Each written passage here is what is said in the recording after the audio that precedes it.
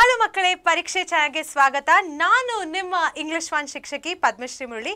ಇದು ನಿಮ್ಮ ಮೊದಲನೇ ಲೈವ್ ಕ್ಲಾಸ್ ನಮ್ಮ ಜೊತೆ ಪರೀಕ್ಷೆ ಚಾನಲಲ್ಲಿ. ಎಲ್ಲ ರೆಡಿಯಾಗಿ ಬಂದಿದ್ದೀರಾ ಅಂದ್ಕೊಂಡಿದ್ದೀನಿ. ನಿಮ್ಮ ಕ್ಲಾಸಸ್ ಕೂಡ ಚೆನ್ನಾಗಿ ನಡೀತಿವತ್ತು ಸ್ಕೂಲಲ್ಲಿ ಅಂತ ಅಂದ್ಕೊಂಡಿದ್ದೀನಿ. ನೀವಿಲ್ಲಿ ಆಗಲೇ ಬಂದಿದ್ದರೆ ಖಂಡಿತ ವಿಡಿಯೋನ ಲೈಕ್ ಮಾಡಿ ಮತ್ತು ಹಾಯ್ ಅಂತ ಕಾಮೆಂಟ್ ಮಾಡೋದನ್ನ ಮರಿಬೇಡಿ. ನಾನು ಹೇಳ್ದಂಗೆ ನಾನು ನಿಮ್ಮ ಇಂಗ್ಲಿಷ್ ಫಸ್ಟ್ ಲ್ಯಾಂಗ್ವೇಜ್ ಶಿಕ್ಷಕಿ ಪದ್ಮಶ್ರೀ ಮುರಳಿ. ಸೊ ಮಕ್ಕಳೇ, ಇವತ್ತಿನ ಕ್ಲಾಸಲ್ಲಿ ನಾವು ಏನು ಕಲಿತೀವಿ ನಿಮಗೆ ಗೊತ್ತಾ? ನಾವು ಏನು ಕಲಿಯೋಕ್ಕಿದ್ದೀವಿ ಇಲ್ಲಿ? ಎಸ್, ಪಾರ್ಟ್ 1 ಟೆಕ್ಸ್ಟ್ ಬುಕ್ ಏನಿದೆ ಮಕ್ಕಳೇ, ನಿಮ್ಮ SA1 ಕೇಳಿರುವಂತಹ ಎಲ್ಲ ಲಿಟ್ರೇಚರ್ ಟಾಪಿಕ್ಸ್ನ ರಿವೈಸ್ ಮಾಡೋಕ್ಕೆ ನಾವಿಲ್ಲಿ ಬಂದಿದ್ದೀವಿ. ರೆಡಿನಾ? ಎನರ್ಜೆಟಿಕ್ ಆಗಿದ್ದೀರಾ? ಫ್ರೆಶನ್ ಅಪ್ ಆದ್ರ ನಡೀರಿ. ಅದಕ್ಕಿಂತ ಮೊದಲು ಯಾವ ಚಾನಲ್ಗೆ ಬಂದಿದ್ದೀರಾ ನೀವು? ನಿಮಗೆ ಗೊತ್ತಾ ಯಾವ ಚಾನಲ್ಗೆ ಬಂದಿದ್ದೀರಾ? ಪರೀಕ್ಷೆ ಚಾನಲ್ಗೆ ಬಂದಿದ್ದೀರಾ. ನೀವು ಮುಂಚೆ ಪರೀಕ್ಷೆ ಚಾನಲ್ನ ನೋಡಿದರೆ ನಿಮಗೆ ಗೊತ್ತಿರುತ್ತೆ ಈ ಚಾನಲ್ ಏನು ಅಂತ. ಬಟ್ ನೀವು ಮೊದಲನೇ ಸಲ ಇಲ್ಲಿ ಬಂದಿದ್ದರೆ ಏನು ಈ ಚಾನಲ್ಲು ನಾನು ನಿಮ್ಗೆ ಹೇಳ್ತೀನಿ, ವರಿ ಮಾಡಬೇಡಿ. ಮೊದಲನೇ ಸತಿ ನೀವು ಇಲ್ಲಿ ಬಂದಿದ್ದರೆ ಈ ಚಾನಲಲ್ಲಿ ನಾವು ನಿಮ್ಮ SSLC ಎಕ್ಸಾಮ್ಗೆ ಬೇಕಿರುವಂತಹ ಎಲ್ಲ ಟಾಪಿಕ್ಸ್ನ ಕವರ್ ಮಾಡಿದ್ದೀವಿ. ಮತ್ತು ನಾವು ಹೇಳ್ಬೋದು ಇದು ಒನ್ ಸ್ಟಾಪ್ ಸೊಲ್ಯೂಷನ್ ಅಂತ. ನಾವು ಇವಾಗ ಏನು ನೋಡ್ತೀವಿ? ಇಂಗ್ಲಿಷ್ 1 ರಿವಿಷನ್ನ ನೋಡ್ತೀವಿ. ಬಟ್ ಆದರೆ ನಮ್ಮ ಪರೀಕ್ಷೆ ಚಾನಲಲ್ಲಿ ನಿಮಗೆ ಎಲ್ಲ ಥರ ಸಬ್ಜೆಕ್ಟ್ಸ್ ಸಿಗುತ್ತೆ. ಯಾವ ಸಬ್ಜೆಕ್ಟ್ಸು? ಇಂಗ್ಲಿಷ್ ಫಸ್ಟ್ ಅಂತೂ ನಿಮ್ಗೆ ಗೊತ್ತಲ್ಲ, ಇಂಗ್ಲಿಷ್ ಫಸ್ಟ್ ಲ್ಯಾಂಗ್ವೇಜ್ ಇವತ್ತು ಕಲಿತೀವಿ. ಅದ್ರ ಬದಲು ನಿಮಗೆ ಸೈನ್ಸ್ ಇದೆ, ಸೋಷಿಯಲ್ ಸೈನ್ಸ್ ಇದೆ, ಹಾಗೂ ಮ್ಯಾಥ್ಸ್ ಕೂಡ ಇದೆ. ಸೊ ಹೋಗಿ ನಮ್ಮ ಚಾನಲ್ನ ಚೆಕ್ಔಟ್ ಮಾಡಿ. ಸಬ್ಸ್ಕ್ರೈಬ್ ಮಾಡೋದನ್ನು ಮಾತ್ರ ಮರಿಬೇಡಿ. ಸಬ್ಸ್ಕ್ರೈಬ್ ಮಾಡಿ ಮೊದಲಿಗಾಗಿ. ಯಾಕೆ ಸಬ್ಸ್ಕ್ರೈಬ್ ಮಾಡಬೇಕು? ನಿಮಗೆ ಗೊತ್ತಾ ಯಾಕೆ ಸಬ್ಸ್ಕ್ರೈಬ್ ಮಾಡಬೇಕು? ಬಿಕಾಸ್ ನಮ್ಮ ಚಾನಲಲ್ಲಿ ಮಕ್ಕಳೇ ನಿಮಗೆ ಎಕ್ಸಾಮ್ಗೆ ಬೇಕಿರುವಂತಹ ಎಲ್ಲ ಟಾಪಿಕ್ಸ್ನ ಡೀಟೇಲ್ ಆಗಿ ಮತ್ತು ಸಿಂಪಲ್ಲಾಗಿ ಎಕ್ಸ್ಪ್ಲೇನ್ ಮಾಡಿದ್ದೀವಿ ನಾವು. ಸೊ ಅದನ್ನು ಮರಿಬೇಡಿ. ಸಿಂಪಲ್ಲಾಗಿ ಎಕ್ಸ್ಪ್ಲೇನ್ ಮಾಡಿರುವಂಥ ಟಾಪಿಕ್ಸ್ ಇದೆ, ಅದನ್ನು ಓದಿದ್ರೆ ನಿಮಗೆ ಅದರ ಜೊತೆ ಸಪೋರ್ಟಿಂಗ್ ಡಾಕ್ಯುಮೆಂಟ್ಸ್ ಕೂಡ ಸಿಗುತ್ತೆ. ಆ ಸಪೋರ್ಟಿಂಗ್ ಡಾಕ್ಯುಮೆಂಟ್ಸ್ ಜೊತೆಗೆ ಏನು ಸಿಗುತ್ತೆ ಮಕ್ಕಳೇ? ಆ ಡಾಕ್ಯುಮೆಂಟ್ಸಲ್ಲಿ ನಿಮಗೆ ಲೆಸನಿನ ಸಮ್ಮರಿಗಳು ಸಿಗುತ್ತೆ, ಆಮೇಲೆ previous year question paper solve ಸಿಗುತ್ತೆ. ಅದನ್ನು ಓದಿದ್ರೆ ನಿಮ್ಗೆ ಎಕ್ಸಾಮಲ್ಲಿ 100% ಜಾಸ್ತಿ ಮಾರ್ಕ್ಸ್ ಖಂಡಿತ ಸಿಗುತ್ತೆ. ಆಯಿತಾ? ಸೊ ಮಿಸ್ ಮಾಡಬೇಡಿ. ಸಬ್ಸ್ಕ್ರೈಬ್ ಮಾಡಿಲ್ದರೆ ಖಂಡಿತ ಈಗಲೇ ಹೋಗಿ ಸಬ್ಸ್ಕ್ರೈಬ್ ಮಾಡಿ. ನಾನು ಎಷ್ಟೊಂದು ಕಾಮೆಂಟ್ಸ್ನ ನೋಡ್ತಿದ್ದೀನಿ. ಗೌರವ್ ಅವ್ರು ಹೇಳ್ತಾ ಇದ್ದಾರೆ ಹಾಯ್ ಪದ್ಮಾ ಮ್ಯಾಮ್ ಅಂತ, ಹರ್ಷಿತಾ ಅವ್ರು ಹೇಳ್ತಾ ಇದ್ದಾರೆ ಹಾಯ್ ಮ್ಯಾಮ್ ಅಂತ, ಅಂಗದ್ ಅವ್ರು ಹೇಳ್ತಾ ಇದ್ದಾರೆ wow ma'am can't wait to learn ಅಂತ. Wow, so exciting. ನಂಗೆ ತುಂಬ ಖುಷಿ ಆಗುತ್ತೆ ನೀವೆಲ್ಲ ಇಷ್ಟು ಎಕ್ಸೈಟೆಡ್ ಆಗಿದ್ದೀರಾ ಅಂತ. ಬಟ್ ಮಕ್ಕಳೇ, ನೀವೊಂದು ಹೇಳಿ, ನಿಮಗೆ ಡೌಟ್ಸ್ ಬರಲ್ವಾ? ಖಂಡಿತ ಡೌಟ್ಸ್ ಬರುತ್ತಲ್ವಾ? ಇವತ್ತು ಓದೋವಾಗಲೂ ಡೌಟ್ಸ್ ಬರುತ್ತೆ, ನಾಳೆ ಓದೋವಾಗಲೂ ನಿಮಗೆ ಡೌಟ್ಸ್ ಬರ್ಬೋದು. ಸೊ ನಿಮಗೆ ಡೌಟ್ಸ್ ಬಂದರೆ ಖಂಡಿತ ನಮ್ಮ ಟೆಲಿಗ್ರಾಮ್ ಗ್ರೂಪನ್ನ ಜಾಯ್ನ್ ಆಗಿ. ನಮ್ಮ ಟೆಲಿಗ್ರಾಮ್ ಗ್ರೂಪ್ಗೆ ನೀವು ಜಾಯ್ನ್ ಆದರೆ ನೀವು ಯಾವಾಗಾದರೂ ನಮಗೆ ಡೌಟ್ಸ್ ಕೇಳ್ಬೋದು. ಆ್ಯಂಡ್ ನಾವು ಅದಕ್ಕೆ 100% ಆನ್ಸರ್ ಮಾಡ್ತೀವಿ. ಸಖತ್ತಲ್ಲ ಇದು?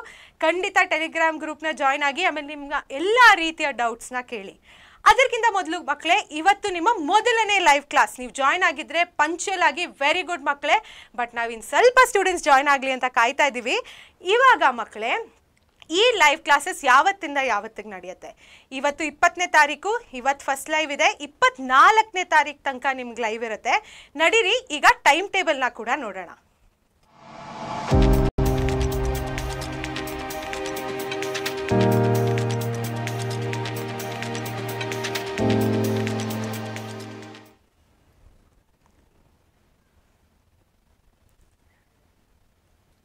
ಸೊ ಮಕ್ಕಳೇ, ನೀವು ಟೈಮ್ ಟೇಬಲ್ನ ನೋಡಿದ್ರಿ ಅಂದ್ಕೊಂಡಿದ್ದೀರಿ. ಆಮೇಲೆ ನೋಟ್ಸ್ ಕೂಡ ಮಾಡ್ಕೊಂಡಿದ್ದೀರಾ ತಾನೇ? ನಾಳೆ ಯಾವ ಕ್ಲಾಸು, ಫ್ರೈಡೇ ಯಾವ ಕ್ಲಾಸು, ಸ್ಯಾಟರ್ಡೇ ಮತ್ತು ಸಂಡೇ ಯಾವ ಕ್ಲಾಸ್ ಅಂತ ಮಿಸ್ ಮಾಡಬೇಡಿ. ನಿಮ್ಮ ಎಕ್ಸಾಮ್ಗೆ ತುಂಬ ಈಸಿ ಆಗುತ್ತೆ ಇದನ್ನು ನೋಡಿದ್ರೆ. ನೀವು ಈ ಕ್ಲಾಸಸ್ನ ನೋಡಿದ್ರೆ ಖಂಡಿತ ಎಕ್ಸಾಮಿನ ಹಿಂದಿನ ದಿನ ನೀವು ಆರಾಮಾಗಿ ಮಲ್ಕೊಂಡು ಫ್ರೆಶ್ ಮೈಂಡ್ಸೆಟ್ಟಿಂದ ಕ್ಲಾಸ್ಗೆ ಹೋಗ್ಬೋದು. ಮತ್ತು ಎಕ್ಸಾಮ್ ಕೂಡ ಚೆನ್ನಾಗಿ ಮಾರ್ಕ್ಸ್ ತೆಗಿಬೋದು. ಸೊ ಖಂಡಿತ ನೀವು ಈ ವಿಡಿಯೋ ನೋಡ್ತಿದ್ರೆ ಒಂದು ಲೈಕ್ ಹಾಕಿ.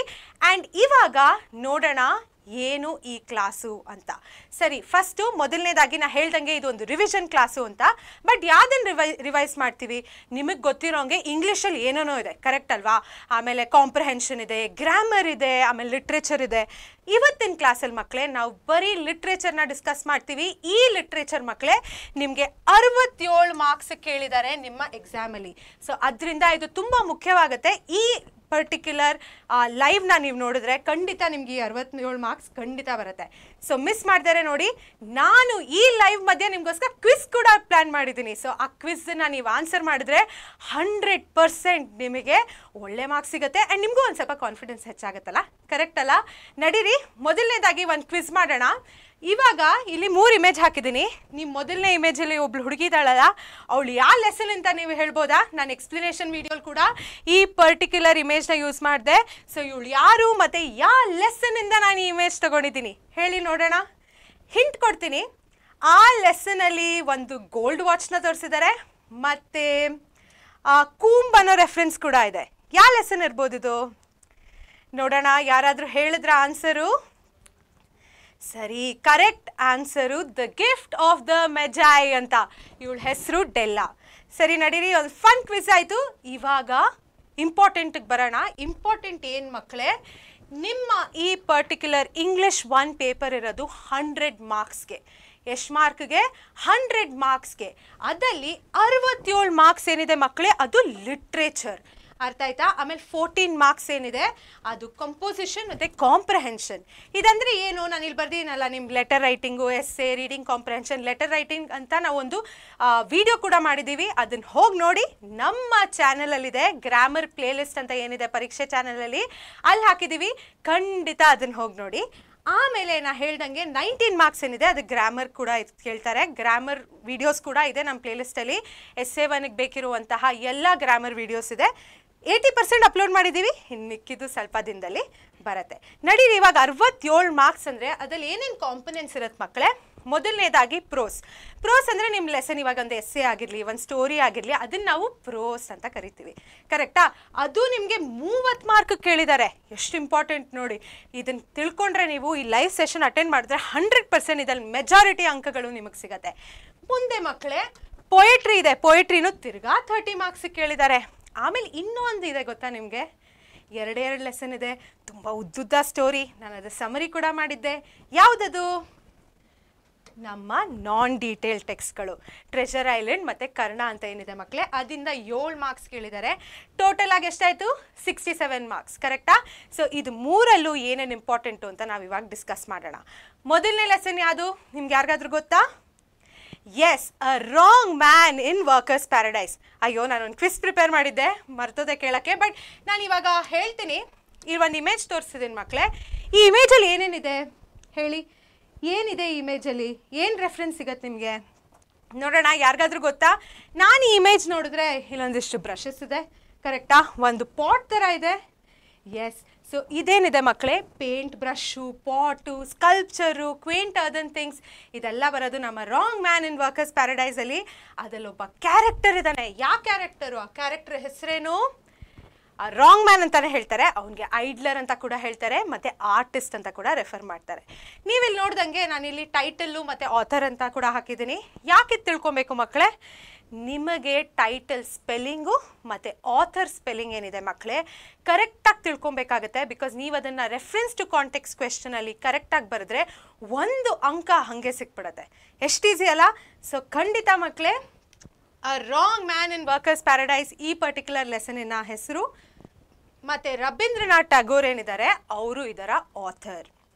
ಸ್ಪೆಲ್ಲಿಂಗ್ ಕರೆಕ್ಟಾಗಿ ನೋಡ್ಕೊಳ್ಳಿ. ನಿಮ್ಮ ಹತ್ರ ಅಕಸ್ಮಾತ್ ಬುಕ್ಕು ಮತ್ತು ಪೆನ್ ಇದ್ದರೆ ಖಂಡಿತ ಅದನ್ನು ಬರ್ಕೊಳ್ಳಿ. ಅರ್ಥ ಆಯ್ತಾ? ಸೊ ಬರ್ಕೊಂಡು ನ್ಯಾಪ್ಕ ಇಟ್ಕೊಳ್ಳಿ, ಪ್ರಾಕ್ಟೀಸ್ ಮಾಡಿ. ಆದಷ್ಟು ಬರ್ದು ಪ್ರಾಕ್ಟೀಸ್ ಮಾಡಿ, ಅದರಿಂದ ನ್ಯಾಪ್ಕ ಇರುತ್ತೆ. ಸೊ ಮೊದಲನೇದಾಗಿ ಕ್ಯಾರೆಕ್ಟರ್ಸ್ನ ನೋಡ್ತೀವಿ. ನಾವು ಆಗಲೇ ಮೊದಲನೇ ಕ್ಯಾರೆಕ್ಟರ್ನ ನೋಡಿದ್ವಿ. ರಾಂಗ್ ಮ್ಯಾನು, ಅವನು ಆರ್ಟಿಸ್ಟ್ ಅಂತಾನೂ ರೆಫರ್ ಮಾಡಿದ್ದಾರೆ, ಐಡ್ಲರ್ ಅಂತಾನೂ ರೆಫರ್ ಮಾಡಿದ್ದಾರೆ. ಇವನು ಸ್ಕಲ್ಪ್ಚರ್ ಮಾಡ್ತಿದ್ದ, ಆಮೇಲೆ ಪೇಂಟಿಂಗ್ ಮಾಡೋನು, ಅವನು ಬೇರೆ ಎಲ್ಲ ರೀತಿಯಾದ ಕೆಲಸ ಮಾಡ್ತಿದ್ದ. ಆದರೆ ಯಾವುದು ಮಾಡಬೇಕಿತ್ತು ಅದು ಮಾಡ್ತಿರ್ಲಿಲ್ಲ. ಆಯ್ತಾ? ನಡೀರಿ ಮುಂದೆ ನೋಡೋಣ. ಇನ್ನೊಂದು ಕ್ಯಾರೆಕ್ಟರ್ ಏರಿಯಲ್ ಮೆಸೆಂಜರ್. ಇವರು ಒಂದು ಮಿಸ್ಟೇಕ್ ಮಾಡಿರೋದ್ರಿಂದ ಈ ರಾಂಗ್ ಮ್ಯಾನ್ ಹೋಗಿ ಪ್ಯಾರಡೈಸ್ ಕೊಟ್ಟೋಗ್ತಾನೆ. ಆಯಿತಾ? ಸೊ ಅದಕ್ಕೆ ಇವ್ರು ತುಂಬ ಇಂಪಾರ್ಟೆಂಟ್ ಪಾತ್ರವನ್ನು ನಿಭಾಯಿಸ್ತಾರೆ ಈ ಲೆಸನಲ್ಲಿ. ಮುಂದೆ ನಮ್ಮ people of workers paradise. People of workers paradise ಏನು ಮಾಡ್ತಾರೆ? ಹೆಸರಿದ್ದಂಗೆ ವರ್ಕರ್ಸ್ ಪ್ಯಾರಡೈಸ್ ಅಂತ ಅವ್ರು ದಿನ ರಾತ್ರಿ ಕೆಲಸ ಮಾಡ್ತಾನೇ ಇರ್ತಾರೆ. ಅವ್ರಿಗೆ ಮಾಡೋಕ್ಕೆ ಬೇರೆದೇನೂ ಇಲ್ಲ ಅಂತಾರಲ್ಲ, ಒಂದು ಹಾಬಿ ಅನ್ನೋದಿಲ್ಲ ಅಥವಾ ಒಂದು ರೆಕ್ರಿಯೇಷನಲ್ ಆ್ಯಕ್ಟಿವಿಟಿ ಅನ್ನೋದಿಲ್ಲ, ಮಾಡಿದ್ದನ್ನೇ ಮಾಡ್ತಿರ್ತಾರೆ. ಏನು ಕೆಲಸ. ಆ್ಯಂಡ್ ಅವ್ರ ಪ್ರಕಾರ ಕೆಲಸ ಏನು? ಯಾವುದು ಒಳ್ಳೆ ಪ್ರೊಡಕ್ಟಿವ್ ಆಗಿರುತ್ತೆ ಅದನ್ನು ಮಾತ್ರ ಅವ್ರು ಮಾಡ್ತಿರ್ತಾರೆ. ಆಮೇಲೆ ಇನ್ನೊಂದು ಕ್ಯಾರೆಕ್ಟರ್ ನಮ್ಮ ಬಸ್ಲಿಂಗ್ ಗರ್ಲ್. ನಾನು ನಿಮಗೆ ಎಕ್ಸ್ಪ್ಲನೇಷನ್ ವಿಡಿಯೋಲಿ ಕೂಡ ಹೇಳಿದ್ನಲ್ಲ, ಈ ಬಸ್ಲಿಂಗ್ ಗರ್ಲ್ ಏನಿದ್ದಾಳೆ ಅವಳು ಟಾರೆಂಟ್ ಕಡೆ ಹೋಗ್ತಾಳೆ. ಅವಳಿಗೆ ಇವನು ಫಸ್ಟ್ ಚೇಂಜ್ ಮಾಡಿದ್ದು ಅಂತ ನಾವು ಹೇಳ್ಬೋದು. ಅವಳು ಒಂದು ಇಂಪಾರ್ಟೆಂಟ್ ಕ್ಯಾರೆಕ್ಟರು. ಆಮೇಲೆ ಬರ್ತಾರೆ ನಮ್ಮ ಎಲ್ಡರ್ಸ್ ಆಯಿತಾ. ಈ ಎಲ್ಡರ್ಸ್ ಏನಿದ್ದಾರೆ ಅವ್ರಿಗೇನೋ ನಡೀತಿದೆ ಈ ವರ್ಕರ್ಸ್ ಪ್ಯಾರಡೈಸಲ್ಲಿ, ಏನೋ ಸರಿಗಿಲ್ಲ ಅಂತ ಅವ್ರಿಗೆ ಫಸ್ಟ್ ಗೊತ್ತಾಗೋದು. ಕರೆಕ್ಟ್ ಅಲ್ಲ ಮಕ್ಕಳೇ? ಸೊ ಇವರು ಕೂಡ ತುಂಬ ಇಂಪಾರ್ಟೆಂಟು. ನಡೀರಿ ಇವಾಗ ಈವೆಂಟ್ಸ್ನ ನೋಡೋಣ. ಮೊದಲನೇ ಈವೆಂಟು ಏನು ಮಕ್ಕಳೇ? ಸೊ ಇದು ಒಂದು ಈವೆಂಟ್ ಸೀಕ್ವೆನ್ಸಲ್ಲಿ ನಡೆಯುತ್ತೆ. ನಾನು ಅದಕ್ಕೆ ಹಾಗೆ ನಿಮಗೆ ಸಮರೈಸ್ ಮಾಡ್ತಾ ಇದ್ದೀನಿ. ಮೊದಲನೇ ಈವೆಂಟ್ ಏನಿದೆ ಮಕ್ಕಳೇ, ರಾಂಗ್ ಮ್ಯಾನ್ನ ಇಂಟ್ರೊಡಕ್ಷನ್ ಕೊಡ್ತಾರೆ. ರಾಂಗ್ ಮ್ಯಾನ್ ಏನಿದ್ದಾನೆ ಅವ್ನು ಯಾವಾಗಲೂ ಅವ್ನು ಅರ್ತ್ ಲೈಫಲ್ಲಿ ಕೂಡ ಪೇಂಟಿಂಗ್ ಮಾಡ್ತಿರ್ತಾನೆ, ಸ್ಕಲ್ಪ್ಟಿಂಗ್ ಮಾಡ್ತಿರ್ತಾನೆ, ಆಮೇಲೆ ಯಾವುದೇ ಯೂಸ್ಫುಲ್ ವರ್ಕ್ ಮಾಡ್ತಿರ್ಲಿಲ್ಲ, ಅವ್ನು ಐಡಲಾಗಿ ಕೂತಿರ್ತಾನೆ ಅರ್ತ್ ಲೈಫಲ್ಲಿ. ಒಂದಿನ ಏನಾಗುತ್ತೆ, ಅವನ ಜೊತೆ ಏನಾಗುತ್ತೆ, ಏರಿಯಲ್ ಮೆಸೆಂಜರು ಬೈ ಮಿಸ್ಟೇಕ್ ಅವನನ್ನು ವರ್ಕರ್ಸ್ ಪ್ಯಾರಡೈಸ್ಗೆ ಕಳಿಸ್ಬಿಡ್ತಾರೆ. ಕರೆಕ್ಟಾ? Aerial messenger sends ಐಡ್ಲರ್ to workers paradise by mistake. ಅದನ್ನು ಜ್ಞಾಪಕ ಇಟ್ಕೊಳ್ಳಿ, ಅದು ತುಂಬ ಮುಖ್ಯ ಮಕ್ಕಳೇ. ಆಮೇಲೆ ಸೊ ವರ್ಕರ್ಸ್ ಪ್ಯಾರಡೈಸಲ್ಲಿ ಜನಗಳು ಹೆಂಗಿದ್ರು, ಅವ್ರಿಗೆ ಕೆಲಸ ಮಾಡೋದಂದರೆ ತುಂಬ ಇಷ್ಟ ಅಂತ ನಾವು ಹೇಳ್ಬೋದು. ರಾತ್ರಿ ನಾ ಹೇಳ್ದಂಗೆ ಕೆಲಸ ಮಾಡ್ತಾನೇ ಇರ್ತಾರೆ. ಸೊ ಇವರು ತುಂಬ ಕೆಲಸ ಮಾಡೋಕ್ಕೆ ಇಷ್ಟಪಡೋರು. ಬಟ್ ಐಡ್ಲರ್ ಏನಿದ್ದ, ಅವನು ಕಂಪ್ಲೀಟ್ ಆಪೋಸಿಟ್ ಆಗಿದ್ದ. ಕರೆಕ್ಟ್ ತಾನೆ? ಸೊ ಇದು ಅವ್ರಿಗೆ 1 ನಿಮಿಷ ವೇಸ್ಟ್ ಮಾಡೋಕ್ಕೆ ಇಷ್ಟ ಇರಲಿಲ್ಲ, ಬಟ್ ಇವನು ಯಾವಾಗಲೂ ಟೈಮ್ ವೇಸ್ಟ್ ಮಾಡ್ತಿದ್ದ. ಈ ಥರ ಕಾಂಟ್ರಾಸ್ಟ್ ಕೂಡ ಕೇಳ್ಬೋದು ನಿಮ್ಮ ಎಕ್ಸಾಮಲ್ಲಿ, ಐಡ್ಲರು ಮತ್ತು ಪೀಪಲ್ ಆಫ್ ವರ್ಕರ್ಸ್ ಪ್ಯಾರಡೈಸ್ ಅಂತ. ಸೊ ಅದಕ್ಕೆ ಕೇಳಿದಾಗ ನೀವು ಈ ಡಿಫ್ರೆನ್ಸಸ್ ಬರೆಯೋದು ತುಂಬ ಮುಖ್ಯ. ಅರ್ಥ ಆಯ್ತಾ ಮಕ್ಕಳೇ? ಮುಂದೆ ನೋಡೋಣ. Bustling girl of silent Torrent moves with ಹರೀಡ್ feet. ಅವ್ನು ಹಿಂಗೆ ಏನು ಮಾಡ್ತಿರ್ತಾನೆ, ದಿನ ರಾತ್ರಿ ಟೈಮ್ ಪಾಸ್ ಮಾಡ್ತಿರ್ತಾನೆ, 1 ನಿಮಿಷನೂ ಒಂದು ಯೂಸ್ಫುಲ್ ವರ್ಕ್ ಮಾಡ್ತಿರಲ್ಲ. ಸೈಡಲ್ಲಿ ನಿಂತ್ಕೊಂಡಿರೋನು, ಆ ಕಡೆ ಈ ಕಡೆ ಜನಗಳು ಹೋಗ್ತಿದ್ರೆ ಅವ್ರಿಗೆ ಹೋಗಿ ಅಡ್ಡ ಹಾಕೋದು, ಆ ಥರ ಎಲ್ಲ ಮಾಡೋನು. ಅವನು ಏನು ದಿನ ನೋಡ್ತಾನೆ, ಸೈಲೆಂಟ್ ಟಾರೆಂಟ್ ಕಡೆ ಆ ಬಸ್ಲಿಂಗ್ ಗರ್ಲ್ನ ಹೋಗೋದು ನೋಡ್ತಿರ್ತಾನೆ. ಆ ಬಸ್ಲಿಂಗ್ ಗರ್ಲ್ ಹೋಗೋವಾಗ ಅವನೇನೋ ರಿಕ್ವೆಸ್ಟ್ ಮಾಡ್ತಾನೆ, ನನಗೆ ಒಂದು ಪಿಕ್ಚರ್ ಕೊಡ್ತೀಯಾ? ಪಿಕ್ಚರ್ ಅಂದರೆ ಆ ಕ್ಲೇ ಮಡಕೆ ಇಟ್ಕೊಂಡಿರ್ತಾರಲ್ಲ, ಅದನ್ನು ಪಿಕ್ಚರ್ ಅಂತ ಹೇಳ್ತಾರೆ. ಸೊ ಅದು ಕೇಳಿದಾಗ ಅವಳೇನಂತಾಳೆ, ಅವಳು ಕೋಪ ಬರುತ್ತೆ, ಇವ್ನು ಯಾಕಪ್ಪ ಕೇಳ್ತಾನೆ. ಅದಕ್ಕೆ ಕೇಳ್ತಾಳೆ, ಅವಳೇನು ಕೇಳ್ತಾಳೆ, ನಿಂಗೆ ಯಾಕೆ ಪಿಕ್ಚರ್ ಬೇಕು? ಅದರಿಂದ ನೀರು, ಟಾರೆಂಟ್ ಅಂದರೆ ಒಂದು ಹೊಳೆ ಇರುತ್ತಲ್ಲ, ಅದರಿಂದ ನೀರು ಎತ್ಕೊಳಕ್ಕೆ ಬೇಕಾ ನಿಮಗೆ ಅಂತಾಳೆ. ಅವನಂತಾನೆ, ಇಲ್ಲ ನಂಗೆ ಅದ್ರ ಮೇಲೆ ಪಿಕ್ಚರ್ಸ್ ಡ್ರಾ ಮಾಡಬೇಕು ಅಂತಾನೆ. ಅವಳಿಗೆ ಅಯ್ಯೋ ಏನಪ್ಪ ಇವ್ನು ಪಿಕ್ಚರ್ಸ್ ಡ್ರಾ ಮಾಡ್ತಾನ, ಇದು ಯಾಕೆ ಬೇಕು, ಇದೇನು ನೀಡಲ್ವಲ್ಲ ಅಂತ ಅವಳಿಗೆ ತಲೆಯಲ್ಲಿ ಹೊಳೆಯುತ್ತೆ. ಆದರೆ ಅವ್ನು ಕೇಳ್ತಾನೆ ಇರ್ತಾನೆ ಅಂತ ಆ ಪಿಕ್ಚರ್ನ ಕೊಟ್ಬಿಡ್ತಾಳೆ. ಅವನೇನು ಮಾಡ್ತಾನೆ ಮಕ್ಕಳೇ, ಅದರಲ್ಲಿ ಪಿಕ್ಚರ್ಸ್ ಪೇಂಟ್ ಮಾಡ್ಬಿಟ್ಟು ಐಡ್ಲರು ವಾಪಸ್ ಕೊಡ್ತಾಳೆ. ಯಾರಿಗೆ ಕೊಡ್ತಾನೆ ಆ ಗರ್ಲಿಗೆ ಕೊಡ್ತಾನಲ್ಲ, ಅವಳು ಅದನ್ನ ನೋಡ್ಬಿಟ್ಟು ಶಾಕ್ ಆಗಿಬಿಡ್ತಾಳೆ. ಹೆಂಗೆ ಇಷ್ಟು ಮೀನಿಂಗ್ಫುಲ್ ಆಗಿರೋ ಥಿಂಗು ಇಷ್ಟು ಬ್ಯೂಟಿಫುಲ್ ಆಗಿರುತ್ತೆ ಅಂತ ಅಂದ್ಕೊತಾಳೆ. ಅದಾದಮೇಲೆ ಅವಳು ನೆಕ್ಸ್ಟ್ ತಿರ್ಗಾ ಟಾರೆಂಟ್ಗೆ ಹೋಗೋವಾಗ ಹುಡುಗ ಏನು ಕೇಳ್ತಾನೆ, ಐಡ್ಲರ್ ಏನು ಕೇಳ್ತಾನೆ, ನಾನು ನಿನಗೆ ಕಲರ್ಫುಲ್ ರಿಬ್ಬನ್ಸ್ ಮಾಡ್ಬೋದಾ ಅಂತ ಕೇಳ್ತಾನೆ. ಇಲ್ಲಿ ಬರ್ದೀನಿ ನೋಡಿ, ಕಲರ್ಫುಲ್ ರಿಬ್ಬನ್ಸ್ ಮಾಡ್ಬೋದಾ ಅಂತ ಕೇಳ್ತಾನೆ. ಆಮೇಲೆ ಅವಳಿಗೆ ಕಲರ್ಫುಲ್ ರಿಬ್ಬನ್ಸ್ ಮಾಡಿಕೊಡ್ತಾನೆ, ಎಷ್ಟು ಚೆನ್ನಾಗಿರುವಂತಹ ರಿಬ್ಬನ್ಸ್. ಅವಳು ಇವಾಗ ದಿನ ಬೆಳಗ್ಗೆ ಎದ್ದು ಆ ಕಲರ್ಫುಲ್ ರಿಬ್ಬನ್ಸ್ ಯೂಸ್ ಮಾಡಿಕೊಂಡು ಅವಳು ಕೂದಲನ್ನ ಟೈ ಮಾಡ್ಕೊಳ್ಳೋಕ್ಕೆ ಹೋಗ್ತಾಳೆ. ಆಯಿತಾ? ಅದರಿಂದ ಇದು ತುಂಬ ಇಂಪಾರ್ಟೆಂಟ್. ಅವಳು ಇವಾಗ ಏನು ಮಾಡಿದ್ಲು, ಅವಳದಲ್ಲಿ ಏನು ಚೇಂಜ್ ಇತ್ತು ಮಕ್ಕಳೇ, ಅವಳು ಯಾವತ್ತೂ ಟೈಮೇ ವೇಸ್ಟ್ ಮಾಡ್ತಿರ್ಲಿಲ್ಲ. ಇವಾಗ ಅವಳಿಗೇನು ಖುಷಿ ಕೊಡುತ್ತೋ ಅದನ್ನು ಮಾಡೋಕ್ಕೆ ಅವಳು ಸ್ಟಾರ್ಟ್ ಮಾಡಿದ್ಲು. ಮುಂಚೆ ಆ ಥರ ಎಲ್ಲ ಏನೂ ಮಾಡ್ತಿರ್ಲಿಲ್ಲ ಅವಳು. ಆಯಿತಾ? ಸೊ ಇವಾಗ ಇದಾದಮೇಲೆ ಆ ಹುಡುಗಿ ಏನು ಮೂಮೆಂಟ್ ಇತ್ತು ಅದು ಹರೀಡಾಗಿರಲಿಲ್ಲ. ಅವಳೊಂದು ಸ್ವಲ್ಪ ಕಾಮ್ ಡೌನ್ ಆಗಿಬಿಟ್ಟಿದ್ಲು. ಅವಳು ಬೇರೆ ಆ್ಯಕ್ಟಿವಿಟೀಸಲ್ಲಿ ಕೂಡ ಇಂಡಲ್ಜ್ ಆಗೋಕ್ಕೆ ಸ್ಟಾರ್ಟ್ ಆಗಿದ್ಲು. ಆ್ಯಂಡ್ ಅವಳು she also spend time thinking about art. ಇದು ಮುಂಚೆ ಯಾವತ್ತೂ ಆಗಿರಲಿಲ್ಲ. Many people of workers' paradise are influenced by the idler and spends their time painting, sculpting and being idle. ಇವ್ರೇನಾಯಿತು, ಇವಾಗ ತುಂಬ ಜನದಲ್ಲಿ ಈ ಚೇಂಜ್ ಕಾಣಿಸ್ತು. ಚೇಂಜ್ ಕಾಣಿಸಿದ ತಕ್ಷಣ ಏನಾಯಿತು ನೀವು ಹೇಳ್ತೀರಾ? ಏನಾಯಿತು ನನಗೆ ನೋಡೋಣ, ಹೇಳಿ ನನಗೆ ಏನಾಯ್ತಿದೆ ಆದಮೇಲೆ. ಯಾರಿಗಾದ್ರೂ ಗೊತ್ತಾ? ಕರೆಕ್ಟ್ ಮಕ್ಕಳೇ, ಇದಾದಮೇಲೆ elders of the workers paradise ಏನಿದ್ದಾರೆ ಅವ್ರಿಗೆ ಗೊತ್ತಾಗೋಯ್ತು ಈ ಥರ ಎಲ್ಲ ಜನಗಳು ಕೆಲಸ ಮಾಡ್ತಿಲ್ಲ ಅಂತ. ಆ್ಯಂಡ್ ಇದು ಫಸ್ಟ್ ಟೈಮ್ ವರ್ಕರ್ಸ್ ಪ್ಯಾರಡೈಸಲ್ಲಿ ಈ ಥರ ಆಗಿತ್ತು. ಅವ್ರು ಈ ಚೇಂಜ್ ಆಗಿದ ತಕ್ಷಣ ಒಂದು ಮೀಟಿಂಗನ್ನು ಕಾಲ್ ಮಾಡಿದ್ರು. ಆ ಮೀಟಿಂಗ್ನ ಕಾಲ್ ಮಾಡಿದಾಗ ಮಕ್ಕಳೇ ಏನಾಯಿತು, ಆ ಏರಿಯಲ್ ಮೆಸೆಂಜರ್ ಬರ್ತಾರೆ, ಹೇಳ್ತಾರೆ ಅಯ್ಯೋ ನಂದೇ ತಪ್ಪು, ನನ್ನ ತಪ್ಪಿಂದ ಇವನು ಇಲ್ಲಿ ಬಂದುಬಿಟ್ಟಿದ್ದಾನೆ, ಅವ್ನು ರೈಟ್ ಫಿಟ್ ಅಲ್ಲ, ನಾನು ಕರ್ಕೊಂಡು ಹೋಗ್ತೀನಿ ಅಂತ ಹೇಳ್ತಾರೆ. ಆವಾಗ ಅವನನ್ನು ಕರೆದ್ಬಿಟ್ಟು ಅವನು ನೋಡಿದ ತಕ್ಷಣ ಎಲ್ಡರ್ಸ್ ಹೇಳ್ತಾರೆ, ಅವ್ನ ಬಟ್ಟೆ ನೋಡ್ತಾರೆ. ಅವ್ರ ಬಟ್ಟೆ ನೋಡಿ ಅವ್ನ ಬ್ರಷಸ್ ನೋಡಿದ ತಕ್ಷಣ ಇವನು ಇಲ್ಲಿ ಇರೋಕ್ಕಿಲ್ಲ, ಇವನು ಇಲ್ಲಿಗೆ ಬಿಲಾಂಗ್ ಆಗಲ್ಲ ಅಂತ ಅವ್ರಿಗೆ ಗೊತ್ತಾಗುತ್ತೆ. And ask him to leave, ಹೋಗಕ್ಕೆ ಹೇಳ್ತಾರೆ. ಆವಾಗ ಈ ಹುಡುಗಿ ಏನಿರ್ತಾಳೆ ಬಸ್ಲಿಂಗ್ ಗರ್ಲು, ಅವಳು ಬಂದು ಹೇಳ್ತಾಳೆ ನಾನು ಇವನ ಜೊತೆ ಹೊರಟೋಗ್ತೀನಿ ಅಂತ.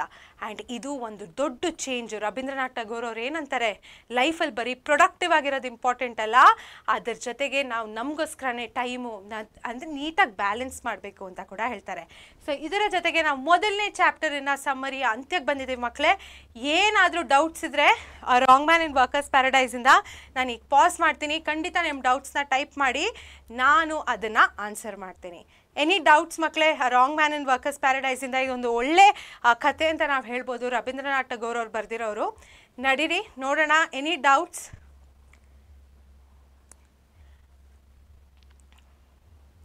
ಆಲ್ ರೈಟ್ ಮಕ್ಕಳೇ, ನಿಮಗೇನೋ ಡೌಟ್ಸ್ ಇಲ್ಲ ಅಂದರೆ ವೆರಿ ಗುಡ್. ನಾನು ಹೇಳಿದ್ದಲ್ಲ ನಿಮ್ಗೆ 100% ಅರ್ಥ ಆಗಿದೆ ಅಂತ ನಾನು ಅಂದ್ಕೊಂಡಿದ್ದೀನಿ. ಡೌಟ್ಸ್ ಇದ್ದರೆ ಖಂಡಿತ ಈ ಪರ್ಟಿಕ್ಯುಲರ್ ಲೆಸನಿಂದ ನೀವು ಟೈಪ್ ಮಾಡಿ ಹೇಳಿ, ನಾನು 100% ನಿಮ್ಗೆ ಆನ್ಸರ್ ಕೂಡ ಕೊಡ್ತೀನಿ. ಏನು ಡೌಟ್ಸ್ ಇಲ್ಲ ಅಂದರೆ ನಡೀರಿ ಮುಂದುವರ್ಸೋಣ. ಇವಾಗ ಸೆಕೆಂಡ್ ಲೆಸನ್ ಯಾವುದು? ನೀವು ದಿನ ಬೆಳಗ್ಗೆ ಯಾವುದರಿಂದ ಸ್ನಾನ ಮಾಡ್ತೀರಾ? ಏನು ಯೂಸ್ ಮಾಡ್ಕೊಂಡು ಸ್ನಾನ ಮಾಡ್ತೀರಾ? How do you take Baat? What do you use when you take Baat? Any answer ಮಕ್ಕಳೇ? ಏನನ್ನು ಯೂಸ್ ಮಾಡಿಕೊಂಡು ಇದು ಮಾಡ್ತೀರಾ? ನೀರು, ಕರೆಕ್ಟಾ? ವಾಟರ್. ನೆಕ್ಸ್ಟ್ ಲೆಸನ್ ಇರೋದು ದಿ ಎಲಿಕ್ಸರ್ ಆಫ್ ಲೈಫ್. ಹೆಸರು ಕೇಳಿದ್ರೆ ನೀವು ಅನ್ಕೊಬೋದು, ಎಲಿಕ್ಸರ್ ಅಂದರೆ ಏನು? ಅಯ್ಯೋ ತುಂಬ ಕಷ್ಟಪ್ಪ ಈ ಲೆಸನ್ನು ಅಂತ ಅನ್ಕೊಬೋದು. ಏನೂ ಯೋಚನೆ ಮಾಡಬೇಡಿ. ನೆಕ್ಸ್ಟ್ 5 ಮಿನಿಟ್ಸಲ್ಲಿ ನಾನು ನಿಮಗೆ ಎಷ್ಟು ನೀಟಾಗಿ ಸಮರೈಸ್ ಮಾಡ್ತೀನಿ ಅಂದರೆ ಎಲ್ಲ ಇನ್ಫಾರ್ಮೇಷನ್ ನಿಮ್ಮ ತಲೆಯಲ್ಲೇ ಹಾಗೆ ಕೂತ್ಬಿಡ್ಬೇಕು, ಆಯಿತಾ? ನಡೀರಿ. ದಿ ಎಲಿಕ್ಸರ್ ಆಫ್ ಲೈಫ್ ಯಾರು ಬರೆದಿರೋರು? CV ರಾಮನ್ ಅವ್ರು ಬರೆದಿರೋದು. ಇದನ್ನು ನಿಮ್ಮ ಎಕ್ಸಾಮಲ್ಲಿ ಕೇಳ್ತಾರೆ. ಆ್ಯಂಡ್ ಈ ಪರ್ಟಿಕ್ಯುಲರ್ ಟೈಟಲ್ ಮತ್ತು ಆಥರ್ನ ಜ್ಞಾಪಕ ಇಟ್ಕೊಳ್ಳಿ. ರೆಫರೆನ್ಸ್ ಟು ಕಾಂಟೆಕ್ಸ್ಟ್ ಕ್ವೆಶನ್ಸ್ಗೆ ನೀವು ಆನ್ಸರ್ ಮಾಡೋದಕ್ಕೆ ಬೇಕಾಗುತ್ತೆ, ಅರ್ಥ ಆಯ್ತಾ? ಸ್ಪೆಲ್ಲಿಂಗ್ ಕರೆಕ್ಟಾಗಿ ಬರೀಬೇಕು. ಇವಾಗ ಈ ಪರ್ಟಿಕ್ಯುಲರ್ ಲೆಸನಲ್ಲಿ ಯಾವ ಭಾಗಗಳಿದೆ ಮಕ್ಕಳೇ? ಮೊದಲನೇದಾಗಿ ಇದನ್ನು ಡಿವೈನ್ ಅಮೃತ ಅಂತ ಕರೀತಾರೆ ನಮ್ಮ ನೀರನ್ನ. ಏನಕ್ಕೆ ಡಿವೈನ್ ಅಮೃತ ಅಂತ ಕರೀತಾರೆ? ಯಾರಾದರೂ ಹೇಳ್ತೀರಾ ನನಗೆ ಯಾಕೆ ಡಿವೈನ್ ಅಮೃತ ಅಂತ ಕರೀತಾರೆ? ನಿಮ್ಮ ಎಕ್ಸಾಮಲ್ಲಿ ಕ್ವೆಶನ್ಸ್ ಕೂಡ ಕೇಳ್ತಾರೆ, Y is water called the elixir of life ಅಂತ. ಅದು ಒಂದು ತುಂಬ ಫ್ರೀಕ್ವೆಂಟ್ಲಿ ಆಸ್ಕ್ ಕ್ವೆಶನ್ ಅಂತ ನಾವು ಕೂಡ ಹೇಳ್ಬೋದು. ಯಾಕೆ ಕರೀತಾರೆ ಮಕ್ಕಳೇ? ಬಿಕಾಸ್ ಇದರಲ್ಲಿ 3 ಪಾರ್ಟ್ ಇದೆ. ಮೊದಲನೇದಾಗಿ ನೀರು ನಮಗೆ ಅಗ್ರಿಕಲ್ಚರ್ಗೆ ಹೆಲ್ಪ್ ಆಗುತ್ತೆ, ಆಯಿತಾ?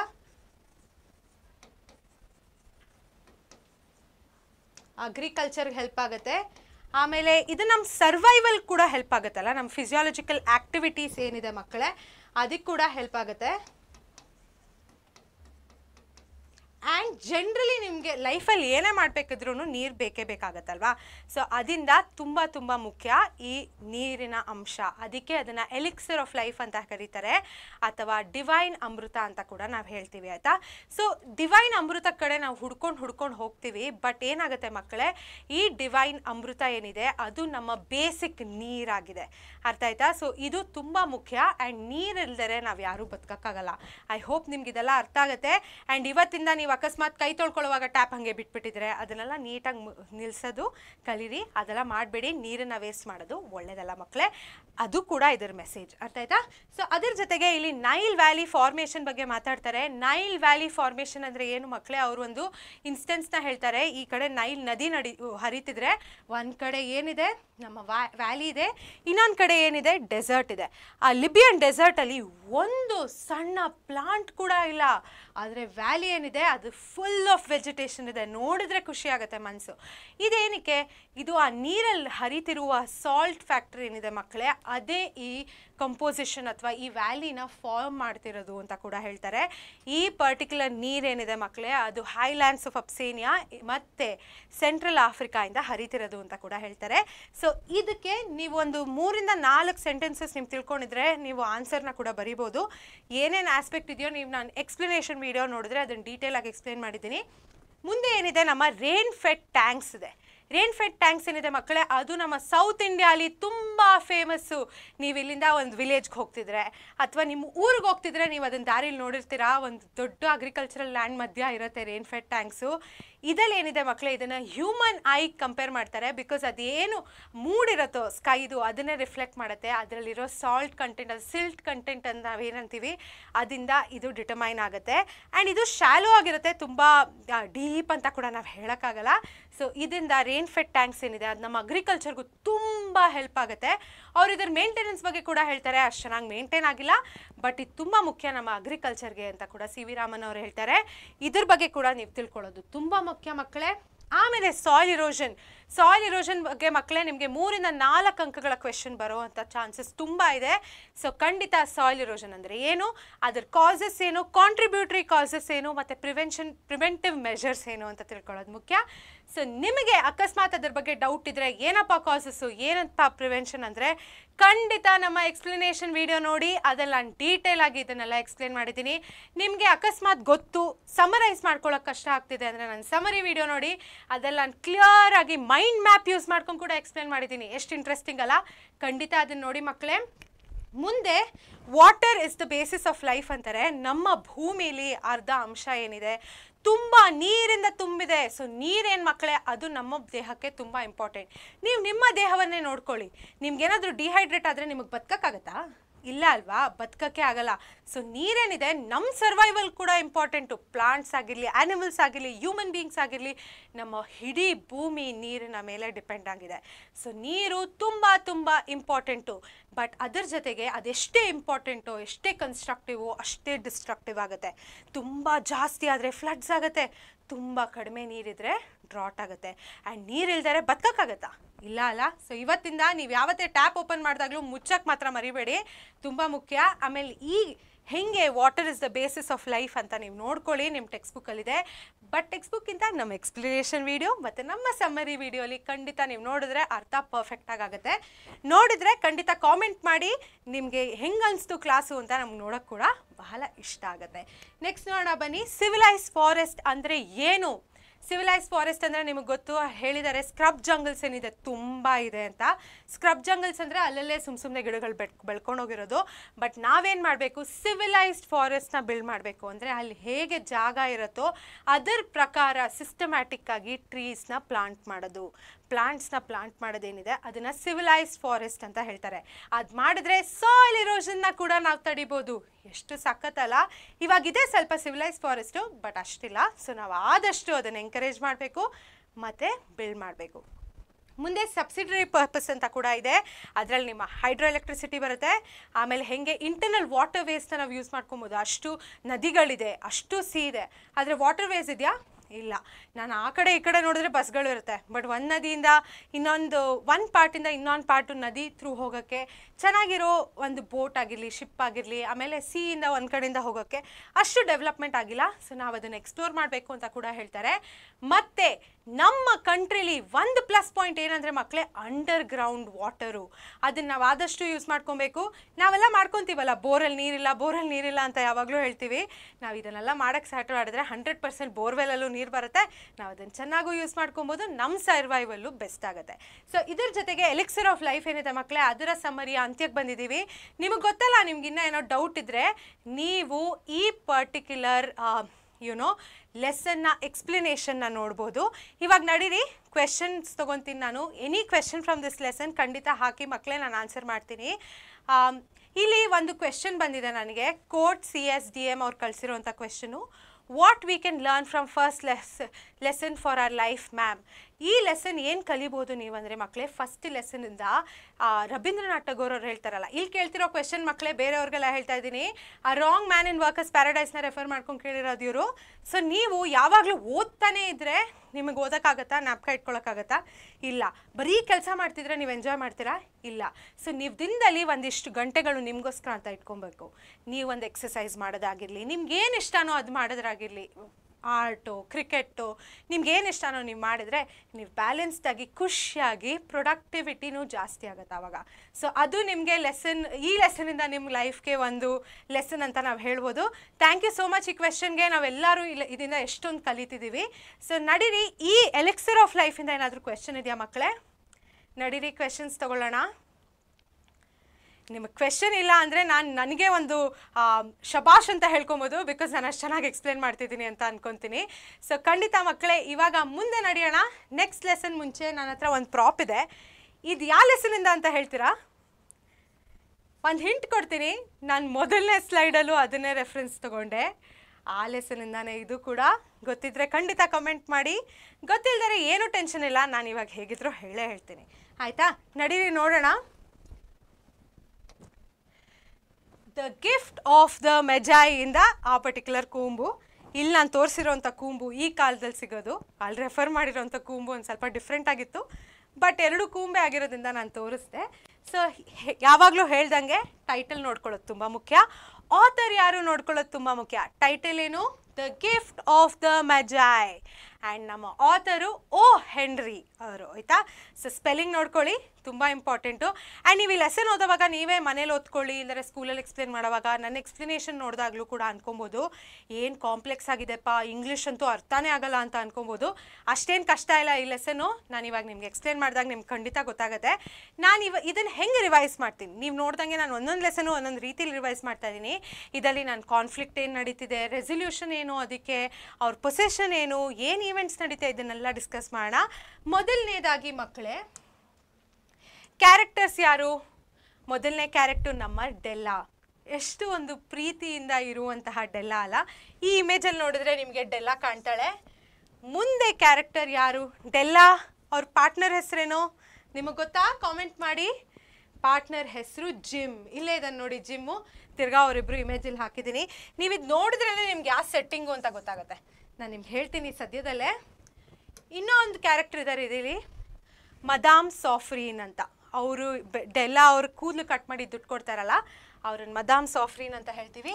ಇಲ್ಲಿದ್ದೀನಿ, ಸಾರಿ ಸಾಫ್ರೀನ್ ಅಲ್ಲ, ಸಾಫ್ರೂನಿ. ಅದು ನಾನು ತಪ್ಪಾಗಿ ಸ್ಪೆಲ್ ಮಾಡಿದೆ, ಸಾಫ್ರೂನಿ ಅದು, ಆಯಿತಾ? ಸರಿ, ಇವಾಗ ಸೆಟ್ಟಿಂಗ್ ನೋಡೋಣ ಮಕ್ಕಳೇ. ಸೆಟ್ಟಿಂಗ್ ಏನು? ಕ್ರಿಸ್ಮಸ್ ಈವ್ ಏನಿದೆ ಅದು ನಮ್ಮ ಸೆಟ್ಟಿಂಗು. ಇಲ್ಲಿ ನೋಡ್ಬೋದು ಗಿಫ್ಟ್ಸು. ಇಡೀ ಒಂದು ಚಾಪ್ಟರೇ ಕ್ರಿಸ್ಮಸ್ ಈವ್ ಮೇಲೆ ಡಿಪೆಂಡ್ ಆಗಿದೆ. ಹೇಗೆ ಒಂದು ಗಿಫ್ಟ್ ಕೊಡೋಕೆ ಅವ್ರಿಗೆ ಅಷ್ಟು ಇಷ್ಟ ಆಗುತ್ತೆ, ಹೇಗೆ ದುಡ್ಡು ಸಾಕಾಗಲ್ಲ, ಅವ್ರು ಹೇಗೆ ಥಾಟ್ಫುಲ್ ಗಿಫ್ಟ್ನ ತರ್ತಾರೆ ಅಂತ ಇದೆ. ಸೊ ಕ್ರಿಸ್ಮಸ್ ಈವ್ ಏನಿದೆ ಮಕ್ಕಳೇ, ಅದು ಒಂದು ಸೆಟ್ಟಿಂಗು. ಮತ್ತು ಇದೆಲ್ಲ ನಡೆದಿದ್ದಲ್ಲಿ ಜಿಮ್ ಮತ್ತು ಡೆಲ್ಲಾ ಇರುವಂತಹ ಒಂದು ಫ್ಲ್ಯಾಟಲ್ಲಿ ನಡೆಯುತ್ತೆ ಈ ಪರ್ಟಿಕ್ಯುಲರ್ ಈವೆಂಟ್ ಅಂತ ನಾವು ಹೇಳ್ಬೋದು. ಮುಂದೆ ನೋಡೋಣ ಬನ್ನಿ. ಕಾನ್ಫ್ಲಿಕ್ಟ್ ಏನು ಮಕ್ಕಳೇ? ಇಲ್ಲಿ ನೀವು ಒಂದು ಕಾನ್ಫ್ಲಿಕ್ಟ್ನ ನೋಡ್ಬೋದು. ಕಾನ್ಫ್ಲಿಕ್ಟ್ ಅಂದರೆ ಏನು? ಅವಳಿಗೊಂದು ಬೇಕು, ಆಗ್ತಿರೋದೇ ಬೇರೆದೇನೋ. ಸೊ ಅದು ಒಂದು ಕಾನ್ಫ್ಲಿಕ್ಟ್ ಅಂದರೆ. ನಡೀರಿ ನೋಡೋಣ. Della has only $1.87. ಒಂದು ಹೇಳಬೇಕು ಅಂತ ಇದ್ದೀನಿ ಮಕ್ಕಳೇ, ಇಲ್ಲಿ ನಾನು ಈ ಥರ ಬರೆದಿದ್ದೀನಿ. ಆದರೆ ನೀವು ಎಕ್ಸಾಮಲ್ಲಿ ಬರೆಯೋವಾಗ $1.87ನ ವರ್ಡ್ಸಲ್ಲೇ ಬರಿಬೇಕು. ಅರ್ಥ ಆಯ್ತಾ? ಅದನ್ನು ಮರಿಬೇಡಿ, ವರ್ಡ್ಸಲ್ಲೇ ಬರಿಬೇಕು. ಈ ಥರ ಬರೆದ್ರೆ ನಿಮಗೆ ಅಂಕಗಳು ಸಿಗಲ್ಲ, ಆಯಿತಾ? ಸೊ ಇವಳೇನು ಮಾಡ್ತಾಳೆ, ಅವಳ ಹತ್ರ ಇಷ್ಟು ದುಡ್ಡಿರುತ್ತೆ. ಯಾವಾಗಿರುತ್ತೆ ಅವಳಿಗೆ? ಆ ಕಡೆ ಈ ಕಡೆ ಹೋಗೋವಾಗ, ತರಕಾರಿ ತರೋವಾಗಲೋ ಅಥವಾ ಯಾವುದೋ ಅಂಗಡಿಗೆ ಹೋಗೋವಾಗಲೋ ಪ್ಲೀಡ್ ಮಾಡಿಕೊಂಡು, ಪ್ಲೀಸ್ ನಾನು ಕಡಿಮೆ ಮಾಡ್ಕೊಳ್ಳಿ ಅಂತ ಇದು ಮಾಡಿಕೊಂಡು ಅವಳು ದುಡ್ಡನ್ನ save ಮಾಡಿಟ್ಕೊಂಡಿರ್ತಾಳೆ to by a Christmas present. ನಾನು ಹೇಳಿದ್ನಲ್ಲ, ಕ್ರಿಸ್ಮಸ್ ಈವು, ಕ್ರಿಸ್ಮಸ್ ಮೇಲೆ ಬೇಸ್ ಆಗಿರೋದಿದು. ಅವಳಿಗೆ ಒಂದು ಕ್ರಿಸ್ಮಸ್ ಪ್ರೆಸೆಂಟ್ ತೊಗೊಬೇಕಾಗತ್ತೆ. ಯಾರಿಗೋಸ್ಕರ? ಜಿಮ್ಗೋಸ್ಕರ. ಬಟ್ ಅವಳ ಹತ್ರ ದುಡ್ಡೇ ಸಾಕಾಗಲ್ಲ, ಆಯಿತಾ? ಅವಳು ಅವಾಗ ಏನು ಮಾಡ್ತಾಳೆ, ಒಂದಿನ ನಿಂತ್ಕೊಂಡು ಯೋಚಿಸೋವಾಗ ಅವಳು ನೋಡ್ತಾಳೆ, ಅವಳ ಹತ್ರ ಉದ್ದ ಕೂದಲಿರುತ್ತೆ. So ಅವಳಿಗೊಂದು idea ಹೊಳಿಯುತ್ತೆ. ಏನು ಮಾಡ್ತಾಳೆ ಒಂದು ಐಡಿಯಾ ಹೊಳೆದಾಗ? ನಡಿ ನೋಡೋಣ ಏನು ರೆಸಲ್ಯೂಷನು. ಅವಳು ಗೊತ್ತಿವಾಗ ಅವಳು ಹೆಂಗೋ ಮಾಡಿದ್ದು ದುಡ್ಡು ಕಲೆಕ್ಟ್ ಮಾಡ್ಬೋದು ಅಂತ. ಅದಕ್ಕೆ ಅವಳು ಮದಾಮ್ ಸಾಫ್ರೂನಿ ಹತ್ರ ಹೋಗ್ತಾಳೆ. ಮತ್ತು ಅವಳದ್ದು ಏನು ಉದ್ದ ಕೂದಲಿರುತ್ತಲ್ಲ, ಅವಳದು ಒಂದು ಪೊಸೆಷನ್ ಅದು, ಅದನ್ನು ಮಾರ್ಬಿಡ್ತಾಳೆ. ಆ ಕೂದಲು ಲಾಂಗ್ ಆಗಿರುತ್ತೆ, ತಿಕ್ಕಾಗಿರುತ್ತೆ ಮಕ್ಕಳೇ. ಮಾರ್ಬಿಟ್ಟು ಅವಳಿಗೆ ಎಷ್ಟು ದುಡ್ಡು ಬರುತ್ತೆ ನೀವು ಹೇಳ್ತೀರಾ? ಸ್ಕ್ರೀನ್ ಮೇಲೆ ಇದೆ, ನೋಡ್ಕೊಂಡು ಹೇಳಿ ನೋಡೋಣ ಎಷ್ಟು ದುಡ್ಡು ಬರುತ್ತೆ. $20 ಸಿಗುತ್ತೆ ಮಕ್ಕಳೇ ಅವಳಿಗೆ. ಅದನ್ನು ಖಂಡಿತ ನೀವು ತಿರ್ಗಾ ವರ್ಡ್ಸಲ್ಲೇ ಬರೀಬೇಕಾಗತ್ತೆ ಎಕ್ಸಾಮಲ್ಲಿ. ಬಟ್ ಅವಳಿಗೆ $20 ಸಿಕ್ಕಿದ್ರೆ ಅವಳ ಹತ್ರ ಎಷ್ಟು ದುಡ್ಡು ಇರುತ್ತೆ ಇವಾಗ? $21.87 ಅವಳ ಹತ್ರ ಇರುತ್ತೆ. ಇವಾಗ ಅವಳಿಗೆ ಒಂದು ಚೆನ್ನಾಗಿರೋ ಗಿಫ್ಟ್ ತೊಗೊಳ್ಬೇಕಾಗತ್ತೆ ಜಿಮ್ಗೋಸ್ಕರ. ಹುಡ್ಕೊಂಡು ಹೋಗ್ತಾಳೆ ಮಾರ್ಕೆಟಲ್ಲಿ. ಯಾವ ಅಂಗಡಿಗೆ ಹೋದ್ರೂ ಅವಳಿಗೆ ಸಿಗಲ್ಲ. ಒಂದು ಕಡೆ ಅವಳಿಗೆ ಏನು ಸಿಗುತ್ತೆ ಮಕ್ಕಳೇ? She byes a platinum ಫಾಪ್ chain for $21. ಅವಳ ಹತ್ರ ಉಳಿದಿರೋ ದುಡ್ಡು 87 cents. ಇಲ್ಲಿ ನೋಡಿ, ಮ್ಯಾಥ್ಸ್ ಕೂಡ ಯೂಸ್ ಮಾಡ್ತಿದ್ದೀವಿ ನಾವು ಈ ಕ್ಲಾಸಲ್ಲಿ. ಬಟ್ ಅವಳ ಹತ್ರ ಇವಾಗ ಬರೀ 87 cents ಉಳಿದಿರುತ್ತೆ. $21 ಜೊತೆ ಅವಳು ಒಂದು ಗಿಫ್ಟನ್ನ ತೊಗೊತಾಳೆ ಅವಳ ಹಸ್ಬೆಂಡ್ಗೋಸ್ಕರ. ಏನು ತೊಗೊತಾಳೆ? ಅವಳು ಆ ಪೊಸೆಷನ್ ಏನಿರುತ್ತೆ, ಉದ್ದ ಲಾಂಗ್ ಥಿಕ್ ಹೇರ್, ಅದನ್ನು ಮಾರ್ಬಿಟ್ಟು ಪ್ಲಾಟಿನಮ್ ಫಾಪ್ ಚೈನ್ನ ತೊಗೊತಾಳೆ. ಇದು ತುಂಬ ಇಂಪಾರ್ಟೆಂಟ್ ಮಕ್ಕಳೇ, ಸ್ಪೆಲ್ಲಿಂಗ್ ಕೂಡ ಜ್ಞಾಪಕ ಇಟ್ಕೊಳ್ಳಿ. ಇದಾದಮೇಲೆ ಏನಾಗುತ್ತೆ? ಪ್ಲಾಟ್ ಟ್ವಿಸ್ಟ್ ಆಗುತ್ತೆ. ಹೇಳ್ತೀವಲ್ಲ, ಎಲ್ಲ ಮೂವಿಲೂ ಒಂದು ಚೇಂಜ್ ಆಫ್ ಪ್ಲಾಟ್ ಇರುತ್ತೆ, ಒಂದು ಟ್ವಿಸ್ಟ್ ಇರುತ್ತೆ ಅಂತ ಹೇಳ್ತೀವಲ್ಲ. ಈ ಪರ್ಟಿಕ್ಯುಲರ್ ಲೆಸನಲ್ಲಿ ಏನು ಆ ಟ್ವಿಸ್ಟು? ಜಿಮ್ ಮನೆಗೆ ಬರ್ತಾನೆ, ಕೆಲಸ ಮುಗಿಸ್ಕೊಂಡು ಮನೆಗೆ ಬಂದಾಗ ಅವಳು ಏನು ನೋಡ್ತಾಳೆ? Jim sold his ancestral watch, gold watch, to buy Della Christmas present. ಅವಳು ಹೋಗಿ ಪ್ಲಾಟಿನಮ್ ಫಾಪ್ ಚೈನ್ ತಂದ್ಲು, ಯಾವುದಕ್ಕೋಸ್ಕರ? ಅವ್ನ ವಾಚ್ಗೋಸ್ಕರ. ಅಲ್ಲಿ ಇವ್ನು ನೋಡಿದ್ರೆ ಅವ್ನು ವಾಚ್ನೇ ಮಾರ್ಬಿಟ್ಟು ಇವಳಿಗೋಸ್ಕರ ಗಿಫ್ಟ್ ತಂದಿದ್ದಾನೆ. ಏನು ಗಿಫ್ಟ್ ತಂದಿದ್ದಾಳೆ? ನಾನು ಇಲ್ಲಿ ತೋರಿಸಿದ್ನಲ್ಲ, ಏನಿದು? ಕೂಂಬ್. ಆದರೆ ಅಲ್ಲಿ ಕೊಟ್ಟಿರುವಂತಹ ಕೂಂಬ್ ಏನು ಮಕ್ಕಳೇ? ಹಿ bot tortoise shell ಕೂಮ್ಸ್ with gel ಡ್ರಿಮ್ಸ್. ಇದನ್ನ ಜ್ಞಾಪಕ ಇಟ್ಕೊಳ್ಳೋದು ತುಂಬ ಮುಖ್ಯ. ಅವ್ನು ಏನು ತಂದ ಅಂತ ಜ್ಞಾಪಕ ಇಟ್ಕೊಳ್ಳಿ. ಸ್ಪೆಲ್ಲಿಂಗ್ ಕರೆಕ್ಟಾಗಿ ಬರೀಬೇಕು, ಇಲ್ದರೆ ನಿಮ್ಮ ಇಂಗ್ಲೀಷ್ ಎಕ್ಸಾಮ್ ಇದು ಸ್ಪೆಲ್ಲಿಂಗ್ ಕರೆಕ್ಟಾಗಿ ಬರೀದರೆ ಮಾರ್ಕ್ಸ್ ಸಿಗಲ್ಲ, ಆಯಿತಾ? ಆ್ಯಂಡ್ ಇವಾಗೇನಾಯಿತು, ಅವಳು ಕೂದಲು ಮಾರಿದ್ರಿಂದ ಈ ಪರ್ಟಿಕ್ಯುಲರ್ ಬಾಚನ್ಗೆ ಯೂಸ್ಗೆ ಬರಲಿಲ್ಲ. ಅವಳಿಗೆ ತುಂಬ ಬೇಜಾರಾಗುತ್ತೆ ಆ್ಯಂಡ್ ಎರಡೂ ಗಿಫ್ಟು ಯೂಸ್ಲೆಸ್ ಆಗಿಬಿಡುತ್ತೆ, ಆಯಿತಾ ಮಕ್ಕಳೇ? ಸೊ ಇವಾಗ ಕೀ ಪಾಯಿಂಟ್ಸ್ ಏನಿದೆ ನಿಮ್ಮ ಎಕ್ಸಾಮ್ಗೆ ಜ್ಞಾಪಕ ಇಟ್ಕೊಬೇಕಾಗಿರುವಂಥ ಇಲ್ಲಿ ಈ ಪರ್ಟಿಕ್ಯುಲರ್ ಲೆಸನಿಂದ ನೋಡೋಣ ಬನ್ನಿ. ಡೆಲ್ಲಾ ಮತ್ತು ಜಿಮ್ ಏನಿದ್ರು ತುಂಬ ಪುವರ್ ಸಿಚುಯೇಷನಲ್ಲಿದ್ದರು, ಅವ್ರಿಗೆ ಅಷ್ಟು ದುಡ್ಡಿರಲಿಲ್ಲ. ನೀವು ಇಲ್ಲೇ ನೋಡ್ಬೋದು ಅವಳು ಹೇಗೆ ಬೆಗ್ ಅಂತ ಹೇಳೋಕ್ಕಾಗಲ್ಲ, ಸೇವ್ ಮಾಡಿ ದುಡ್ಡನ್ನು ಕಲೆಕ್ಟ್ ಮಾಡಿದ್ಲು. ಆಮೇಲೆ ಹೇಗೆ ಅವ್ರದ್ದು 2 ಪ್ರೈಸ್ಡ್ ಪೊಸೆಷನ್ ಇರುತ್ತೋ ಅದನ್ನು ಮಾರ್ಬಿಟ್ಟು ಅವ್ರ ಪಾರ್ಟ್ನರ್ಗೋಸ್ಕರ ಏನೋ ತರ್ತಾರೆ. ಎಷ್ಟು ಥಾಟ್ಫುಲ್ಲಾಗಿ ಹೇಳ್ಬೋದು, ಎಷ್ಟು ಇಂಪಾರ್ಟೆಂಟ್ ಗಿಫ್ಟ್ ಅಂತ ನಾವು ಹೇಳ್ಬೋದು ಅವ್ರ ಪಾರ್ಟ್ನರ್ಗೆ. ಈ ಪರ್ಟಿಕ್ಯುಲರ್ ಲೆಸನಲ್ಲಿ ಮಕ್ಕಳೇ ಒಂದು ಕಂಪ್ಯಾರಿಸನ್ನ ಡ್ರಾ ಮಾಡಿದ್ದಾರೆ ಕ್ವೀನ್ ಆಫ್ ಶೀಬಾ ಮತ್ತು ಕಿಂಗ್ ಸೊಲೊಮನ್ಗೆ. ನಿಮಗೆ ಅದ್ರ ಬಗ್ಗೆ ಡೀಟೇಲ್ ಬೇಕು ಅಂದರೆ ನಾನು ಎಕ್ಸ್ಪ್ಲನೇಷನ್ ವಿಡಿಯೋ ನೋಡಿ. ಆಮೇಲೆ ಅದು ಕೂಡ ಇಂಪಾರ್ಟೆಂಟು, ಕ್ವೆಶನಲ್ಲಿ ಎಕ್ಸಾಮಲ್ಲಿ ಕೂಡ ಕೇಳಿದ್ದಾರೆ ಈ ಕ್ವೆಶನ್ನು. ಮತ್ತು ಇದರ ಜೊತೆಗೆ comparison of Della and gym to ಮೆಜಾಯ್. ಏನಕ್ಕೆ ಕಂಪೇರ್ ಮಾಡ್ತಾರೆ, ಯಾಕೆ ಹೆಸರು ಗಿಫ್ಟ್ ಆಫ್ ದ ಮೆಜಾಯ್ ಅಂತ ಇದೆ? ಜಿಮ್ ಮತ್ತು ಡೆಲ್ಲಾ ಅವ್ರು ಕೊಟ್ಟಿರುವಂತಹ ಗಿಫ್ಟ್ ಏನಿದೆ ಮಕ್ಕಳೇ, ಅದ್ರ ಹಿಂದೆ ಇರುವಂತಹ ಒಂದು ಥಾಟು ಮತ್ತು ಒಂದು ಬುದ್ಧಿವಂತಿಕೆ ಮತ್ತು ಅವರಿಬ್ಬರ ಮಧ್ಯೆ ಇರುವಂತಹ ಪ್ರೀತಿ ಏನಿದೆ ಅದು ಮೆಜಾಯ್ಗಿಂತ ಹೆಚ್ಚು ಅಂತ ಹೇಳ್ತಾರೆ ಓ ಹೆನ್ರಿ ಅವರು. ಮೆಜಾಯ್ ಅವ್ರ ಮಕ್ಕಳೇ ಗಿಫ್ಟ್ ಗಿವಿಂಗ್ ಟ್ರೆಡಿಷನ್ನ ಸ್ಟಾರ್ಟ್ ಮಾಡಿದರು ಕ್ರಿಸ್ಮಸ್ ಟೈಮಲ್ಲಿ. ಅವರನ್ನೇ ಮೀರಿಸಿ ಆ ಪರ್ಟಿಕ್ಯುಲರ್ ಒಂದು ಟ್ರೆಡಿಷನ್ನ ಎಷ್ಟು ಚೆನ್ನಾಗಿ ಕ್ಯಾರಿ ಫಾರ್ವರ್ಡ್ ಮಾಡಿದ್ದಾರೆ ಅಂತ ಹೇಳ್ತಾರೆ ಓ ಹೆನ್ರಿ ಅವರು. ಇದರ ಜೊತೆಗೆ ಮಕ್ಕಳೇ ಈ ಲೆಸನ್ನ ಅಂತ್ಯಕ್ಕೆ ಬಂದಿದ್ದೀವಿ, ಸಮರಿಯ ಅಂತ್ಯಕ್ಕೆ. ಯಾವುದಾದ್ರೂ ಕ್ವಶನ್ ಇದ್ದರೆ ನನಗೆ ಖಂಡಿತ ಕೇಳಿ, ದ ಗಿಫ್ಟ್ ಆಫ್ ದ ಮೆಜಾ ಇದು ನಾನು ಇಲ್ಲಿ ಆನ್ಸರ್ ಮಾಡೋಕ್ಕೆ ಇದ್ದೀನಿ. ಸೊ ಎನಿ ಕ್ವೆಶನ್ಸ್ ಮಕ್ಕಳೇ ನಿಮಗೆ ಈ ಪರ್ಟಿಕ್ಯುಲರ್ ಲೆಸನಿಂದ ಹೇಳಿ ನೋಡೋಣ, ಟೈಪ್ ಮಾಡಿ ಕಳಿಸಿ. ಏನೂ ಹಿಂಜರಿಕೆ ಬೇಡ, ಖಂಡಿತ ನನಗೆ ಹೇಳಿ, ನಾನು 100% ನಿಮಗೆ ಉತ್ತರ ಕೊಡ್ತೀನಿ, ಆಯಿತಾ? ಸೊ ಸಮೀಕ್ಷಾ ದಾಸ್ ಅವರು ಹೇಳಿದ್ದಾರೆ, your explanation is really well ma'am. Thank you so much ಸಮೀಕ್ಷಾ ಅವರೇ, ಥ್ಯಾಂಕ್ ಯು. ಇದರಿಂದ ನನಗೂ ಒಂದು ಮೋಟಿವೇಶನ್ ಸಿಗುತ್ತೆ. ಆ್ಯಂಡ್ ಇದೆಲ್ಲ ಮಾಡ್ತಿರೋದು ನಾನು ನಿಮಗೋಸ್ಕರ. ನಿಮ್ಮ ಪರೀಕ್ಷೆ ಚಾನಲಲ್ಲಿ ಎಲ್ಲ ರೀತಿಯಾದ ಎಕ್ಸ್ಪ್ಲನೇಷನ್ ಕೂಡ ಹೀಗೆ ಇರುತ್ತೆ, ಖಂಡಿತ ಅದಕ್ಕೆ ಹೋಗಿ ಸಬ್ಸ್ಕ್ರೈಬ್ ಮಾಡಿ. ಗೌರವ್ ಅವ್ರು ಕೇಳ್ತಾ ಇದ್ದಾರೆ, what is the meaning of ಮೆಜಾಯ್ ಅಂತ. ಮೆಜಾಯ್ ಏನಿದ್ರು ಅವರು ಒಂದು ಗ್ರೂಪ್ ಆಫ್ ಪೀಪಲ್ ಅಂತ ನಾವು ಹೇಳ್ಬೋದು. ಈ ಮೆನ್ ಏನಿದ್ರು ಅವರು ವೈಸ್ ಮೆನ್ ಆಗಿದ್ರು. ಇದೇ ಕ್ವೆಶನ್ನ ಹರ್ಷಿತಾ ಅವರು ಕೇಳಿದ್ದಾರೆ. ಈ ವೈಸ್ ಮೆನ್ ಏನಿದ್ದಾರೆ ಅವರು ಗಿಫ್ಟ್ ಗಿವಿಂಗ್ ಟ್ರೆಡಿಷನ್ನ ಸ್ಟಾರ್ಟ್ ಮಾಡಿದ್ರು. ನಿಮಗೆ ಗೊತ್ತಲ್ಲ ಸೀಕ್ರೆಟ್ ಸ್ಯಾಂಟಾ ಅಂತೆಲ್ಲ ಆಟ ಆಡ್ತೀವಲ್ಲ ನಾವು ಕ್ರಿಸ್ಮಸ್ ಟೈಮಲ್ಲಿ, ಆ ಟ್ರೆಡಿಷನ್, ಒಂದು ಗಿಫ್ಟ್ ಕೊಡೋ ಟ್ರೆಡಿಷನ್ನು ಕ್ರಿಸ್ಮಸ್ಸಲ್ಲಿ ಅವ್ರು ಸ್ಟಾರ್ಟ್ ಮಾಡಿದರು. ಆದರೆ ಇಲ್ಲೇನಂದರೆ ಇವರಿಬ್ಬರು ಗಿಫ್ಟ್ ಕೊಟ್ಟರು ಕ್ರಿಸ್ಮಸ್ ಟೈಮಲ್ಲಿ, ಬಟ್ ಅಲ್ಲಿ ಇರುವಂತಹ ಒಂದು ಪ್ರೀತಿ ಮತ್ತು ಅವ್ರಿಗಿರುವಂತಹ ಒಂದು ನಂಬಿಕೆ ಮತ್ತು ಆ ಥಾಟ್ಫುಲ್ನೆಸ್ ಏನಿದೆ ಗಿಫ್ಟ್ ಹಿಂದೆ, ಆಮೇಲೆ ಅವ್ರು ಮಾಡಿರುವಂತಹ ಸ್ಯಾಕ್ರಿಫೈಸ್ ಈ ಗಿಫ್ಟ್ ಕೊಡೋದಕ್ಕೆ ಮೆಜಾಯ್ಗಿಂತ ಹೆಚ್ಚು ಅಂತ ಹೇಳ್ತಾರೆ ಓ ಹೆನ್ರಿ ಅವರು. ಐ ಹೋಪ್ ಗೌರವ್ ಅವರೇ ಮತ್ತು ಹರ್ಷಿತಾ ಅವರೇ ನಾನು ನಿಮ್ಮ ಕ್ವೆಶನ್ನ ಆನ್ಸರ್ ಮಾಡಿದ್ದೀನಿ. ನಡೀರಿ, ಇನ್ಯಾವುದಾದ್ರೂ ಕ್ವೆಶನ್ ಇದ್ದರೆ ಖಂಡಿತ ಹಾಕಿ. ನಾನು ಇವಾಗ ಗಿಫ್ಟ್ ಆಫ್ ಮೆಜಾಯ್ ಅಂತ ಹೇಳಿದೆ, ಬಟ್ ಬೇರೆ ಲೆಸನಿಂದ ಇದ್ರೂ ನೀವು ಹಾಕ್ಬೋದು. ಆ ಥರ ಏನು ಹಾರ್ಡ್ ಆ್ಯಂಡ್ ಫಾಸ್ಟ್ ರೂಲ್ ಇಲ್ಲ. ಬಟ್ ಮೆಜಾಯ್ ಬಗ್ಗೆ ಏನಾದರೂ ಬೇರೆ ಕ್ವೆಶನ್ ಇದ್ದರೆ ಖಂಡಿತ ಕೇಳಿ. ಅಖಿಲ್ ಅವ್ರು ಹೇಳಿದ್ದಾರೆ, thanks ma'am, no questions. Sheetal Suresh ಅವರು ಹೇಳಿದ್ದಾರೆ, no doubts ma'am, very good explanation. ಧರಣಿ ಅವರು ಹೇಳಿದ್ದಾರೆ, ಆಲ್ ಕ್ಲಿಯರ್ ಮ್ಯಾಮ್ ಅಂತ. Thank you so much. ನಿಮಗೆಲ್ಲ ಅರ್ಥ ಆಗಿದೆ ಅಂದರೆ ನನಗೂ ತುಂಬ ಖುಷಿ, ಆಯಿತಾ? ನಡೀರಿ ಮುಂದೆ ನೋಡೋಣ. ನೆಕ್ಸ್ಟ್ ಯಾವುದು, ಲೂಯಿ ಪ್ಯಾಸ್ಚರ್ ಅವ್ರ ಬಗ್ಗೆ. ನನಗೆ ಗೊತ್ತಿರುವಂತಹ ಸೈಂಟಿಸ್ಟಲ್ಲಿ ದ ಬೆಸ್ಟ್ ಸೈಂಟಿಸ್ಟ್ ಅಂದರೆ ಲೂಯಿ ಪ್ಯಾಸ್ಚರ್ ಅವರು. ಇದನ್ನು ಕೂಡ ಯಾರು ಹೇಳಿದ್ದಾರೆ, EH ಕಾರ್ಟರ್ ಅವರು ಕೂಡ ಹೇಳಿದ್ದಾರೆ. ಲೆಸನ್ ಹೆಸರು ಮಕ್ಕಳೇ Louis pastor conqueror of disease. ಇದನ್ನು ಕರೆಕ್ಟಾಗಿ ಬರೀರಿ. ನಿಮಗೆ ಗೊತ್ತಲ್ಲ ಯಾಕೆ ಬರೀಬೇಕು ಕರೆಕ್ಟಾಗಿ, ರೆಫರೆನ್ಸ್ ಟು ಕಾಂಟೆಕ್ಸ್ಟ್ ಕ್ವೆಶನ್, ಅಂದರೆ ನಿಮ್ಮ ಸಂದರ್ಭ ಬಗ್ಗೆ ಕೇಳ್ತಾರಲ್ಲ ಆ ಕ್ವೆಶನ್ಸಲ್ಲಿ ಕೂಡ ಇದನ್ನು ಬರಿಬೇಕಾಗತ್ತೆ. ಸೊ ಅದಕ್ಕೆ ತುಂಬ ತುಂಬ ಇಂಪಾರ್ಟೆಂಟ್ ಇದು. ನಡೀರಿ, ಮೊದಲನೇದಾಗಿ ಅವ್ರ ಪರ್ಸ್ನಲ್ ಲೈಫ್ ಬಗ್ಗೆ ಕೊಟ್ಟಿದ್ದಾರೆ. ಮೊದಲನೇದಾಗಿ ಅವ್ರ ಅಪ್ಪ ಒಬ್ಬರು ಟ್ಯಾನರ್ ಆಗಿದ್ರು. ಟ್ಯಾನರ್ ಅಂದರೆ ಬಣ್ಣ ಹಚ್ಚೋದು, ಟ್ಯಾನ್ ಮಾಡೋದು, ಆಯಿತಾ? ಅದ್ರ ಜೊತೆಗೆ ಅವರೊಬ್ಬರು ಸೋಲ್ಜರ್ ಕೂಡ ಆಗಿದ್ರು. ಆಮೇಲೆ ಲೂಯಿ ಪ್ಯಾಸ್ಚರ್ ಅವ್ರ ಪ್ರಾಬ್ಲಮ್ ಸಾಲ್ವಿಂಗ್ ಮೆಥಡ್ ಬಗ್ಗೆ ತುಂಬ ಹೇಳಿದ್ದಾರೆ. ಏನು ಇವರ ಪ್ರಾಬ್ಲಮ್ ಸಾಲ್ವಿಂಗ್ ಮೆಥಡ್ ನಿಮಗೆ ಗೊತ್ತಾ?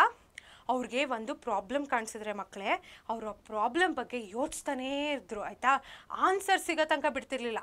ನಿಮ್ಗೆ ಗೊತ್ತಲ್ಲ, ನಿಮಗೂ ಅನ್ಸುತ್ತಲ್ಲ ಒಂದ್ಸತಿ ಏನೋ ತಲೆಯಲ್ಲಿ ಏನೋ ಪ್ರಾಬ್ಲಮೋ ಡೌಟ್ ಇದ್ದರೆ ಅದನ್ನು ನಾವು ಸಾಲ್ವ್ ಮಾಡ್ಕೊಳ್ಳೋ ತನಕ ಬಿಡಲ್ಲ. ಸೊ ಅದಕ್ಕೆ ತುಂಬ ಇಂಪಾರ್ಟೆಂಟ್. ಆ ಟೈಮಲ್ಲಿ ನೀವೇನು ಮಾಡ್ತೀರಾ, ನಿಮ್ಗೆ ಡೌಟ್ ತಲೆಯಲ್ಲಿ ಉಳ್ಕೊಂಡಿದ್ರೆ ನಮ್ಮ ಟೆಲಿಗ್ರಾಮ್ ಚಾನಲ್ಗೆ ಹೋಗಿ ಡೌಟ್ ಹಾಕ್ತೀರಾ, ನಾವು ಆನ್ಸರ್ ಮಾಡ್ತೀವಲ್ವಾ. ಈಗಲೇ ಜಾಯ್ನ್ ಆಗಿ ಟೆಲಿಗ್ರಾಮ್ ಚಾನಲ್. ಬಟ್ ಇವಾಗ ಮಕ್ಕಳೇ ಲೂಯಿ ಪ್ಯಾಸ್ಚರ್ ಅವರು ಆನ್ಸರ್ ಸಿಗೋ ತನಕ ಬಿಡ್ತಿರ್ಲಿಲ್ಲ. ಆನ್ಸರ್ ಸಿಕ್ಕ ಮೇಲೆ ಅವರು ಖುಷಿ ಆಗ್ಬಿಡೋದು. ಖುಷಿ ಆದ ತಕ್ಷಣ ಅವ್ರ ಹೆಂಡ್ತಿಗೆ ಹೋಗಿ ಹೇಳೋರು, ನಂಗೆ ಈ ಪ್ರಾಬ್ಲಮ್ಗೆ ಆನ್ಸರ್ ಸಿಕ್ತು. ಆಮೇಲೆ ಅವ್ರ ಟೀಮ್ ಜೊತೆ ಕೂಡ ಶೇರ್ ಮಾಡೋರು. ಇದ್ರ ಜೊತೆ ಮಕ್ಕಳೇ ಅವರ ಫಿಸಿಕಲ್ ಅಪಿಯರೆನ್ಸ್ ಏನಿದೆ ಆ ಓಲ್ಡ್ ಏಜಲ್ಲಿ ಅದ್ರ ಬಗ್ಗೆನೂ ಕ್ವೆಶನ್ ಕೇಳಿದ್ದಾರೆ. ಇದನ್ನು ನಾನು ಎಕ್ಸ್ಪ್ಲನೇಷನ್ ವಿಡಿಯೋ ಇದೆಯಲ್ಲ ಅಲ್ಲಿ ಎಕ್ಸ್ಪ್ಲೇನ್ ಮಾಡಿದ್ದೀನಿ, ಖಂಡಿತ ಹೋಗಿ ನೋಡಿ, ನಿಮಗೆ ಎಲ್ಲ ಕರೆಕ್ಟಾಗಿ ಅರ್ಥ ಆಗುತ್ತೆ. ಅದನ್ನು ಜ್ಞಾಪಕ ಇಟ್ಕೊಳ್ಳಿ, ನಿಮಗೆ ಮಾರ್ಕ್ಸ್ ಸಿಗೋಕ್ಕೆ ಹೆಲ್ಪ್ ಆಗುತ್ತೆ. ಮುಂದೆ ನೋಡೋಣ. ಅವರು ಪ್ರಾಕ್ಟಿಕಲ್ ಹೆಲ್ಪ್ನ ತುಂಬ ಮಾಡೋರು. ಇವರು ಬೇರೆ ಸೈಂಟಿಸ್ಟ್ಗಿಂತ ತುಂಬ ಡಿಫ್ರೆಂಟ್ ಆಗಿದ್ರು. ಹೇಗೆ, ಅವ್ರು ಬರೀ ಸುಮ್ಮನೆ ರಿಸರ್ಚ್ ಮಾಡಿ ಬಿಡ್ತಿರ್ಲಿಲ್ಲ, ಅವರು ಜನಗಳಿಗೆ ಹೆಲ್ಪ್ ಮಾಡಬೇಕು ಅಂತ ಅವ್ರಿಗೊಂದು ತಲೆಯಲ್ಲಿ ಯಾವಾಗಲೂ ಇತ್ತು. ಸೊ ಅವ್ರು ಜನಗಳಿಗೆ ಹೆಲ್ಪ್ ಮಾಡಬೇಕು ಅಂತ ಇದ್ದಾಗ ಮಕ್ಕಳೇ ಅವರು ಯಾರ್ಯಾರನ್ನ ಹೆಲ್ಪ್ ಮಾಡೋದು, ಬ್ರೂವರ್ಸ್ ಆಗಿರಲಿ, ಸಿಲ್ಕ್ ವರ್ಮ್ ಬ್ರೀಡರ್ಸ್ ಆಗಿರಲಿ, ಕೌ ಕೀಪರ್ಸ್ ಆಗಿರಲಿ, ಇವ್ರಿಗೆಲ್ಲ ಹೆಲ್ಪ್ ಮಾಡಿದ್ರು. ಸೊ ಇದು ಏನೇನು ಹೆಲ್ಪ್ ಮಾಡಿದ್ರು ಅಂತ ಡೀಟೇಲ್ ಆಗಿ ನಾನು ಎಲ್ಲಿ ಹೇಳಿದ್ದೀನಿ, ಎಕ್ಸ್ಪ್ಲನೇಷನ್ ವಿಡಿಯೋಲಿ. ಖಂಡಿತ ನನ್ನ ಎಕ್ಸ್ಪ್ಲನೇಷನ್ ವಿಡಿಯೋ ನೋಡಿ ಈ ಪರ್ಟಿಕ್ಯುಲರ್ ಲೆಸನ್ಗೆ 100% ನಿಮ್ಗೆ ಇದೆಲ್ಲ ಕರೆಕ್ಟಾಗಿ ಜ್ಞಾಪಕ ಬರುತ್ತೆ. ಬಟ್ ಇವ್ರೇನು ಮಕ್ಕಳೇ ಯಾವಾಗಲೂ ಜನಗಳಿಗೆ ಒಳ್ಳೇದಾಗಬೇಕು, ಎಲ್ಲ ಪ್ರಾಣಿ ಪಕ್ಷಿ ಜನ ಎಲ್ಲರಿಗೂ ಒಳ್ಳೇದಾಗಬೇಕು ಅಂತ ರಿಸರ್ಚ್ ಮಾಡೋರು. ಯಾವುದೇ ರೀತಿಲಿ ಕೆಟ್ಟದನ್ನು ಮಾಡ್ತಿರ್ಲಿಲ್ಲ, ಒಂದು ವೆಪನ್ಸ್ ಮೇಲಾಗಿರಲಿ ಅದನ್ನೆಲ್ಲ ಮಾಡ್ತಿರ್ಲಿಲ್ಲ, ಒಳ್ಳೇದಾಗಬೇಕು ಅಂತ ತಲೆಯಲ್ಲಿ ಇಟ್ಕೊಂಡು ಮಾಡೋರು. ಆಯಿತಾ, ಮುಂದೆ ನೋಡೋಣ. ಇದ್ರ ಜೊತೆಗೆ ಅವರೊಂದು ಆಲ್ರೌಂಡ್ ಸೈಂಟಿಸ್ಟ್ ಆಗಿದ್ದರು.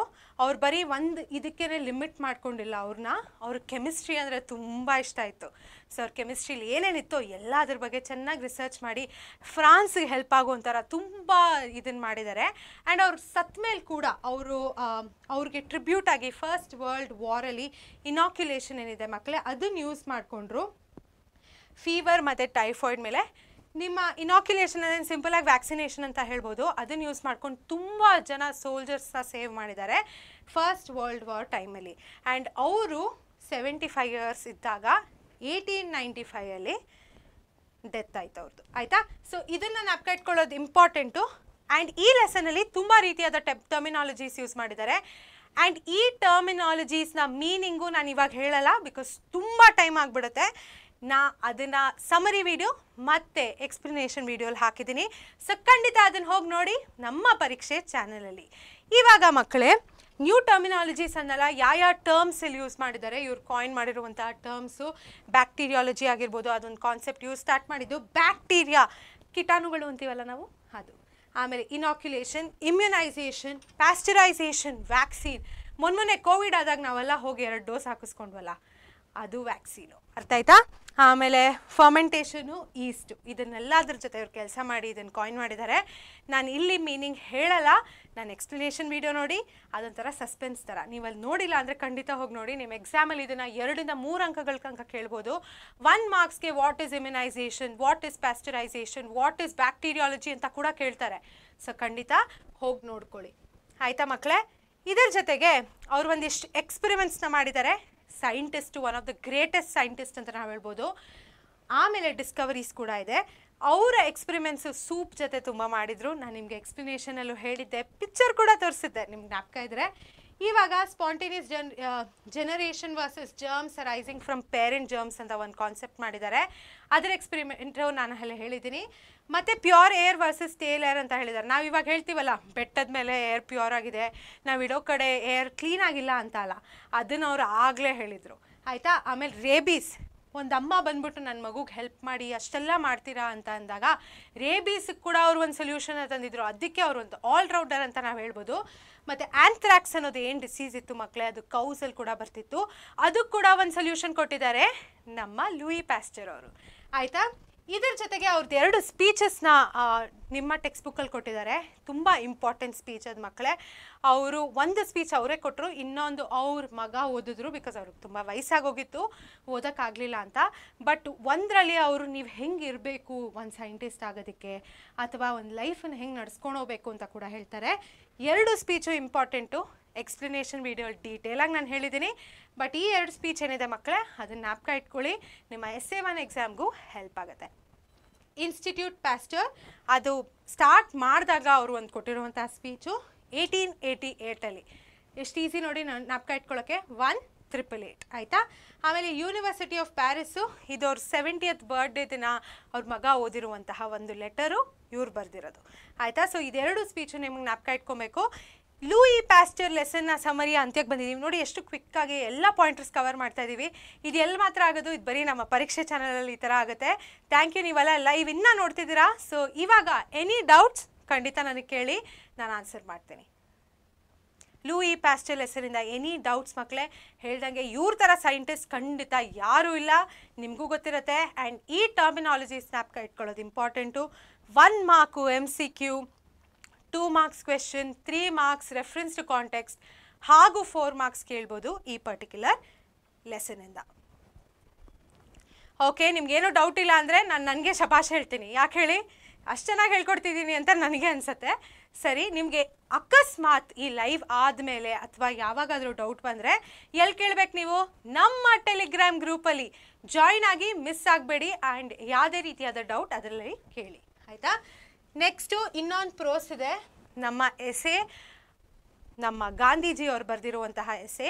ಯಾವ ಎಸೆ ಇದು? ವಾಟ್ ಈಸ್ ಮಾರಲ್ ಆ್ಯಕ್ಷನ್ ಆಯಿತಾ. ವಾಟ್ ಈಸ್ ಮಾರಲ್ ಆ್ಯಕ್ಷನಲ್ಲಿ ನಿಮ್ಗೆ ಕ್ವೆಶ್ಚನ್ ಅಂತ ಇದೆ.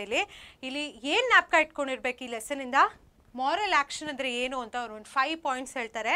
ಅದು ಮತ್ತು ಅದರ ಎಕ್ಸಾಂಪಲ್ಸ್ ನೀವು ಜ್ಞಾಪಕ ಇಟ್ಕೊಬೇಕು. ನಾನು ಆ ಕಾನ್ಸೆಪ್ಟ್ಸ್ ಯಾವುದು, ಎಕ್ಸಾಂಪಲ್ಸ್ ಯಾವ್ದು ಅಂತ ನೇಮ್ ಮಾಡ್ತೀನಿ.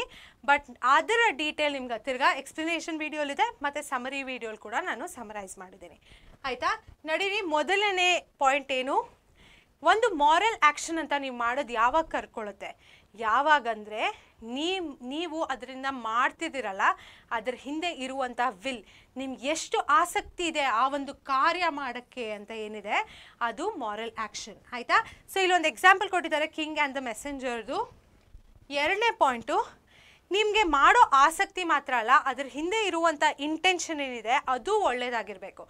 ಅದು ಅಕಸ್ಮಾತ್ ಒಳ್ಳೆಯದಾಗಿಲ್ಲ ಅಂದರೆ ನೀವು ಮಾಡೋದು ಮಾರಲ್ ಆ್ಯಕ್ಷನ್ ಅಂತ ಕರ್ಕೊಳ್ಳಲ್ಲ ಅಂತ ಗಾಂಧೀಜಿಯವರು ಹೇಳಿದ್ದಾರೆ. ಸೊ ಇದರಲ್ಲಿ ಎಕ್ಸಾಂಪಲ್ ಕೊಟ್ಟಿದ್ದಾರೆ, 2 men who feed the poor. ಒಬ್ಬನಿಗೆ ಏನನ್ಸುತ್ತೆ, ತುಂಬ ಒಳ್ಳೆ ಇಂಟೆನ್ಷನಿಂದ ಹೋಗಿ ಫೀಡ್ ಮಾಡ್ತಾನೆ, ಇನ್ನೊಬ್ಬ ವೋಟ್ಸ್ ಬರಲಿ ಅಥವಾ ನನಗೆ ಇದರಿಂದ ಏನೋ ಹೆಲ್ಪ್ ಆಗಲಿ, ನನಗೆ ಮುಂದೆ ಹೋಗಬೇಕು ಅಂತ ಇಂಟೆನ್ಷನಿಂದ ಮಾಡ್ಕೊತಾರಲ್ಲ. ಎರಡು ಆ್ಯಕ್ಷನ್ ಒಂದೇ ಆಗಿರ್ಬೋದು, ಆದರೆ ಒಂದು ಮಾತ್ರ ಮಾರಲ್ ಆ್ಯಕ್ಷನು, ಇನ್ನೊಂದು ಇಮ್ಮಾರಲ್ ಅಂತ ಹೇಳ್ಬೋದು ನಾವು. ಸೊ ಒಂದು ಮಾರಲ್ ಆ್ಯಕ್ಷನ್ ಯಾವಾಗ ಆಗುತ್ತೆ? ನಮ್ಮ ಇಂಟೆನ್ಷನ್ ಕೂಡ ಚೆನ್ನಾಗಿರುತ್ತೆ ಆ ಒಂದು ಆ್ಯಕ್ಷನ್ ಹಿಂದೆ ಆಯಿತಾ. ಮುಂದೆ ನೋಡೋಣ, done without compulsion R fear. ನಾವೊಂದು ಮಾರಲ್ ಆ್ಯಕ್ಷನ್ ಮಾಡುವಾಗ ಯಾರಿಂದಾದರೂ ಹೆದರ್ಕೊಂಡು ಅಥವಾ ಕಂಪಲ್ಷನ್ ಆಗಿ ಯಾರು ಮಾಡು ಅಂತ ಹೇಳಿದ್ದಕ್ಕೆ ನಾವು ಮಾಡಿದ್ರೆ ಅದು ಮಾರಲ್ ಆ್ಯಕ್ಷನ್ ಅಲ್ಲ. ಇಲ್ಲಿ ಕೊಟ್ಟಿರುವಂತಹ ಎಕ್ಸಾಂಪಲ್ಸ್ ಮಕ್ಕಳೇ, ಎಂಪ್ಲಾಯಿ ರೈಸಿಂಗ್ ಅರ್ಲಿ, ಆಮೇಲೆ ಎಂಪ್ಲಾಯಿ ಪೇಯಿಂಗ್ ಹೈ ವೇಜಸ್ ಬಗ್ಗೆ ಹೇಳಿದ್ದಾರೆ, ಮತ್ತು ಲಿವಿಂಗ್ ಅ ಸಿಂಪಲ್ ಲೈಫ್ ಆಯಿತಾ. ಯಾರು ಹೇಳಿದ್ರೆ ಕಿಂಗ್ ರಿಚರ್ಡ್ 2 ಅಂತ ಇದೆಯಲ್ಲ, ಇದೆಲ್ಲ ಎಕ್ಸಾಂಪಲ್ಸು. ನಾನು ಬರೀ ಎಕ್ಸಾಂಪಲ್ ಯಾವ್ದು ಅಂತ ಹೇಳ್ತಿದ್ದೀನಿ. ಇಲ್ಲಿ ಡೀಟೇಲ್ಸಾಗಿ ಹೋದರೆ ತುಂಬ ಸಮಯ ತೊಗೊಳುತ್ತೆ. ಎಕ್ಸ್ಪ್ಲನೇಷನ್ ವೀಡಿಯೋ ನೋಡಿದ್ರೆ ನಾನು ಎಲ್ಲ ಎಕ್ಸ್ಪ್ಲೇನ್ ಕೂಡ ಮಾಡಿದ್ದೀನಿ. ಇವಾಗ next done without self interest. ನಾವೊಂದು ಆ್ಯಕ್ಷನ್ ಮಾಡೋವಾಗ ಮಕ್ಕಳೇ, ನಾವು ಏನನ್ನು ತಲೆಯಲ್ಲಿ ಇಟ್ಕೊಂಡಿರಬೇಕು, ನಾವು ಮಾರಲ್ ಆ್ಯಕ್ಷನ್ ಮಾಡುವಾಗ ಅದಕ್ಕೆ ಯಾವುದೇ ರೀತಿಯಾದ ಸೆಲ್ಫ್ ಇಂಟ್ರೆಸ್ಟ್ ಅಟ್ಯಾಚ್ ಆಗಿರಬಾರ್ದು ಆಯಿತಾ. ಸೊ ಅದನ್ನು ನಾವು ತಲೆಯಲ್ಲಿ ಇಟ್ಕೊಂಡು ಮಾಡಿದರೆ ತುಂಬ ಮುಖ್ಯ. ಆ್ಯಂಡ್ ಆವಾಗಲೇ ಒಂದು ಆ್ಯಕ್ಷನ್ ಮಾರಲ್ ಆಗಿರುತ್ತೆ. ಇಲ್ಲಿ ಹರ್ಷಿತಾ ಗೌಡ ಅವ್ರು ಕೇಳಿದ್ದಾರೆ, ಮಾರಲ್ ಅಂದರೆ ಏನು ಮ್ಯಾಮ್ ಅಂತ.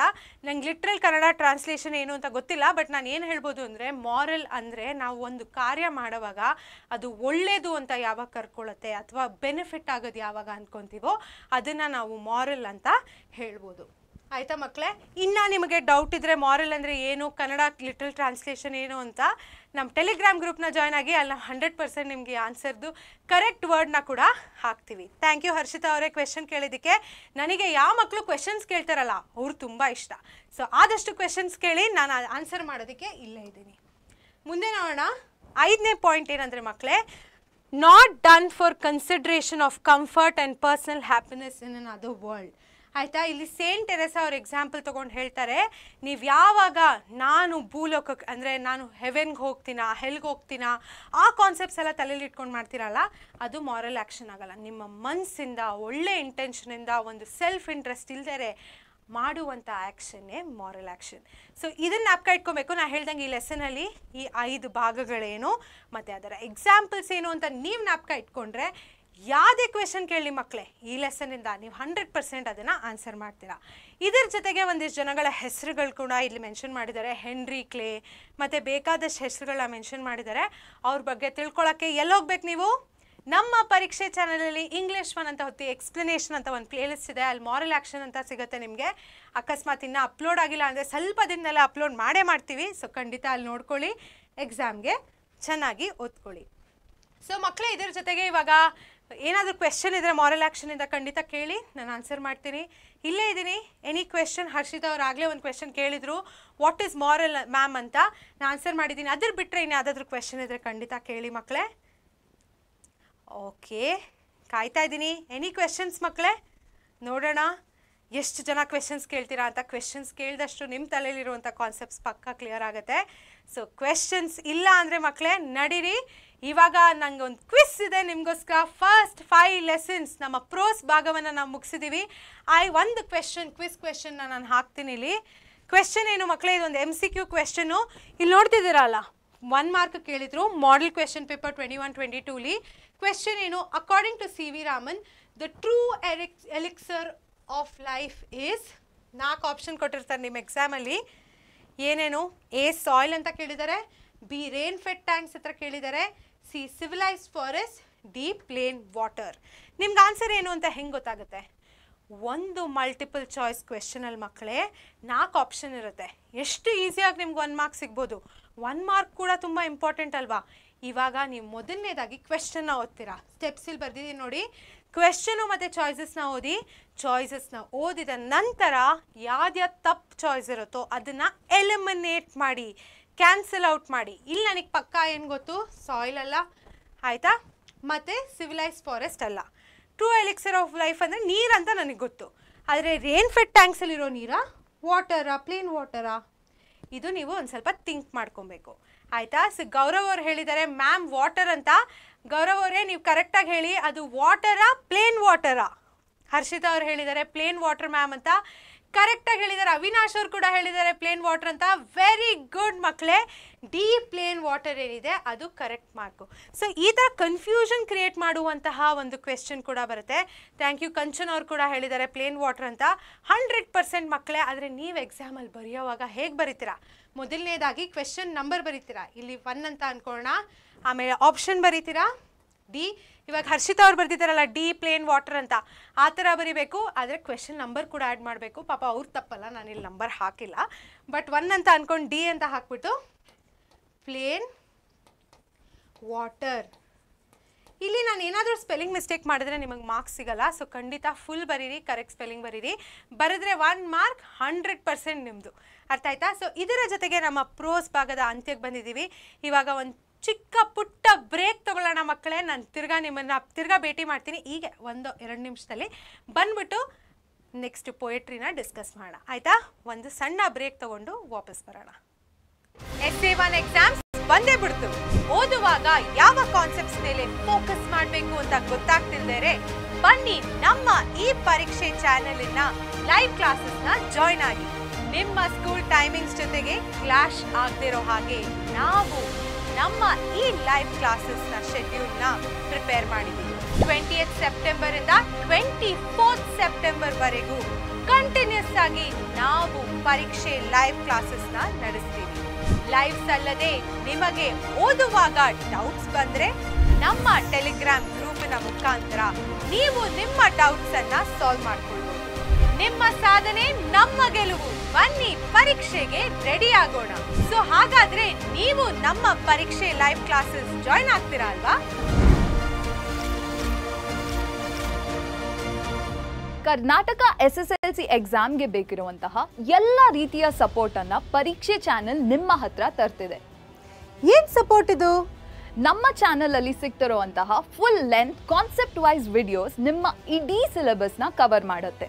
ಅದರ ಜೊತೆ ನಿಮ್ಮ ಎಕ್ಸಾಮ್ ಪ್ರಿಪರೇಷನ್ಸ್ಗೋಸ್ಕರ ನಾವು class notes, previous year question and answer compilation ಮತ್ತೆ ಹಲವಾರು mind maps and step wise ಡಯಾಗ್ರಾಮ್ಸ್ನ ಕೂಡ ನೀಡ್ತೀವಿ.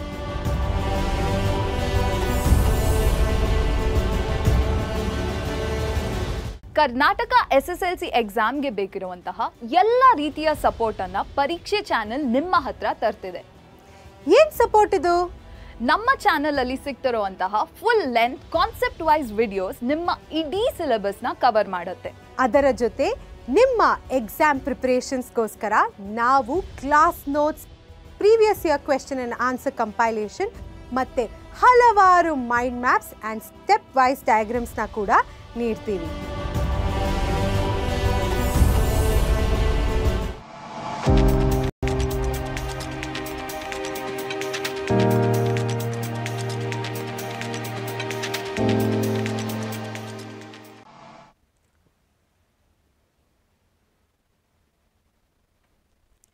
ಸೊ ಮಕ್ಕಳೇ, ನೀವೆಲ್ಲ ಹೋಗಿ ನೀರು ಕುಡ್ಕೊಂಬಂದ್ರಿ ಅಂತ ಅನ್ಕೊಂತೀನಿ.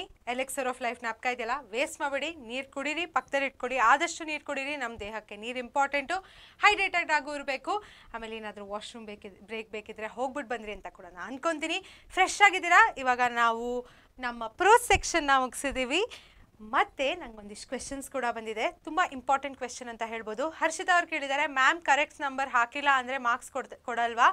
ಇಲ್ಲ, ಕೊಡಲ್ಲ. ನೀವು ಅಕಸ್ಮಾತ್ ಏನಾದರೂ ಕ್ವೆಶನ್ ನಂಬರ್ ತಪ್ಪು ಹಾಕಿದರೆ ಖಂಡಿತ ನಿಮಗೆ ಮಾರ್ಕ್ಸ್ ಸಿಗಲ್ಲ. So question number, option, option ಮತ್ತು ಕರೆಕ್ಟ್ ಸ್ಪೆಲ್ಲಿಂಗ್ ಆನ್ಸರಲ್ಲಿ ಏನಿರುತ್ತೆ ಅದು ಬರೆಯೋದು ತುಂಬ ತುಂಬ ಮುಖ್ಯ ಮಕ್ಕಳೇ. ಆಮೇಲೆ ಇನ್ನೊಂದು ಕ್ವೆಶನ್ ಕೇಳಿದರೆ, 1 ಮಾರ್ಕ್ ಕ್ವೆಶನ್ಗೆ ಎಷ್ಟು ಸೆಂಟೆನ್ಸಸ್ ಬರೀಬೇಕು, 2 ಮಾರ್ಕ್ ಕ್ವೆಶನ್ಗೆ ಎಷ್ಟು ಸೆಂಟೆನ್ಸಸ್ ಬರೀಬೇಕು ಅಂತ. 1 ಮಾರ್ಕ್ ಕ್ವೆಶನ್ನು ನೀವು ಶಾರ್ಟ್ ಆ್ಯಂಡ್ ಕ್ರಿಸ್ಪಾಗಿ ಆನ್ಸರ್ ಮಾಡಿ. ಇದನ್ನು ನಾನು PYQP ಎಲ್ಲ PYQPಲೂ ಹೇಳಿದ್ದೀನಿ ಕ್ಲಾಸಸ್ಸಲ್ಲಿ. ಸೊ ನಿಮ್ಮ ಪರೀಕ್ಷೆ ಚಾನಲಲ್ಲಿ ಹೋಗಿ PYQP ಪ್ಲೇಲಿಸ್ಟ್ ಅಂತ ಏನಿದೆ ಅಲ್ಲಿ ಹೋದರೆ ನಿಮಗೆ ಲೆಸನ್ಸ್ ಸಿಗುತ್ತೆ. ಅದನ್ನು ನೋಡಿ, ಅಲ್ಲಿ ನಾನು ಹೇಳಿದ್ದೀನಿ 1 ಮಾರ್ಕ್ ಕ್ವೆಶನ್ಗೆ ನೀವು 1 ಇಂದ 2 ಸೆಂಟೆನ್ಸಿಂದ ಆನ್ಸರ್ ಮಾಡಬೇಕು. 2 mark ಕ್ವೆಶನ್ಗೆ 3 to 4 sentences, 3 mark ಕ್ವೆಶನ್ಗೆ 5 to 6 sentences, ಮತ್ತು 4 ಮಾರ್ಕ್ ಕ್ವೆಶನ್ಗೆ 7 to 8 ಸೆಂಟೆನ್ಸಸ್ ಏನಿದೆ ಮಕ್ಕಳೇ ಅದನ್ನು ಕೇಳಿದ್ದಾರೆ. PYQP ಅಂದರೆ ಪ್ರೀವಿಯಸ್ ಇಯರ್ ಕ್ವೆಶನ್ ಪೇಪರ್. ಸಾರಿ, ನಾನು ನಿಮಗೆ ಗೊತ್ತಿದೆ ಅಂದ್ಕೊಂಬಿಟ್ಟೆ. ಸೊ PYQP ಅಂದರೆ ಪ್ರೀವಿಯಸ್ ಇಯರ್ ಕ್ವೆಶನ್ ಪೇಪರು. ಅದರ ಎಲ್ಲ ಸೊಲ್ಯೂಷನ್ಸ್ ನಾವು ಕೊಟ್ಟಿದ್ದೀವಿ. ರೆಫರೆನ್ಸ್ ಡಾಕ್ಯುಮೆಂಟ್ ಆಗಿ ನಿಮ್ಮ ಹಿಂದಿನ ವರ್ಷದಿಂದ ಕೇಳಿರುವಂಥ ಎಲ್ಲ ಕ್ವೆಶನ್ಸು ಹಾಗೂ ಆ ಕ್ವೆಶನ್ನ ಹೇಗೆ ಸಾಲ್ವ್ ಮಾಡಬೇಕು ಅಂತ ಕೂಡ ನಾವು ವಿಡಿಯೋ ಮಾಡಿದ್ದೀವಿ. ಅದನ್ನು ನೋಡಿ ಮಕ್ಕಳೇ. ಈ 4 ಅಂಕಗಳ ಟೈಪ್ಸ್ ಆಫ್ ಕ್ವೆಶನ್ಸ್ ಜೊತೆಗೆ ನಿಮ್ಮ MCQ ಹೆಂಗೆ ಸಾಲ್ವ್ ಮಾಡ್ಬೋದು ಹೇಳಿದೆ, ಅದ್ರ ಜೊತೆಗೆ ರೆಫರೆನ್ಸ್ ಟು ಕಾಂಟೆಕ್ಸ್ಟ್ ಕ್ವೆಶನ್ಸ್ ಅಂತ ಕೂಡ ಬರುತ್ತೆ ಮಕ್ಕಳೇ. ಅದರಲ್ಲಿ ಮೊದಲನೇದಾಗಿ ಆಥರ್ ಯಾರು, ಯಾವ ಲೆಸನಿಂದ ಇದೆ, ಆಮೇಲೆ ಯಾರು ಕೇಳಿದ್ದು, ಯಾವ ಸಂದರ್ಭದಲ್ಲಿ ಕೇಳಿದ್ರು ಅಂತ ಕೂಡ ಇದೆ. ಆಮೇಲೆ ಮೆಮೊರೈಸೇಷನ್ ಕೂಡ ಇದೆ ನಿಮ್ಮ ಪೊಯೆಟ್ರಿ. ಇವಾಗ ನೋಡ್ತೀವಿ, ನಾನು ಹೇಳ್ತೀನಿ ಆಯಾ ಪೊಯೆಟ್ರಿ ಮೆಮೊರೈಸೇಷನ್ಗಿದೆ. 4 ಅಂಕಗಳು ಕೇಳ್ತಾರೆ ನಿಮ್ಮ SA1 ಎಕ್ಸಾಮಲ್ಲಿ ಕೂಡ. ಸೊ ನೋಡ್ಕೊಳ್ಳೋದು ಬಹಳ ಮುಖ್ಯ. ನಡೀರಿ ಇವಾಗ ಮೊದಲನೇ ಪೊಯೆಟ್ರಿನ ನೋಡೋಣ ನಾವು. ಇಲ್ಲಿ ನಾನು ಹಾಕಿದ್ದೆ ತೋರ್ಸಕ್ಕೆ ಮರ್ತದೆ. So D plane water correct answer ಮಕ್ಕಳೇ, ಆಯಿತಾ? ನಡೀರಿ ಮೊದಲನೇ ಪೋಯಮು, to a pair of Saras crane. ಪಾಪ ಈ ಕೊಕ್ಕರೆ ಬಗ್ಗೆ ನಾವು ಮಾತಾಡಿದ್ವಲ್ಲ, ಮೊದಲನೇ ಪೊಯೆಟ್ರಿ ನಾನು ಆ್ಯನಿಮೇಷನ್ ಎಲ್ಲ ತೋರಿಸಿದ್ದೆ ನನ್ನ ಎಕ್ಸ್ಪ್ಲನೇಷನ್ ವೀಡಿಯೋಲಿ. ತುಂಬ ಇಂಟ್ರಾಕ್ಟಿವ್ ಇತ್ತು, ಹೋಗಿ ನೋಡಿ. ಇದನ್ನು ಬರೆದಿದ್ದವರು ಮನಮೋಹನ್ ಸಿಂಗ್ ಅವರು. ಇವ್ರು ನಮ್ಮ ಫಾರ್ಮರ್ ಪ್ರೈಮ್ ಮಿನಿಸ್ಟರ್ ಅಲ್ಲ, ಬೇರೆ ಮನಮೋಹನ್ ಸಿಂಗ್ ಅವರು. ಇದನ್ನು ಬರೆದಿದ್ದಾರೆ ಯಾವುದು, to a pair of Saras crane ಅಂತ. ಸಾರಸ್ ಕ್ರೇನ್ ಏನಿದೆ ಮಕ್ಕಳೇ, ಅವರು ನಮ್ಮ ಹ್ಯೂಮನ್ ಬೀಯಿಂಗ್ಸ್ ಥರನೇ ರಿಲೇಷನ್ಶಿಪ್ಸ್ನ ಮೇಂಟೈನ್ ಮಾಡ್ತಾರೆ. ಆ್ಯಂಡ್ ತುಂಬ ಒಳ್ಳೆ ರೀತಿಲಿ ಅವರು ಆ ಲವ್ನ ಶೇರ್ ಮಾಡ್ತಾರೆ ಅಂತ ಹೇಳ್ಬೋದು. ಯಾರೋ ಒಬ್ಬರು ಹೋಗ್ಬಿಟ್ರೆ ಅದನ್ನು ಹೇಗೆ ಗ್ರೀವ್ ಮಾಡ್ತಾರೆ ಅಂತ ಇರುವಂತಹ ಈ ಪರ್ಟಿಕ್ಯುಲರ್ ಪೊಯೆಟ್ರಿ ಮಕ್ಕಳೇ. ಸೊ ಮೊದಲನೇದಾಗ ಏನಾಗುತ್ತೆ, ಈ ಮೇಲ್ ಸಾರಸ್ ಕ್ರೇನ್ ಇದೆ ಮಕ್ಕಳೇ, ಅರ್ಲಿ ಮಾರ್ನಿಂಗ್ ಆಯಿತಾ. ಹೊರೈಸನ್ ಏನಿದೆ, ಆ ಹೊರೈಸನ್ ಅಂದರೆ ಒಂದು ಲೈನ್ ಕಾಣುತ್ತಲ್ಲ ಬೆಳಗ್ಗೆ ಸನ್ ಮೇಲ್ ಬರೋವಾಗ, ಅದನ್ನು ಹೊರೈಸನ್ ಅಂತ ಹೇಳ್ತೀವಿ. ಇನ್ನು ಸನ್ ಮೇಲ್ ಬಂದಿರಲ್ಲ ಆವಾಗ ಇದು ಫ್ಲೈ ಮಾಡ್ತಾ ಇರುತ್ತೆ. ಎಷ್ಟು ಎಂಜಾಯ್ ಮಾಡಿಕೊಂಡು ಆ ದೃಶ್ಯವನ್ನು ಎಂಜಾಯ್ ಮಾಡ್ತಿರುತ್ತೆ. ಆವಾಗ ಏನಾಗುತ್ತೆ, ಇದನ್ನು ತಿರ್ಗಾ ಪ್ಲಾಟ್ ಟ್ವಿಸ್ಟ್ ಅಂತ ನಾವು ಹೇಳ್ಬೋದು. ಏನಾಗುತ್ತೆ ಮಕ್ಕಳೇ ಆ ಟೈಮಲ್ಲಿ ನಿಮಗೆ ಗೊತ್ತಿದೆಯಾ? ನೋಡೋಣ ಬನ್ನಿ. ಹಂಟರ್ಸ್ ಏನಿದ್ದಾರೆ, ಹಂಟರ್ಸ್ ಅಂದರೆ ಬೇಟೆಗಾರರು, ಶೂಟ್ ಮಾಡಿಬಿಡ್ತಾರೆ. ಯಾರನ್ನು ಶೂಟ್ ಮಾಡ್ತಾರೆ? ಮೇಲ್ ಸಾರಸ್ ಕ್ರೇನ್ನ ಶೂಟ್ ಮಾಡ್ತಾರೆ. ಯಾಕೆ ಶೂಟ್ ಮಾಡ್ತಾರೆ ಮಕ್ಕಳೇ ಗೊತ್ತಲ್ಲ? ಯಾಕೆ ಎಷ್ಟೊಂದು ಜನ ಹಂಟ್ ಮಾಡ್ತಾರೆ? ಅವ್ರ ಪರ್ಸ್ನಲ್ ಸ್ಯಾಟಿಸ್ಫ್ಯಾಕ್ಷನ್ಗಾಗಿರಲಿ, ಒಂದು ರೆಕ್ರಿಯೇಷನ್ಗಾಗಿರಲಿ ಶೂಟ್ ಮಾಡ್ತಾರೆ. ಸೊ ಇದನ್ನ ಬರ್ಡ್ನ ಸಾಯಿಸ್ಬಿಡ್ತಾರೆ. ಬರ್ಡ್ ಸಾಯಿಸಿದಾಗ ಮಕ್ಕಳೇ ಈ ಬಾಡಿನ ಅವರು ಒಂಥರ ಕ್ಯಾಲೆಸ್ಲಿ ಎತ್ಕೊಂಡು ಹೋಗ್ತಾರೆ. ಕ್ಯಾಲೆಸ್ ಅಂದರೆ ಒಂಥರ ರೆಸ್ಪೆಕ್ಟೇ ಕೊಡಲ್ಲ, ಸುಮ್ಮನೆ ಏನೋ ಬೇಕಾ ಬಿಟ್ಟು ಅಂತ ಬ್ಯಾಗಲ್ಲಿ ಹಾಕೊಂಡು ಎತ್ಕೊಂಡು ಹೋಗ್ತಾರಲ್ಲ ಆ ಥರ ಮಾಡ್ತಾರೆ. ಸೊ ಏನು ಮಾಡ್ತಾರೆ, picked up by hands and ಜಾಸ್ ಅಂತಾರೆ. ಸುಮ್ಮನೆ ನೀವೊಂದು course washing bag Lenin ಬ್ಯಾಗ್ಗೆ compare ಮಾಡ್ತಾರೆ. ಅಂದರೆ ನೀವು ಒಗೆಗೆ ಹಾಕೋವಾಗ ಬಟ್ಟೆ ಎಲ್ಲ ಸುಮ್ಮನೆ ಹಿಂಗೆ ಹಾಕ್ತಿರಲ್ಲ, ಆ ಥರ ಟ್ರೀಟ್ ಮಾಡ್ತಾರೆ ಈ ಸ್ಯಾರಿಸ್ ಕ್ರೇನ್ನ. ಒಂಚೂರು ರೆಸ್ಪೆಕ್ಟೇ ಕೊಡಲ್ಲ, ಸುಮ್ಮನೆ ಹಿಂಗೆ ಎತ್ಕೊಂಡು ಒಂದು ಬ್ಯಾಗಲ್ಲಿ ಹಾಕ್ಕೊಂಡು ಹೊರಟೋಗ್ತಾರೆ ಆಯಿತಾ. ನೋಡ್ಬೋದಲ್ವಾ ನಿಮಗೆ ಈ ಹಂಟರ್ಸ್ ಹೆಂಗೆ ಅಷ್ಟು ಒಂದು ಕೇರ್ಲೆಸ್ ಆಗಿ ಒಂದು ಸ್ವಲ್ಪನೂ ಒಂದು ರೀತಿಯಾದ ಪ್ರೀತಿ ಆಗಿರಲಿ ಒಂಥರ ಕನ್ಸರ್ನ್ ಆಗಿ ಇವ್ರ ಹತ್ರ ಇರಲ್ಲ. ಸೊ ಇದಾಗಿದ ತಕ್ಷಣ ಏನಾಗುತ್ತೆ, ಅದ್ರ ಪಾರ್ಟ್ನರ್ ಬರುತ್ತೆ, ಫೀಮೇಲ್ ಸ್ಯಾರಿಸ್ ಕ್ರೇನ್ ಬರುತ್ತೆ. ಈ ಫೀಮೇಲ್ ಸ್ಯಾರಿಸ್ ಕ್ರೇನ್ ರಿಯಾಕ್ಷನ್ ಏನಿದೆ ಮಕ್ಕಳೇ, ತುಂಬ ಮೋಸ್ಟ್ ಆಸ್ಕ್ ಕ್ವೆಶ್ಚನ್ ಅಂತ ನಾವು ಹೇಳ್ಬೋದು. ಫ್ರೀಕ್ವೆಂಟಾಗಿ ಕೇಳಿದ್ದಾರೆ ನಿಮ್ಮ ಎಕ್ಸಾಮಲ್ಲಿ 3 ಅಂಕಕ್ಕೆ 4 ಅಂಕಕ್ಕೆ. ಸೊ ಇದನ್ನು ಜ್ಞಾಪಕ ಇಟ್ಕೊಳ್ಳಿ, ಇದೇ ಫಾರ್ಮ್ಯಾಟಲ್ಲಿ ಜ್ಞಾಪಕ ಇಟ್ಕೊಳ್ಳಿ, ಇದೇ ಆರ್ಡ್ರಲ್ಲಿ ನೀವು ಬರಬೇಕು. ಸೊ ಅದಕ್ಕೆ ಗೊತ್ತಾಗಿದ ತಕ್ಷಣ ಬರುತ್ತೆ ಸರ್ಕಲ್ ದ ಸ್ಕೈ ಕ್ರೈಯಿಂಗ್ ಅಂತ. ನಿಮಗೆ ಎಕ್ಸ್ಪ್ಲನೇಷನ್ ವೀಡಿಯೋ ಜ್ಞಾಪಕ ಇದ್ದರೆ ಅಲ್ಲಿ ನಾನು ಒಂದು ಸ್ಯಾರಿಸ್ ಕ್ರೇನ್ ಈ ಥರ ಸರ್ಕಲ್ ಆಗೋದನ್ನು ತೋರಿಸಿದ್ದೆ. ನೋಡಿಲ್ಲ ಅಂದರೆ ಹೋಗಿ ನೋಡಿ, ತುಂಬ ಇನ್ವಾಲ್ವ್ ಮಾಡಿ ನಾನು ಅದು ಕ್ಲಾಸ್ನ ತೊಗೊಂಡಿದ್ದೀನಿ. So circle the sky crying. ಆಮೇಲೆ ಅದಾಗಿದ ತಕ್ಷಣ ಈ ಹಂಟರ್ಸ್ ತೊಗೊಂಡೋಗ್ತಾರಲ್ಲ, ವಾಪಸ್ ಡೆತ್ ಸೀನಿಗೆ ಬರ್ತಾಳೆ. ಡೆತ್ ಸೀನಿಗೆ ಬಂದು ಏನಾಗುತ್ತೆ, ಅವಳದು ಅಷ್ಟು ದುಃಖ ತುಂಬಿರುತ್ತೆ, ಇಂಟೆನ್ಸ್ ಗ್ರೀಫ್ ಅಂತ ನಾವೇನು ಹೇಳ್ತೀವಿ. ತುಂಬ ದುಃಖ ಆದಾಗ ನಾವು ಒಂದೇ ಟೋನಲ್ಲಿ ಅಳ್ತೀವ? ಇಲ್ಲ, ಸ್ವಲ್ಪ ಟೈಮ್ ನಮ್ಮದು ಟೋನ್ ಜಾಸ್ತಿ ಇರುತ್ತೆ, ಸ್ವಲ್ಪ ಅಳುವಾಗ ಟೋನ್ ಕಡಿಮೆ ಇರುತ್ತೆ, ಕರೆಕ್ಟಾ? ಅದನ್ನೇ dots and pits of Mars code ಅಂತ ಇದೆ. ಮಾರ್ಸ್ ಕೋಡ್ ಅಂದರೆ ಒಂದು ಸಿಂಬಾಲಿಕ್ ಲ್ಯಾಂಗ್ವೇಜ್ ಮಕ್ಕಳೇ, ಅದನ್ನು ನಾವು ಸಿಂಬಲ್ಸ್ ಅಥವಾ ಒಂದು ಇದರಿಂದ ಕಮ್ಯುನಿಕೇಟ್ ಮಾಡ್ತೀವಿ. ಸೊ ಮಾರ್ಸ್ ಕೋಡಲ್ಲಿ ಏನಿದೆ ಮಕ್ಕಳೇ, ಅದು ಟೋನ್ ಜಾಸ್ತಿ, ಡಾಟ್ಸ್ ಆ್ಯಂಡ್ ಪಿಟ್ಸ್ ಅಂತ ನಾವೇನಂತೀವಿ, ಆ ಥರ ಇತ್ತು ಇವಳ ಅಳು ಅಂತಾರೆ. ಅಂದರೆ ಒಂದೊಂದು ಸತಿ ಪಿಚ್ ಜಾಸ್ತಿ ಇರುತ್ತೆ, ಒಂದು ಸತಿ ಸಾಫ್ಟಾಗಿ ಅಳ್ತಿರ್ತಾಳೆ, ಅಷ್ಟು ದುಃಖ ಇರುತ್ತೆ ಅವಳಲ್ಲಿ. ಸೊ ಇದಾಗಿದ ತಕ್ಷಣ ಅವಳು ಬಂದು ನೋಡಿದಾಗ ಒಂದಿಷ್ಟು ಫೆದರ್ಸ್ ಕೆಳಗೆ ಬಿದ್ದಿರುತ್ತೆ. ಆ ಫೆದರ್ಸ್ನ ಎತ್ಕೊಂಡು ಕಿಸ್ ಮಾಡ್ತಾಳೆ. ಅವಳ ಪಾರ್ಟ್ನರ್ನ ಮಿಸ್ ಮಾಡ್ತಾ ಇದ್ದಾಳೆ ಅವಳು. ಆ ಪಾರ್ಟ್ನರಲ್ಲಿಲ್ಲ, ಹಂಟರ್ಸ್ ಎತ್ಕೊಂಡು ಹೊಟ್ಟೋಗಿದ್ದಾರೆ. ಆಮೇಲೆ ಏನಾಗುತ್ತೆ, ಒಂದಿಷ್ಟು ಬ್ಲಡ್ ಸ್ಟೇನ್ ಫೆದರ್ಸ್ ಮೇಲೆ ಕೂತ್ಕೊತಾಳೆ. ಯಾಕೆ ಕೂತ್ಕೊತಾಳೆ? ಹ್ಯಾಚ್ ಟು ಅ ಟಾಡ್ಲಿಂಗ್ ಚಿಕ್, ಒಂದು ಮರಿಯಾಗಿ ಬರಲಿ, ಅವಳ ಪಾರ್ಟ್ನರ್ ತಿರ್ಗಾ ಜೀವಂತವಾಗಿ ಬರಲಿ ಅಂತ ಒಂದು ಭಾವನೆ ಇಟ್ಕೊಂಡು ಅದ್ರ ಮೇಲೆ ಕೂತ್ಕೊತಾಳೆ. ಅದಾದ ತಕ್ಷಣ ಏನಾಗುತ್ತೆ, ಅವಳಲ್ಲಿ ಒಂದಷ್ಟು ದುಃಖ ಇರುತ್ತೆ, ಅಷ್ಟು ಒಂದು ಡಿಸ್ಪೈರ್ ಅಂದರೆ ಎಷ್ಟು ದುಃಖ ಅವಳಲ್ಲಿ ತುಂಬಿರುತ್ತೆ ಅಂದರೆ ಅವಳು ಕೂಡ ಅವಳ ಪಾರ್ಟ್ನರ್ ಜೊತೆ ಹೊರಟೋಗ್ತಾಳೆ. ಆ ದುಃಖದಲ್ಲಿ ಅವಳು ಶರಣಾಗ್ತಾಳೆ ಅನ್ಬೋದು, ಅವಳು ಅವಳ ಪಾರ್ಟ್ನರ್ ಜೊತೆ ಸತ್ತೋಗ್ತಾಳೆ. ನಾವು ಇಲ್ಲಿ ನೋಡ್ಬೋದು, ಏನು ನೋಡ್ಬೋದು ಇಲ್ಲಿ, ಆ ಹಂಟರ್ಸ್ ಏನಿದ್ದಾರೆ ಒಂಚೂರು ತಲೆ ಉಪಯೋಗಿಸ್ತಾರೆ, ಒಂಚೂರು ಬೇರೆ ಪ್ರಾಣಿಗೆ ಹೆಂಗೆ ಹರ್ಟ್ ಆಗುತ್ತಪ್ಪ, ಒಂಚೂರು ಎಂಪತಿ ಇಲ್ದರೆ ಹರ್ಟ್ ಮಾಡಿ ಅದನ್ನ ಎತ್ಕೊಂಡು ಹೊಟ್ಟೋಗ್ತಾರೆ.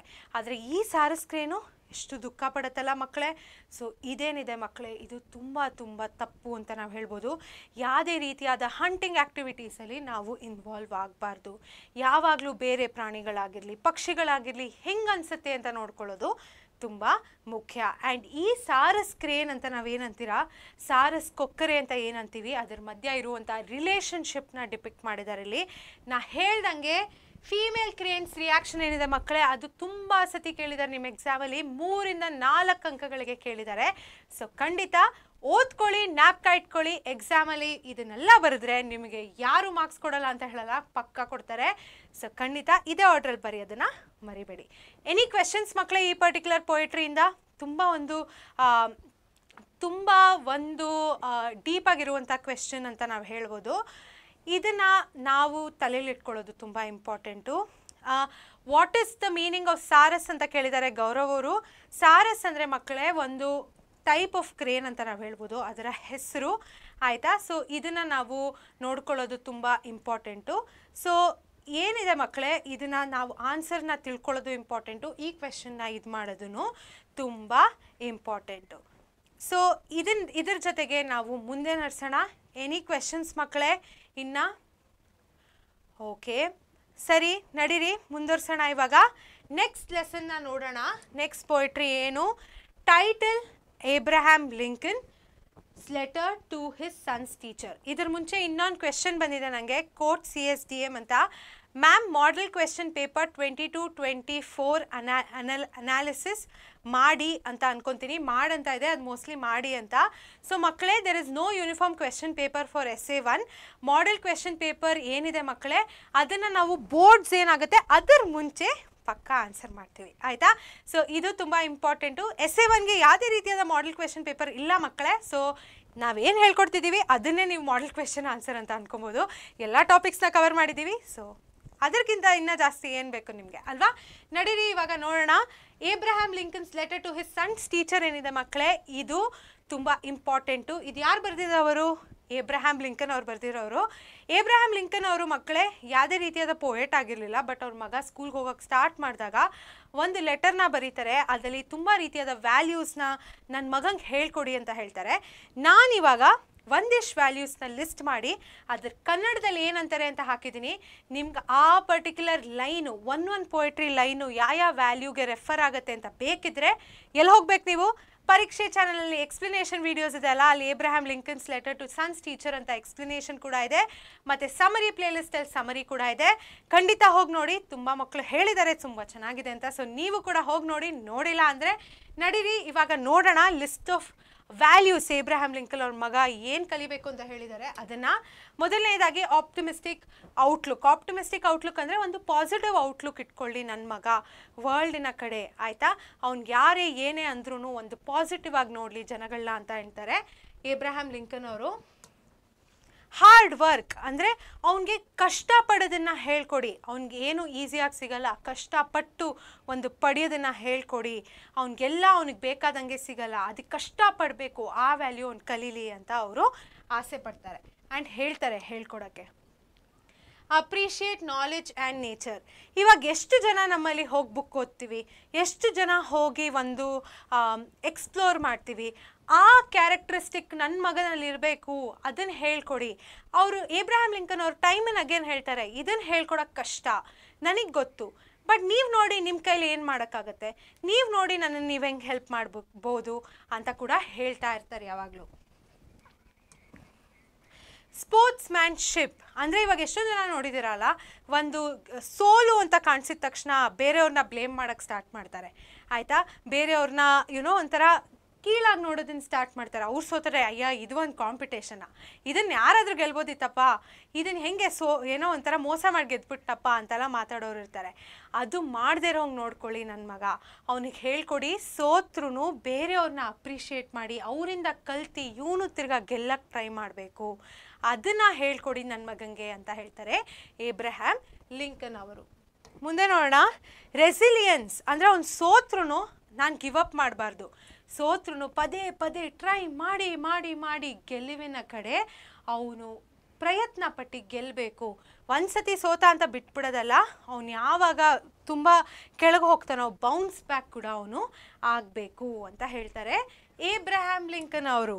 ಮುಂದೆ ಸೆಲ್ಫ್ ರೆಸ್ಪೆಕ್ಟ್. ಜನಗಳು 101 ಹೇಳ್ಬೋದು, ಆದರೆ ನನ್ನ ಮಗ ಅವನನ್ನೇ ಅವನು ರೆಸ್ಪೆಕ್ಟ್ ಮಾಡೋದನ್ನು ಹೇಳ್ಕೊಡಿ ಅಂತ ಹೇಳ್ತಾರೆ.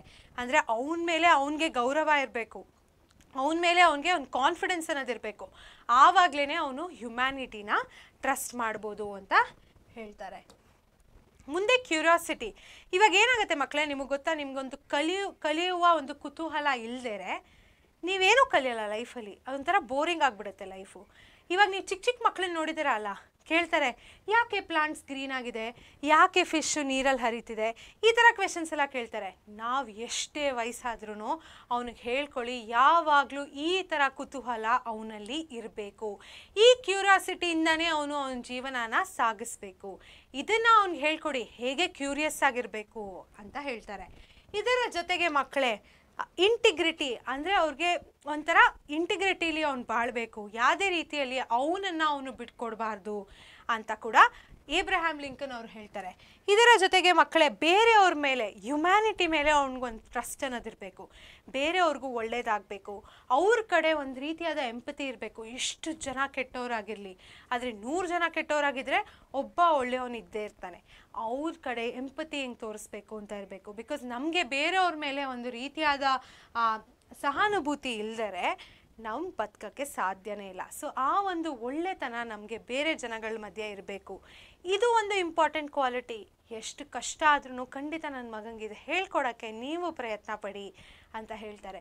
ಇದು ಒಂದು ಒಳ್ಳೆ ಪದ್ಯ ಅಂತ ನಾವು ಹೇಳ್ಬೋದು. ಎಷ್ಟೇ ನಮಗೆ ದೊಡ್ಡವರಾಗಿರಲಿ ಚಿಕ್ಕವರಾಗಿರಲಿ ನಮ್ಮ ಜೀವನದಲ್ಲಿ ನಾವು ಹೆಂಗಿರಬೇಕು ಅಂತ ಏಬ್ರಹಾಂ ಲಿಂಕನ್ ಅವರು ಈ ಪರ್ಟಿಕ್ಯುಲರ್ ಪದ್ಯದ ಮೂಲಕ ಕೂಡ ನಮ್ಗೆ ಹೇಳ್ತಾ ಇದ್ದಾರೆ. ಇದರ ಜೊತೆಗೆ ಮಕ್ಕಳೇ ನಮಗೆ ಧೈರ್ಯ ಇರಬೇಕು. ಯಾವುದೇ ರೀತಿಯಾದ ಪ್ರಾಬ್ಲಮ್ಸ್ ಬಂದರೂ ನಾವು ಅದನ್ನು ಫೇಸ್ ಮಾಡಬೇಕು. ಇವಾಗ ನಿಮಗೆ SA1 ಎಕ್ಸಾಮ್ಸ್ ಅಂದರೆ ಹೆದರಿಕೆ ಆಗ್ತಿರ್ಬೋದಲ್ವಾ, ಧೈರ್ಯದಿಂದ ಫೇಸ್ ಮಾಡಿ. ಇವಾಗ ನೀವು ಫಸ್ಟ್ ಲೈವಿಗೆ ಬಂದಿದ್ದೀರಲ್ಲ, ಮೊದಲನೇ ಸ್ಟೆಪ್ಪು ಒಳ್ಳೆ ಸ್ಟೆಪ್ಪು. ಬೇರೆ ಲೈವ್ ಕೂಡ ಅಟೆಂಡ್ ಮಾಡಿ, ಮತ್ತು ಡೌಟ್ಸ್ ಎಲ್ಲ ನಮ್ಮ ಟೆಲಿಗ್ರಾಮ್ ಗ್ರೂಪಲ್ಲಿ ಕೇಳಿ, ಮತ್ತು ಯೂಟ್ಯೂಬ್ ಚಾನಲ್ಗೆ ಸಬ್ಸ್ಕ್ರೈಬ್ ಮಾಡಿ. ಇದರಿಂದ ನಿಮ್ಗೇನಾಗುತ್ತೆ, ನಮ್ಮ ಪರೀಕ್ಷೆ ಚಾನಲ್ ನಿಮಗೆ ಒಂದು ರೀತಿಯಾದ ಧೈರ್ಯ ಕೊಡ್ತಾ ಇದೆ ನಿಮ್ಮ ಎಕ್ಸಾಮ್ಗೆ, ಆಯಿತಾ. ಸೊ ಇದೇ ಕರೇಜ್ನ ನೀವು ಮೇಂಟೈನ್ ಮಾಡಬೇಕು. ನಮ್ಮ ಮಗ ಇದನ್ನು ಕಲಿಬೇಕು ಅಂತ ಏಬ್ರಹಾಂ ಲಿಂಕನ್ ಅವರು ಹೇಳ್ತಾ ಇದ್ದಾರೆ. ಮುಂದೆ ಮಕ್ಕಳೇ, ಇದರ ಜೊತೆಗೆ ನಾ ಹೇಳ್ದಂಗೆ ಅವನನ್ನೇ ಅವನು ನಂಬಬೇಕು ಮತ್ತು ಜನಗಳನ್ನೂ ನಂಬಬೇಕು. ಈ ಥೀಮ್ ಅಂತ ನಾವು ಹೇಳಿದಾಗ ಯಾವ ರೀತಿಯಾದ ಒಬ್ಬ ಮನುಷ್ಯ ಆಗಬೇಕು ಮಗ ಅಂತ ಅಂತಿದ್ದಾರೆ. ಅವನನ್ನೇ ನಂಬಬೇಕು, ಅವನ ಮೇಲೆ ಅವನಿಗೆ ಟ್ರಸ್ಟ್ ಇರಬೇಕು. ಬಟ್ ಅದರ ಜೊತೆ ಅವ್ನು ಮ್ಯಾನ್ ಕೈಂಡ್ ಅಂದರೆ ಬೇರೆ ಜನಗಳನ್ನೂ ನಂಬಬೇಕು, ಅವ್ರ ಮೇಲೆ ಒಂದು ಎಂಪತಿ ಇರಬೇಕು ಅಂತ ಹೇಳ್ತಾ ಇದ್ದಾರೆ ಏಬ್ರಹಾಂ ಲಿಂಕನ್ ಅವರು. ಸೊ ಮಕ್ಕಳೇ, ಇದರ ಜೊತೆಗೆ ನಮ್ಮ ಪೊಯೆಟ್ರಿ ಈ ಪರ್ಟಿಕ್ಯುಲರ್ ಪೊಯೆಟ್ರಿಯನ್ನು ಅಂತ್ಯಕ್ಕೆ ಬಂದಿದ್ದೀವಿ. ಎನಿ ಕ್ವೆಶನ್ಸ್ ಮಕ್ಕಳೇ ಏಬ್ರಹಾಂ ಲಿಂಕನಿಂದ? ನಾನು ಹೇಳ್ದಂಗೆ every line of the poetry ಮಕ್ಕಳೇ ಒನ್ ವ್ಯಾಲ್ಯೂಗೆ ಟೈಅಪ್ ಆಗಿದೆ. ಅದನ್ನು ಎಕ್ಸ್ಪ್ಲನೇಷನ್ ವೀಡಿಯೋ ಮತ್ತು ಸಮರಿ ವೀಡಿಯೋ ನಾನು ಖಂಡಿತ ಹೇಳಿದ್ದೀನಿ. ನಿಮಗೆ 4 ಮಾರ್ಕ್ ಕ್ವೆಶನಲ್ಲೂ ಇದನ್ನು ಕೇಳ್ಬೋದು. ಮ್ಯಾಕ್ಸಿಮಮ್ 8ರಿಂದ 9 ವ್ಯಾಲ್ಯೂ ನೀವು ಬರೀಬೇಕಾಗತ್ತೆ. ಸೊ ಯಾವ ಲೈನು ಯಾವ ವ್ಯಾಲ್ಯೂನ ಹೇಳ್ತಾ ಇದೆ, ಏನು ಅದರ ಅರ್ಥ ಅಂತ ತಿಳ್ಕೊಂಡಿರೋದು ಬಹಳ ಮುಖ್ಯ. ಸೊ ಎನಿ ಕ್ವೆಶನ್ಸ್ ಮಕ್ಕಳೇ? ನಿಮ್ಗೇನಾದರೂ ಕ್ವೆಶನ್ ಇದ್ದರೆ ಖಂಡಿತ ಕೇಳಿ, ನಾನು ಆನ್ಸರ್ ಮಾಡ್ತೀನಿ. ಓಕೆ, ಏನು ಕ್ವೆಶನ್ ಇಲ್ಲ ಅಂದರೆ ನೋ ವರೀಸ್. ಏನಾದರೂ ಕ್ವೆಶನ್ ಬಂದರೆ ಎಲ್ಲಿ ಕೇಳ್ತೀರಾ? ಟೆಲಿಗ್ರಾಮ್ ಗ್ರೂಪಲ್ಲಿ ಕೇಳ್ತೀರಾ. ಸರಿ, ನಡೀರಿ ಇವಾಗ ಮುಂದೆ ನೋಡೋಣ. ಪೋಯಮ್ ನಂಬರ್ 3, ವಚನ, the temple and the body. Temple and the body ಅಂತ ಟ್ರಾನ್ಸ್ಲೇಟ್ ಮಾಡಿರೋರು AK ರಾಮಾನುಜನ್ ಅವರು. ಇದನ್ನು ಒರಿಜಿನಲಿ ಬರೆದಿದ್ದವರು ಬಸವಣ್ಣನವರು, ಆಯಿತಾ ಮಕ್ಕಳೇ. ಸೊ ಮೊದಲನೇ ಸ್ಟ್ಯಾನ್ಸ ಏನಿದೆ, ನಿಮ್ಗೊಂದು ಜ್ಞಾಪಕ ಇಟ್ಕೊಬೇಕು. ವಚನ ಏನಿದೆ ಅದು ಮೆಮೊರೈಸೇಷನ್ಗಿದೆ, ಮರಿಬೇಡಿ. ಪೂರ್ತಿ ಪದ್ಯ ತುಂಬ ಸಿಂಪಲ್ ಆಗಿದೆ, ಖಂಡಿತ ಮೆಮೊರೈಸ್ ಮಾಡಿ. ಮೆಮೊರೈಸೇಷನ್ ಟಿಪ್ಸ್ ಕೂಡ ನಾನು ಕೊಡ್ತೀನಿ ಈ ಕ್ಲಾಸ್ನ ಅಂತ್ಯಕ್ಕೆ. ಸೊ ಸದ್ಯಕ್ಕೆ ಮಕ್ಕಳೇ, ಮೊದಲನೇ ಪ್ಯಾರಾಲ್ ಏನಂತಾರೆ, ಈ ಒಂದು ಶ್ರೀಮಂತರು ಏನಿರ್ತಾರೆ ಅವ್ರ ಹತ್ರ ದುಡ್ಡಿರುತ್ತೆ, ಅವ್ರ ಹತ್ರ ಕೆಪಾಸಿಟಿ ಇರುತ್ತೆ ನಿಮಗೋಸ್ಕರ ಒಂದು ಟೆಂಪಲ್ ಕಟ್ಟೋಕ್ಕೆ. ನಾನೇನು ಮಾಡಲಿ ಬಡವನಯ್ಯ ಅಂತ ಹೇಳ್ತಾರೆ. ನಾನೊಬ್ಬ ಬಡವ, ನಾನು ಹೆಂಗೆ ನನ್ನ ಡಿವೋಷನ್ನ ನಿನ್ನ ಕಡೆಗೆ ತಲುಪಿಸ್ಲಿ ಅಂತ ಹೇಳ್ತಾರೆ. ಯಾರಿಗೆ ರೆಫರ್ ಮಾಡ್ತಾ ಇದ್ದಾರೆ? ಒಂದು ಗಾಡ್. ಇಲ್ಲಿ ಅವ್ರು ಸ್ಪೆಸಿಫಿಕ್ಲಿ ಶಿವಂಗೆ ಹೇಳ್ತಾ ಇದ್ದಾರೆ. ಬಟ್ ನಾನೇನು ಮಾಡಲಿ ಬಡವನಯ್ಯ ಅಂದರೆ ನಾನು ಒಂದು ಬಡವನಾಗಿ ನಿನ್ನ ಕಡೆ ನನ್ನ ಡಿವೋಷನ್ನ ಹೇಗೆ ತಲುಪಿಸ್ಲಿ ಅಂತ ಕೇಳ್ತಾ ಇದ್ದಾರೆ. ಇಲ್ಲಿ ಒಂದು ಡೌಟ್ ಇದೆ ಅವ್ರ ತಲೆಯಲ್ಲಿ, ಆಯಿತಾ. ಒಂಥರ ಕಾನ್ಫ್ಲಿಕ್ಟ್ ಅವ್ರ ತಲೆಯಲ್ಲಿ ಉಳ್ಕೊಂಡಿದೆ, ಹೆಲ್ಪ್ಲೆಸ್ನೆಸ್ ಕೂಡ ಇದೆ, ಆಯಿತಾ. ಸೆಕೆಂಡ್ ಸ್ಟ್ಯಾನ್ಸಲ್ಲಿ ಅವ್ರು ಹೇಳ್ತಾರೆ, ಹಿ ಡೆಡಿಕೇಟ್ಸ್ his body saying that his legs are the pillars, the body the shrine and the head a ಕಪೋಲಾ of gold.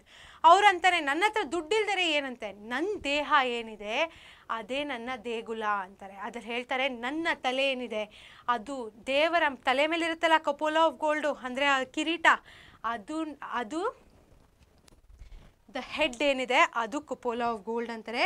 Body ಏನಿದೆ ಅದೇ ಶ್ರೈನ್, ಅದೇ ನನ್ನ ದೇವಸ್ಥಾನ ಅಂತ ಹೇಳ್ತಾರೆ.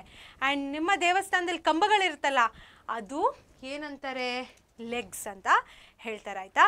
ಸೊ ಇದೇನಿದೆ ಮಕ್ಕಳೇ, ಕಪೋಲ ಏನಿದೆ ಮಕ್ಕಳೇ, ಅದು dome of the top of the temple ಮೇಲೆ ಇಷ್ಟು ದೊಡ್ಡದಿರುತ್ತೆ ನೋಡಿ, ಅದನ್ನು ಕಪೋಲ ಅಂತ ಹೇಳ್ತಾರೆ, ಆಯಿತಾ ಮಕ್ಕಳೇ. ಸೊ ಇದ್ರ ಜೊತೆಗೆ ಅವ್ರು ಹೇಳ್ತಾರೆ ಒಂದು ಫಿಲಾಸಫಿಕಲ್ ಮೆಸೇಜ್ ಏನಂತಾರೆ, ಇವಾಗ ಒಬ್ಬ ಶ್ರೀಮಂತನೇನಾಗಿದ್ದಾನೆ, ಅವನು ಒಂದು ಟೆಂಪಲ್ನ ಕಟ್ಟಿಸ್ತಾನೆ, ಒಂದು ಮೆಟೀರಿಯಲಿಸ್ಟಿಕ್ ಥಿಂಗಿಂದ ಡಿವೋಷನ್ನ ತೋರಿಸ್ತಾನೆ.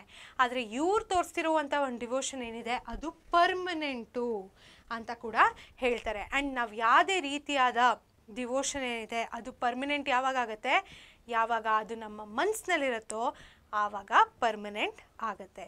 ಸೊ ಮಕ್ಕಳೇ, ಎನಿ ಕ್ವೆಶನ್ಸ್ ಈ ಪರ್ಟಿಕ್ಯುಲರ್ ಪದ್ಯದಿಂದ ಕ್ವೆಶನ್ಸ್ ಇದ್ದರೆ ಖಂಡಿತ ನನಗೆ ಹೇಳಿ, ನಾನು ಆವಾಗ ಆನ್ಸರ್ ಮಾಡ್ತೀನಿ. ಇಲ್ಲ ಅಂದರೆ ಮಕ್ಕಳೇ ಏನು ಯೋಚನೆ ಇಲ್ಲ, ನಿಮಗೆ ಬಂದಾಗ ತಲೆಯಲ್ಲಿ ಪ್ರಿಪೇರ್ ಆಗೋವಾಗ ಖಂಡಿತ ಕ್ವೆಶನ್ಸ್ನ ಪೋಸ್ಟ್ ಮಾಡಿ ಟೆಲಿಗ್ರಾಮ್ ಗ್ರೂಪಲ್ಲಿ. ಆದರೆ ಇದರಲ್ಲಿ ಏನು ನೀವು ಜ್ಞಾಪಕ ಇಟ್ಕೊಬೇಕು ಅಂದರೆ, ಇಲ್ಲಿ ಪರ್ಮನೆನ್ಸ್ ಆಫ್ ಡಿವೋಷನ್ ಬಗ್ಗೆ ಮಾತಾಡ್ತಾ ಇದ್ದಾರೆ. ಹೇಗೆ ಒಬ್ಬ ರಿಚ್ ಪರ್ಸನ್ ಪರ್ಮನೆಂಟಾಗಿ ಇರಲ್ಲ ಅವ್ನು ತೋರಿಸುವಂಥ ಡಿವೋಷನ್, ಬಿಕಾಸ್ ಅದು ಲಾರ್ಜ್ಲಿ ಮೆಟೀರಿಯಲಿಸ್ಟಿಕ್ ಆಗಿರುತ್ತೆ. ಆದರೆ ಇವ್ರ ಡಿವೋಷನ್ನು ಪರ್ಮನೆಂಟು. ಯಾಕೆ? ಬಿಕಾಸ್ ಇದು ಅವರ ಮನಸ್ಸಿನಲ್ಲಿ, ಅವ್ರ ದೇಹದಲ್ಲೇ ಅವರು ಡಿವೋಷನ್ನ ತೋರಿಸ್ತಾ ಇದ್ದಾರೆ. ಸೊ ಅದು ತುಂಬ ಮುಖ್ಯ. ಸೊ ಇದರ ಜೊತೆಗೆ ನಿಮ್ಗೆ ಯಾವುದೂ ಡೌಟ್ಸ್ ಇಲ್ಲ ಅಂತ ನಾನು ಅಂದ್ಕೊತೀನಿ. ಇದ್ದರೆ ಖಂಡಿತ ಹೇಳಿ ನೋಡೋಣ, ಯಾವುದಾದ್ರೂ ಡೌಟ್ಸ್ ಇದೆಯಾ ಅಂತ ಥಿಂಕ್ ಮಾಡಿ. ಡೌಟ್ಸ್ ಇದ್ದರೆ ಹೇಳಿ. ನೀವು ಡೌಟ್ಸ್ ಹಾಕೋಷ್ಟರಲ್ಲಿ ನಾನು ಒಂದು ಸ್ವಲ್ಪ ನೀರು ಕುಡಿತೀನಿ. ನೋಡೋಣ ಏನಾದರೂ ಡೌಟ್ಸ್ ಇದೆಯಾ.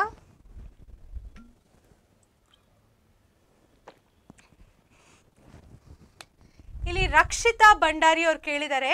ಐ ಥಿಂಕ್ ಇವ್ರು ಕೇಳಿರುವಂತಹ ಕ್ವೆಶ್ಚನ್ ಏನಿದೆ ಮಕ್ಕಳೇ, ಅದು ಏಬ್ರಹಾಮ್ ಲಿಂಕನ್ ಪೋಯಟ್ರಿಯಿಂದ ಕೇಳಿರೋದು.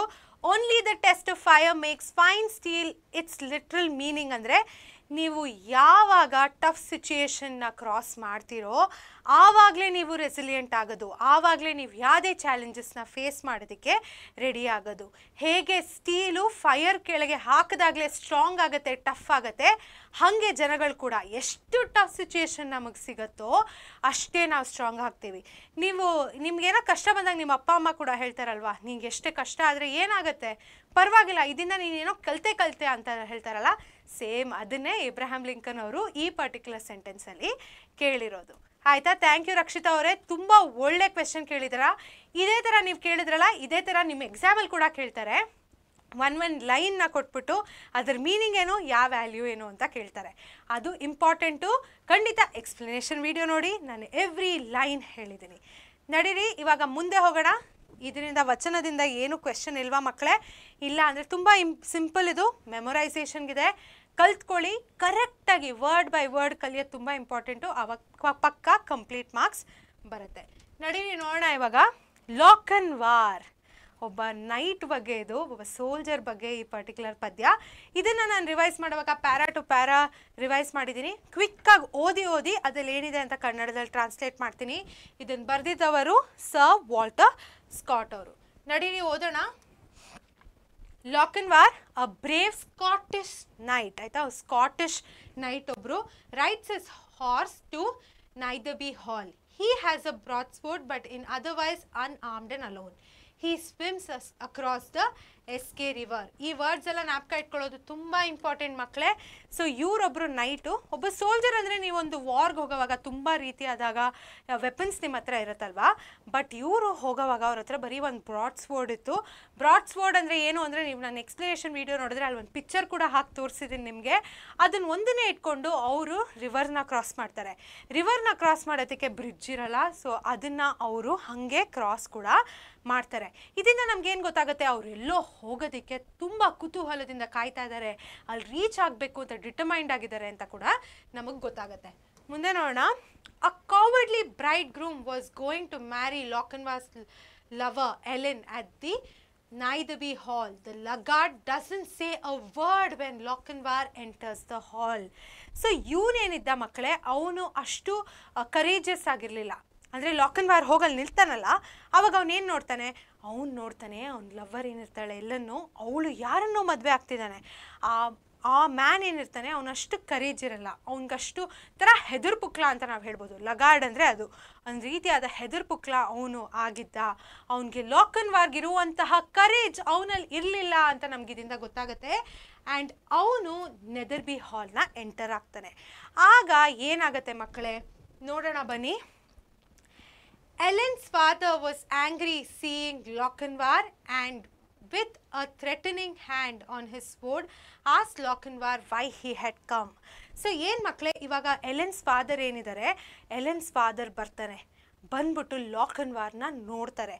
ಲಾಕನ್ವಾರ್ನ ನೋಡಿದಾಗ ಏನಾಗುತ್ತೆ ಮಕ್ಕಳೇ, ಲಾಕನ್ವಾರ್ನ ನೋಡಿದಾಗ ಅವರು ಕತ್ತಿ ಮೇಲೆ ಕೈ ಇಟ್ಕೊತಾರೆ, ಏನೋ ಟ್ರಬಲ್ ಬಂದಿದೆಪ್ಪ ಅಂತ ಅಂದ್ಕೊಂಡು. ಆಮೇಲೆ ಆ ಥರ ನೋಡ್ತಾ ಇದ್ದಾಗ ಲಾಕನ್ವಾರು ಒಳಗೆ ಬರ್ತಾನೆ. ಒಳಗೆ ಬಂದು ಹೇಳ್ತಾನೆ, ನಾನಿಲ್ಲಿ ನಿನ್ನ ಮಗಳನ್ನ ಕರ್ಕೊಂಡು ಹೋಗೋಕ್ಕಾಗಿರಲಿ, ಅವಳ ಮೇಲೆ ಪ್ರೀತಿಗೋಸ್ಕರ ಬಂದಿಲ್ಲ ಅಂತ ಕೂಡ ಅವನು ಒಂದು ಸ್ಟೇಟ್ಮೆಂಟ್ ಮಾಡ್ತಾನೆ.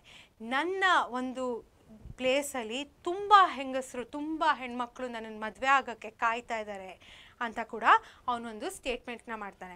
ಇಲ್ಲಿ ಹರ್ಷಿತಾ ಅವರು ಒಂದು ಕ್ವೆಶನ್ ಕೇಳಿದ್ದಾರೆ, ನೈಟ್ ಅಂದರೆ ಏನು ಅಂತ. ಈ ಕ್ವೆಶನ್ ನಾನು ತಿರ್ಗಾ ನಿಮ್ಗಳನ್ನೇ ಕೇಳ್ತೀನಿ. ನೈಟ್ ಅಂದರೆ ಏನು ಮಕ್ಕಳೇ, ನಿಮ್ಗೆ ಆ್ಯಕ್ಚುಲಿ ಗೊತ್ತಿದ್ರೆ ಹೇಳಿ ಮಕ್ಕಳೇ, ನೈಟ್ ಅಂದರೆ ಏನು ಆನ್ಸರ್ ಹೇಳಿ ನನಗೆ. ನಿಮಗೆ ಗೊತ್ತಿದ್ರೆ ಖಂಡಿತ ಹಾಕಿ, ನಾನು ನಿಮ್ಮಿಂದನೇ ಕೇಳೋಣ ಅಂತ ಇದ್ದೀನಿ, ಬಿಕಾಸ್ ಇದು ತುಂಬ ಕಾಮನ್ ವರ್ಡು. ನೋಡೋಣ ನಿಮ್ಗೆ ಆನ್ಸರ್ ಬರುತ್ತಾ ಅಂತ. ನಡೀರಿ ನೋಡೋಣ. ಇವಾಗ ಮುಂದುವರ್ಸೋಣ ನೀವು ಆನ್ಸರ್ ಕೊಡೋ ತನಕ. So Lochinvar says he doesn't love Ellen anymore and has come to celebrate her wedding.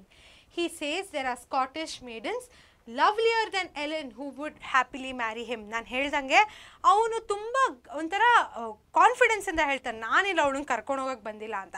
And Ellen ಅವ್ರ ಅಪ್ಪ ಕೂಡ ಇದನ್ನು ನಂಬಿಡ್ತಾರೆ, ಆಯಿತಾ. Ellen is happy to see Lochinvar but regrets having to marry someone else.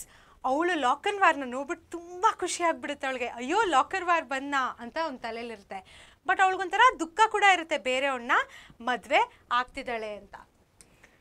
Lochinvar dances with Ellen and the bridesmaid whisper that they are better match couple than the actual bridegroom.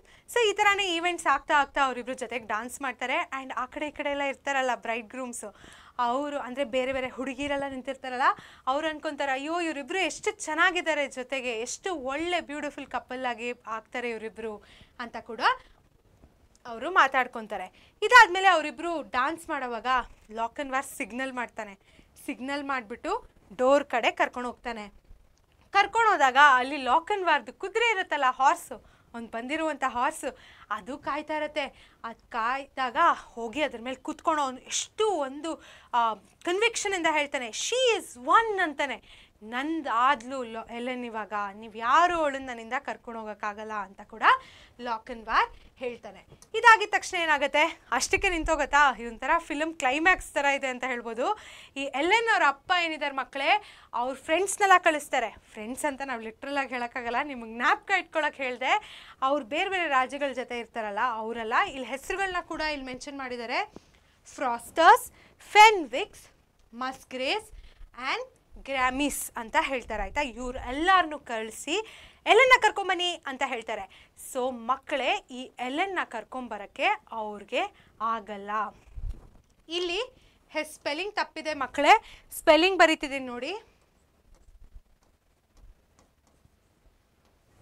ಆಯಿತಾ ಮಕ್ಕಳೇ. So ಇದು correct spelling ಫಾಸ್ಟರ್ಸ್ದು. ಇಲ್ಲಿ ತಪ್ಪು ಮಾಡಿಬಿಟ್ಟಿದ್ದೀನಿ, ತಪ್ಪು ಸಹಜ ಅಲ್ವಾ, ನಾನು correct ಕೂಡ ಮಾಡಿದೆ. ಇಲ್ಲಿ ನೋಡ್ಕೊಳ್ಳಿ, ಇದು ನಮ್ಮ ಕರೆಕ್ಟ್ ಸ್ಪೆಲ್ಲಿಂಗು. ಹರ್ಷಿತಾ ಗೌಡ ಅವರು ಒಂದು ಕ್ವೆಶನ್ ಕೇಳಿದ್ದಾರೆ, ಲಗಾಡ್ ಬದಲು ಕಾವರ್ಡ್ ಅಂತ ಕರಿಬೋದಾ ಮ್ಯಾಮ್ ಅಂತ. ನಿಮ್ಮ ಎಕ್ಸಾಮಲ್ಲಿ ಮಕ್ಕಳೇ ಲಗಾಡ್ ಅನ್ನೋದೇನಿದೆ ಅದನ್ನೇ ಬರಿಬೇಕಾಗತ್ತೆ. ನೀವು ಕಾವರ್ಡ್ ಅಂತ ಬರೆದ್ರೆ ಮಾರ್ಕ್ಸ್ ಸಿಗಲ್ಲ. ಸೊ ಖಂಡಿತ ಅದನ್ನೇ ಬರೀರಿ. ಆ್ಯಂಡ್ ನಮ್ಮ ನೈಟ್ ಯಾರು, ನೀವು ಆನ್ಸರ್ ಬರ್ದಿದ್ದೀರಾ? ನಿಮಗೆ ಗೊತ್ತಿರತ್ತೆ, ನೀವು ಬರ್ದಿಲ್ಲ ಅಂದರೆ ಪರವಾಗಿಲ್ಲ. ನೈಟ್ ಅಂದರೆ ಸೋಲ್ಜರ್. ನಾನು ಮೊದಲೇ ಹೇಳಿದೆ ಲೆಸನ್ ಸ್ಟಾರ್ಟ್ ಮಾಡಿದಾಗೆ ಅಂದರೆ ನೈಟ್ ಅಂದರೆ ಸೋಲ್ಜರ್ ಅಂತ. ಸೊ ಅದು ತುಂಬ ತುಂಬ ಮುಖ್ಯ. ಸೊ ಇದರ ಅಂತ್ಯಕ್ಕೆ ಬಂದಿದ್ದೀವಿ. ಅದೇನಾಗುತ್ತೆ, ಇವರೆಲ್ಲ ಕ್ಲೈಮ್ಯಾಕ್ಸ್ ಹೇಳಿದ್ನಲ್ಲ, ಹಿಂದಿಂದೆ ಹೋದಾಗ ಅವರಿಬ್ಬರು ಹೊಟ್ಟೋಗಿರ್ತಾರೆ. ಕೊನೆಗೆ ಎಲೆನ್ ಅವ್ರಿಗೆ ಸಿಗಲ್ಲ. ಎಲೆನ್ ಯಾರ್ದಾದ್ಲು? ಲಾಕನ್ವಾರ್ ಜೊತೆ ಹೋದ್ಲು. ಎಷ್ಟು ಹ್ಯಾಪಿ ಎಂಡಿಂಗ್ ಇದೆ ನೋಡಿ ಮಕ್ಕಳೇ. ಎನಿ ಕ್ವೆಶನ್ಸ್ ಲಾಕನ್ವಾರಿಂದ ಮಕ್ಕಳೇ?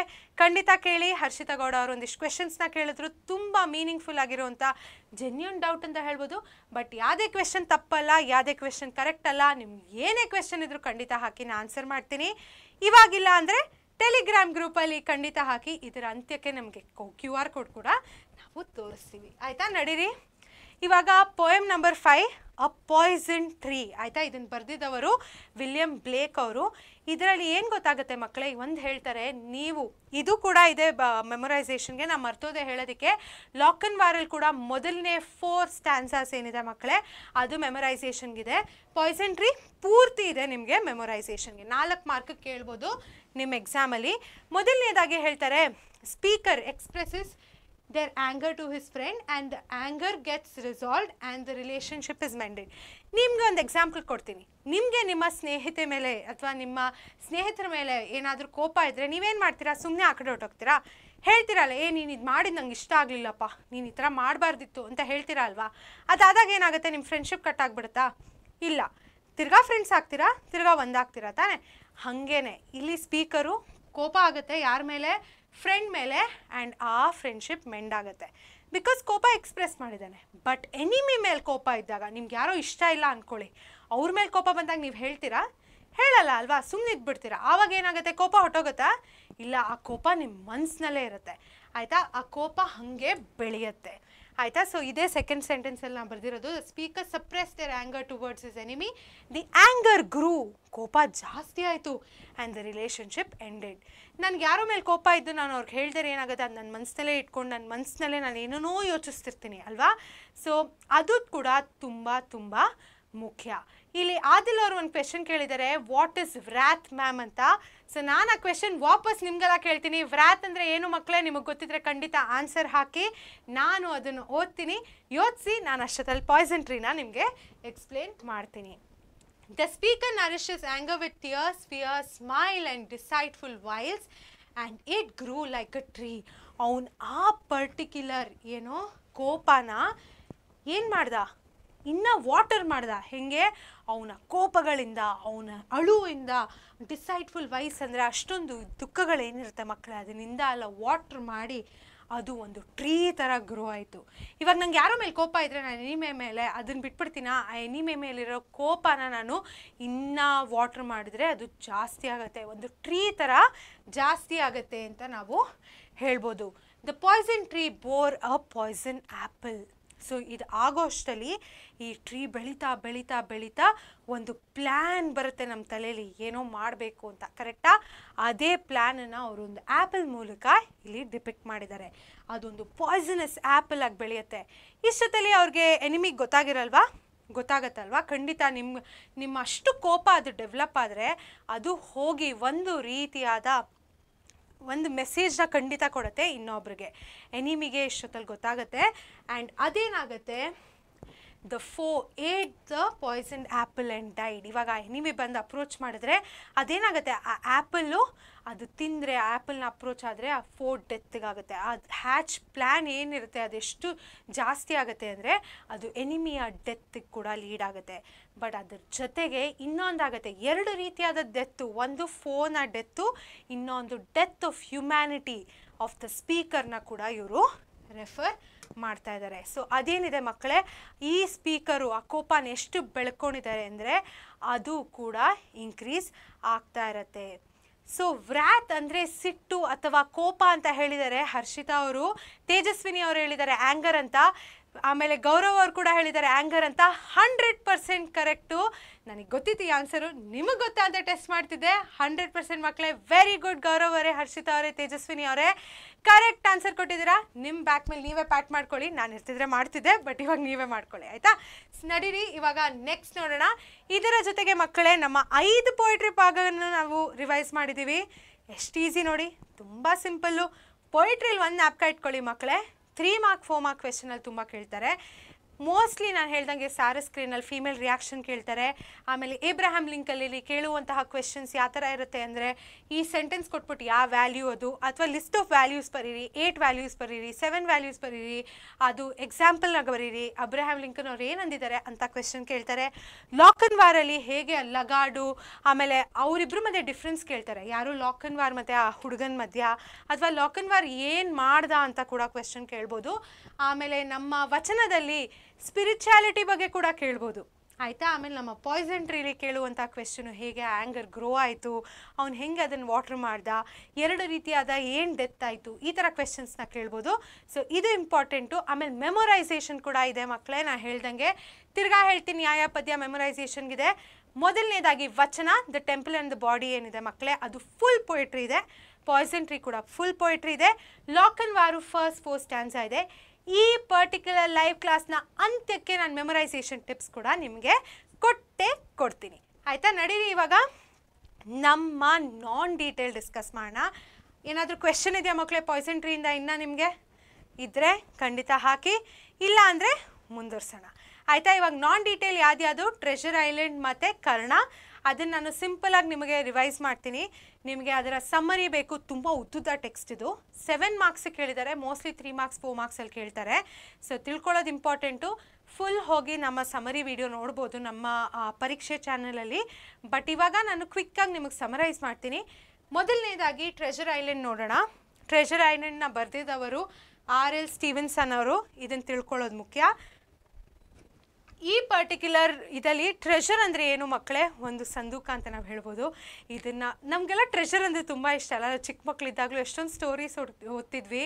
ಅಲ್ಲಿ ಎಷ್ಟೋ ಮಕ್ಕಳು ಹೋಗಿ ಒಂದು ಟ್ರೆಷರ್ನ ಹುಡ್ಕೋರು, ಅದನ್ನು ಸಿಕ್ಕಿದಾಗ ಖುಷಿ ಪಡೋರು. ಸೊ ಟ್ರೆಷರ್ ಅಂದರೆ ಎಲ್ಲರಿಗೂ ಇಷ್ಟ ಆಗುತ್ತೆ ಮಕ್ಕಳೇ. ನಡೀರಿ, ಇವಾಗ ಮೊದಲನೇದಾಗಿ ಏನಾಗುತ್ತೆ ಇಲ್ಲಿ, ಬಿಲಿ the pirate who stays in admiral ಬೆನ್ಬೋ run by Jim Hawkins and his parents dies after getting the black spot from the pirate blind Pew. ಆಯಿತಾ. ಸೊ ಏನಾಗುತ್ತೆ ಮಕ್ಕಳೇ, ಬಿಲ್ಲಿ ಏನಿದ್ದಾನೆ ಅವನೊಬ್ಬ ಪೈರೇಟು. ಅವನು ಈ ಪರ್ಟಿಕ್ಯುಲರ್ ಒಂದು ಅಂದರೆ ಒಂದು ಹೋಟೆಲ್ ಅಂತ ನಾವು ಹೇಳ್ಬೋದು, ಅಡ್ಮಿರಲ್ ಬಿನ್ಬೋ ಅಂತ ನಾವು ಹೇಳ್ತೀವಿ. ಅಡ್ಮಿರಲ್ ಬಿನ್ಬೋ ಏನಿದೆ ಮಕ್ಕಳೇ, ಅದು ಜಿಮ್ ಹಾಕಿನ್ಸ್ ಮತ್ತು ಅವರ ಪೇರೆಂಟ್ಸ್ ನಡೆಸ್ತಿದ್ರು. ಅಲ್ಲಿ ಅವನಿದ್ದಾಗ ಅವನನ್ನ ಬ್ಲ್ಯಾಕ್ ಸ್ಪಾಟ್ ಸಿಕ್ಬಿಡುತ್ತೆ. ಪೈರೇಟ್ಸ್ಗೆ ಒಂದು ಬ್ಲ್ಯಾಕ್ ಸ್ಪಾಟ್ ಅಂತ ಕೊಡ್ತಾರೆ. ಅದಾದಾಗ ಏನಾಗುತ್ತೆ, ಅವನು ಹೋಗ್ಬಿಡ್ತಾನೆ, ಅವ್ನು ಸತ್ತೋಗ್ತಾನೆ. ಅದು ಯಾರು ಕೊಡೋದು, ಬ್ಲೈಂಡ್ ಪ್ಯೂ ಅಂತ ಏನಿರ್ತಾರೆ ಮಕ್ಕಳೇ, ಅವ್ರು ಕೊಟ್ಟಿದ್ದು ಇದನ್ನು. ಆ್ಯಂಡ್ ಏನಾಗುತ್ತೆ, ಅವ್ರ ರೂಮಲ್ಲಿ ಹೋಗಿ ಜಿಮ್ ನೋಡಿದಾಗ ಅವ್ರಿಗೊಂದು ಟ್ರೆಷರ್ ಮ್ಯಾಪ್ ಸಿಗುತ್ತೆ. ಆ ಟ್ರೆಷರ್ ಮ್ಯಾಪು ಒಂದು ಐಲ್ಯಾಂಡ್ ಕಡೆ ಕರ್ಕೊಂಡು ಹೋಗುತ್ತೆ. ಆ್ಯಂಡ್ ಬಿಲ್ಲೀಸ್ ಚೆಸ್ಟ್ ಅಂತ ಅಂದರೆ ಒಂದು ಸಂದೂಕ, ನೀವು ಒಂದು ಶಿಪ್ಪಲ್ಲಿರುವಂತಹ ಒಂದು ಬಾಕ್ಸ್ನ ನಾವು ಚೆಸ್ಟ್ ಅಂತ ಹೇಳ್ತೀವಿ.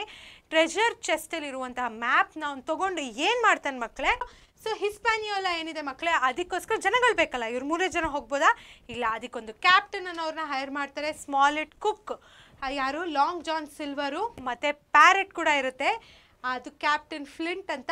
ಮತ್ತು ದ ರೆಸ್ಟ್ ಆಫ್ ದ ಕ್ರೂ ಇನ್ ಬ್ರಿಸ್ಟಾಲ್ ಅಂದರೆ ಒಂದು ಜಾಗ. ಓಕೆ ಮಕ್ಕಳೇ, ಮುಂದೆ ನೋಡೋಣ. ಇವಾಗ while travelling on the ship, ಇವಾಗ ಶಿಪ್ಪಲ್ಲಿ ಹೋಗೋವಾಗ ಅವರೆಲ್ಲ ಜರ್ನಿ ಸ್ಟಾರ್ಟ್ ಮಾಡಿದ್ರಲ್ಲ, gym over here's long John silver plan to kill the captain.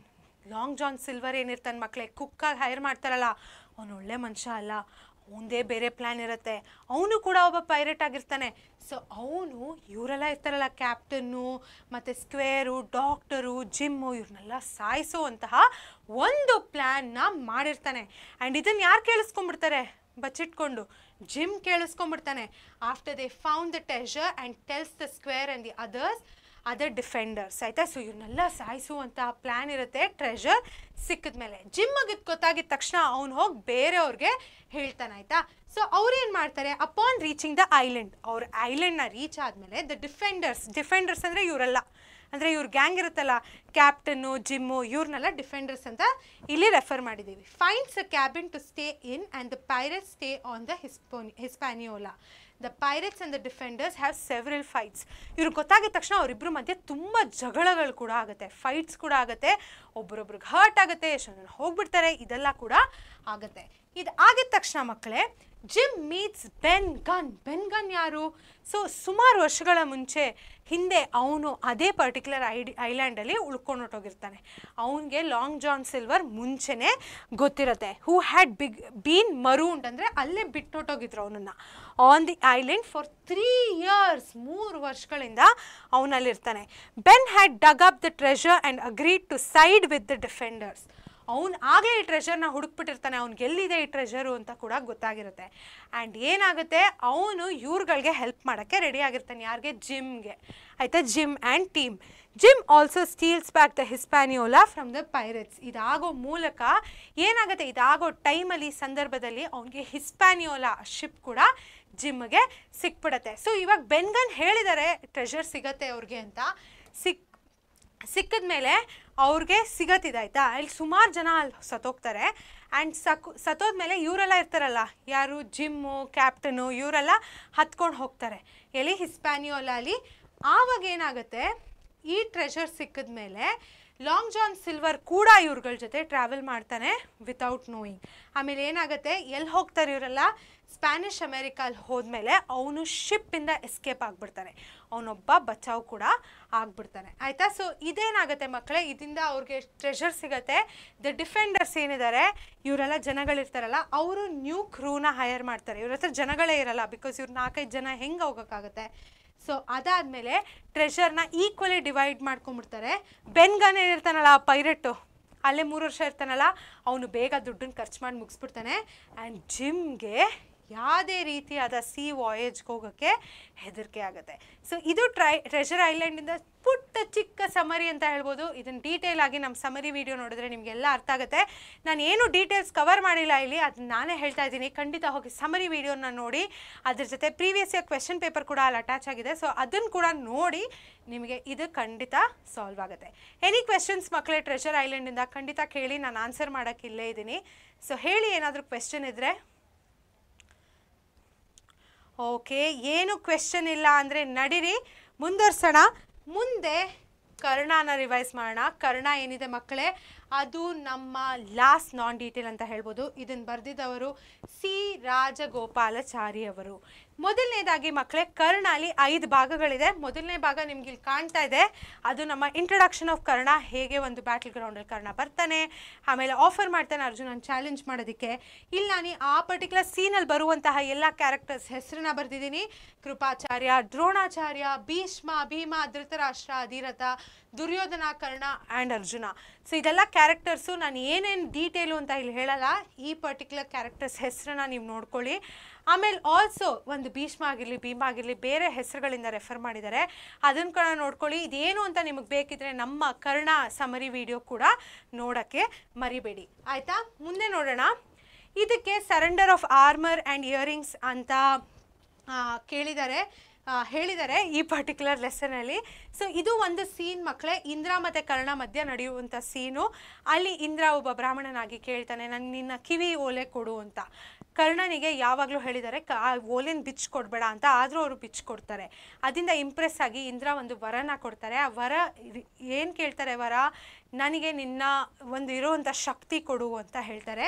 ಆ ಒಂದು ವೆಪನ್ನ ಕೊಡು ಅಂತ ಹೇಳ್ತಾನೆ ಕರ್ಣ ಇಂದ್ರನಿಗೆ. ಆವಾಗ ಇಂದ್ರ ಹೇಳ್ತಾನೆ, ಅದು ಏನು ಶಕ್ತಿ, ಅದು ಯಾರನ್ನಾದರೂ ಸಾಯಿಸುವಂಥ ಒಂದು ಶಕ್ತಿ. ಆವಾಗ ಇಂದ್ರ ಏನಂತಾರೆ, ಈ ವೆಪನ್ನ ನೀನು ಒಂದೇ ಸತಿ ಒಬ್ಬರ ಮೇಲೇ ಯೂಸ್ ಮಾಡ್ಬೋದು ಅಂತ ಕೂಡ ಇಂದ್ರ ಅವರು ಹೇಳ್ತಾರೆ. ಒಂದು ಪುಟ್ಟ ಸಮರಿ ಈ ಪರ್ಟಿಕ್ಯುಲರ್ ಸಿನಾರಿಯೋದು. ಮುಂದೆ ಮಕ್ಕಳೇ, ಕರ್ಸ್ ಆಫ್ ಪರಶುರಾಮ. ಕರ್ಣ ಏನಾಗಿರ್ತಾನೆ, ಒಬ್ಬ ಬ್ರಾಹ್ಮಣ ಆಗಿ ಡಿಸ್ಕೈಸ್ ಆಗ್ಬಿಟ್ಟು ಪರಶುರಾಮನ ಹತ್ರ ಬ್ರಹ್ಮಾಸ್ತ್ರ ಕಲಿಯಕ್ಕೆ ಹೋಗ್ತಾನೆ. ಆವಾಗ ಏನಾಗುತ್ತೆ, ಪರಶುರಾಮನಿಗೆ ಏನೋ ಒಂದು ರೆಸ್ಟ್ ಮಾಡೋವಾಗ ಒಂದು ಕಾಲು ಕೊಡ್ತಾನೆ, ಅದ್ರ ಮೇಲೆ ಮಲ್ಕೊಳ್ಳಿ ಅಂತ ಹೇಳ್ತಾನೆ. ಆವಾಗ ಒಂದು ಹುಳ ಬಂದ್ಬಿಟ್ಟು ಕರ್ಣನ ಕಾಲೊಳಗೆ ಚೆನ್ನಾಗಿ ಇದು ಮಾಡಿ ಹರ್ಟ್ ಮಾಡುತ್ತೆ, ಆಯಿತಾ? ಆ ಹುಳ ಹರ್ಟ್ ಮಾಡಿದಾಗಲೂ ಅವ್ನು ರೆಸ್ಪಾಂಡ್ ಮಾಡದೇ ಇರೋವಾಗ ಪರಶುರಾಮರಿಗೆ ಒಂದು ಡೌಟ್ ಬರುತ್ತೆ, ಇವನು ಹೆಂಗಪ್ಪ ಇಷ್ಟು ನೋವನ್ನ ತಡೆದ ಒಂದು ಬ್ರಾಹ್ಮಣನಾಗಿ ಅಂತ ಡೌಟ್ ಬಂದಾಗ ಅವ್ರಿಗೆ ಗೊತ್ತಾಗುತ್ತೆ ಕರ್ಣನ ನಿಜ. ಆವಾಗ ಅವನಿಗೆ ಒಂದು ಕರ್ಸ್ ಕೂಡ ಕೊಡ್ತಾರೆ. ಯಾವಾಗ ಏನು ಕರ್ಸು, ನಿನಗೆ ಬೇಕಾದಾಗ ನೀನು ಬ್ರಹ್ಮಾಸ್ತ್ರವನ್ನು ಮರ್ತೋಗ್ತೀಯಾ ಅಂತ ಕರ್ಸ್ ಮಾಡ್ತಾರೆ ಪರಶುರಾಮರು. ಸೊ ಇದು ಒಂದು ಪುಟ್ಟ ಸಮರಿ ಈ ಪರ್ಟಿಕ್ಯುಲರ್ ಇವೆಂಟು. ನೀವು ಸಮರಿ ವಿಡಿಯೋ ನೋಡಿದ್ರೆ ನಾನು ಕಂಪ್ಲೀಟಾಗಿ ನಿಮ್ಗೆ ಏನೇನು ಆಗುತ್ತೆ ಈ ಇವೆಂಟಲ್ಲಿ ಅಂತ ಕೂಡ ಹೇಳಿದ್ದೀನಿ. ಮುಂದಿನ ಇವೆಂಟ್ ಯಾವುದು ಮಕ್ಕಳೇ, ಮೀಟಿಂಗ್ ದ ಗ್ರ್ಯಾಂಡ್ ಸೈಯರ್. ಅಂದರೆ ಕರ್ಣ ಮತ್ತು ಭೀಷ್ಮನ್ ಮಧ್ಯ ಒಂದು ವಾರ್ ಫೀಲ್ಡಲ್ಲಿ ಏನು ಕಾನ್ವರ್ಸೇಷನ್ ಆಗುತ್ತೆ ಬ್ಯಾಟಲ್ ಗ್ರೌಂಡಲ್ಲಿ ಅಂತ ಕೂಡ ಇದೆ. ಆವಾಗ ಭೀಷ್ಮ ಒಂದು ಹೇಳ್ತಾರೆ, ನೀನು ಹೋಗಿ ನೀನು ಪಾಂಡವರ ಒಂದು ಅಣ್ಣ ಆಗಿದೆಯಾ, ನೀನು ಹೋಗಿ ಅವ್ರನ್ನ ಜಾಯ್ನ್ ಆಗು ಅಂದಾಗ ಕರ್ಣ ಹೇಳ್ತಾನೆ, ನಾನು ದುರ್ಯೋಧನನ ಬಿಟ್ಕೊಡಲ್ಲ, ನಾನು ಅವನ ಜೊತೆನೇ ಮಾಡ್ತೀನಿ ಅಂತ ಹೇಳಿದ್ದೀನಿ, ಅವನ ಜೊತೆನೇ ಫೈಟ್ ಮಾಡ್ತೀನಿ ಅಂತ ಅಂದಾಗ ಅವನ ಜೊತೆನೇ ಇರ್ತೀನಿ ಅಂತ ಒಂದು ಸ್ಮಾಲ್ ಕಾನ್ವರ್ಸೇಷನ್ ಆಗುತ್ತೆ. ಅದು ನಿಮ್ಮ ಟೆಕ್ಸ್ಟ್ ಬುಕ್ಕಲ್ಲೂ ಇದೆ, ನಮ್ಮ ಸಮ್ಮರಿ ವಿಡಿಯೋಲೂ ಇದೆ, ಖಂಡಿತ ಅದನ್ನು ಹೋಗಿ ನೋಡ್ಕೊಳ್ಳಿ. ಇದು ಈವೆಂಟ್ ವೈಸ್ ಕೇಳೋ ಚಾನ್ಸಸ್ಸು ಇದೆ ಈ ಪರ್ಟಿಕ್ಯುಲರ್ ನಾನ್ ಡೀಟೇಲಿಂದ. ಮಕ್ಕಳೇ ಜ್ಞಾಪಕ ಇಟ್ಕೊಳ್ಳಿ, ನಾನ್ ಡೀಟೇಲಿಂದ ನಿಮಗೆ 7 ಅಂಕಗಳು ಕಂಪ್ಲೀಟಾಗಿ ಕೇಳ್ತಾರೆ. ಅದರ ಜೊತೆಗೆ ಕೃಷ್ಣ ಮತ್ತು ಕರ್ಣನ ಮಧ್ಯ ನಡೆಯುವಂಥ ಒಂದು ಕಾನ್ವರ್ಸೇಷನ್ ಕೂಡ ತುಂಬ ಇಂಪಾರ್ಟೆಂಟು. ಅಲ್ಲಿ ಕರ್ಣನ ಒಂದು ನಾವು ಅನ್ಬೋದು ಡೆತ್ ಕೂಡ ಆಗುತ್ತೆ. ಸೊ ಇದು ಅರ್ಜುನ, ಕರ್ಣ ಮತ್ತು ಕೃಷ್ಣ ಇದರ ಇಂಪಾರ್ಟೆಂಟ್ ಭಾಗಗಳು, ಅವ್ರ ಮಧ್ಯೆ ನಡೆದಿರುವಂಥ ಒಂದು ಕಾನ್ವರ್ಸೇಷನ್ ಅಂತ ನಾವು ಹೇಳ್ಬೋದು. ಆ್ಯಂಡ್ ಅವನಿಗೆ ಬೇಕಾಗಿರುವಾಗಲೇ ಕರ್ಣ ಬ್ರಹ್ಮಾಸ್ತ್ರವನ್ನು ಮರ್ತೋಗ್ತಾರೆ ಪರಶುರಾಮನ ಕರ್ಸಿಂದ, ಸ್ಲಿಪ್ ಆಫ್ ಟಂಗ್ ಆಯಿತು, ಕರ್ಸಿಂದ. ಸೊ ಇಲ್ಲಿ ಮಕ್ಕಳೇ ಈ particular ಪಾರ್ಟಲ್ಲಿ 6 points of lack of ಶಿವಲ್ರಿ ಏನಿದೆ ಅದು ತುಂಬ ಇಂಪಾರ್ಟೆಂಟ್. ಇವಾಗ ಕರ್ಣ ಹೇಳ್ತಾನೆ, 1 ನಿಮಿಷ ತಡಿ, ನನ್ನನ್ನು ಅಟ್ಯಾಕ್ ಮಾಡಬೇಡ ಅಂತ ಅರ್ಜುನಂಗೆ ಹೇಳಿದಾಗ ಕೃಷ್ಣ ಏನಂತಾನೆ, ನೀನು ಏನೇನೋ ಮಾಡ್ತಿಲ್ಲ, ಈ 6 ಈವೆಂಟ್ಸ್ನ ಅವ್ರು ಕೋಟ್ ಮಾಡಿ ಹೇಳ್ತಾರೆ, ನೀನು ದ್ರೌಪದಿಗೆ ಈ ಥರ ಟ್ರೀಟ್ ಮಾಡಿದಾಗ ನಿನಗೆ ಯಾವಾಗ ಹೋಗಿತ್ತು ಆ ಶಿವಲ್ರಿ, ನಿನಗೆ ಯಾವಾಗ ಹೋಗಿತ್ತು ಆ ಒಂದು ಕನ್ಸರ್ನ್ ಅಂತ ಕೂಡ ಹೇಳ್ತಾರೆ.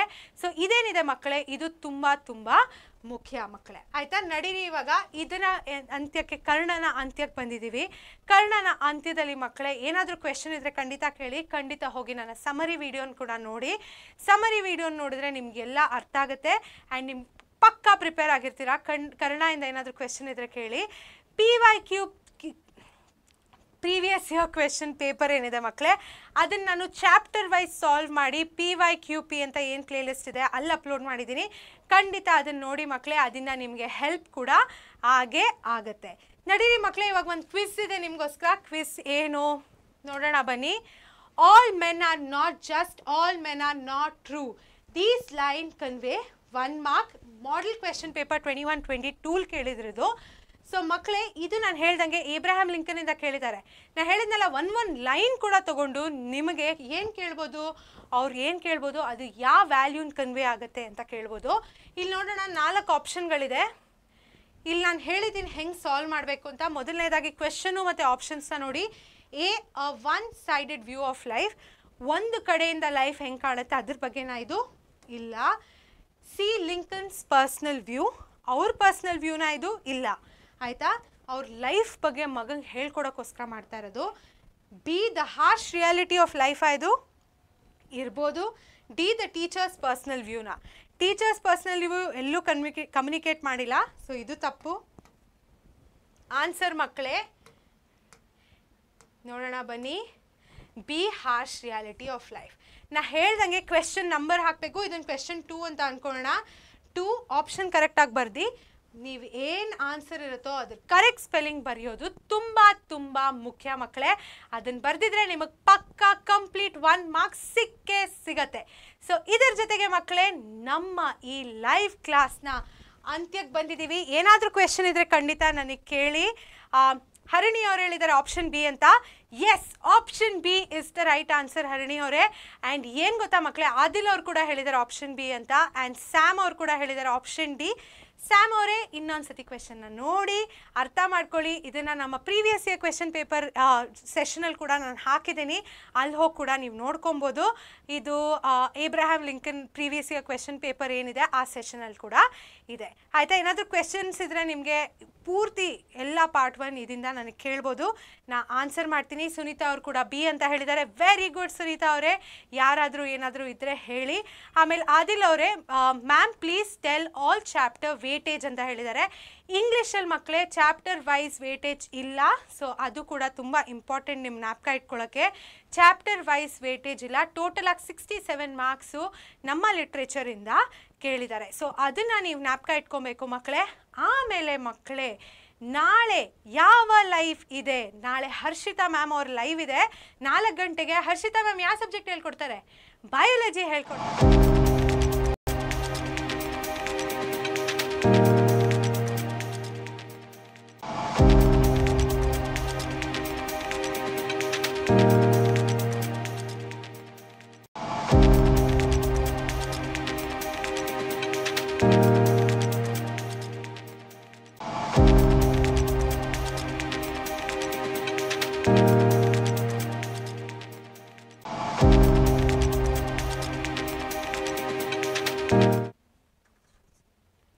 ಸೊ ಮಕ್ಕಳೇ, ನಿಮ್ಮ ಟೆಲಿಗ್ರಾಮಿನ QR ಕೋಡ್ನ ನಾವಿಲ್ಲಿ ಹಾಕ್ತಿದ್ದೀವಿ. ಅದನ್ನು ನಿಮ್ಮ ಮೊಬೈಲಲ್ಲಿ ಸ್ಕ್ಯಾನ್ ಮಾಡಿದ್ರೆ ನೀವು ಡೈರೆಕ್ಟ್ ನಮ್ಮ ಗ್ರೂಪ್ಗೆ ಹೋಗ್ತೀರಾ, ಅಲ್ಲಿ ನೀವು ಜಾಯ್ನ್ ಆಗ್ಬೋದು.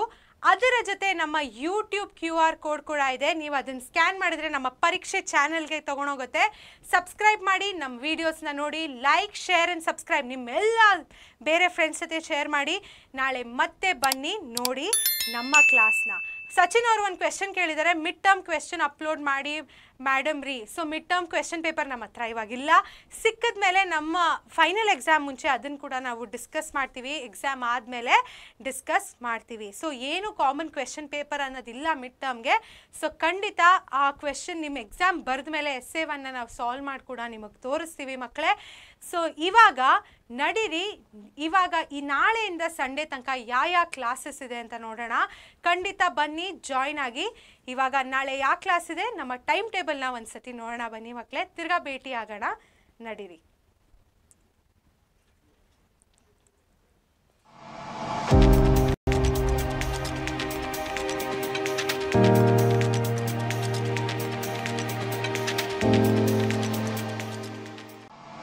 ಕರ್ನಾಟಕ SSLC ಎಕ್ಸಾಮ್ಗೆ ಬೇಕಿರುವಂತಹ ಎಲ್ಲ ರೀತಿಯ ಸಪೋರ್ಟ್ ಅನ್ನ ಪರೀಕ್ಷೆ ಚಾನೆಲ್ ನಿಮ್ಮ ಹತ್ರ ತರ್ತಿದೆ. ಏನು ಸಪೋರ್ಟ್ ಇದು? ನಮ್ಮ ಚಾನೆಲ್ ಅಲ್ಲಿ ಸಿಗ್ತಿರುವಂತಹ full length concept wise videos ನಿಮ್ಮ ಇಡೀ ಸಿಲೆಬಸ್ನ ಕವರ್ ಮಾಡುತ್ತೆ. ಅದರ ಜೊತೆ ನಿಮ್ಮ ಎಕ್ಸಾಮ್ ಪ್ರಿಪರೇಷನ್ಸ್ಗೋಸ್ಕರ ನಾವು class notes, previous year question and answer compilation ಮತ್ತು ಹಲವಾರು mind maps and step wise ಡಯಾಗ್ರಾಮ್ಸ್ನ ಕೂಡ ನೀಡ್ತೀವಿ.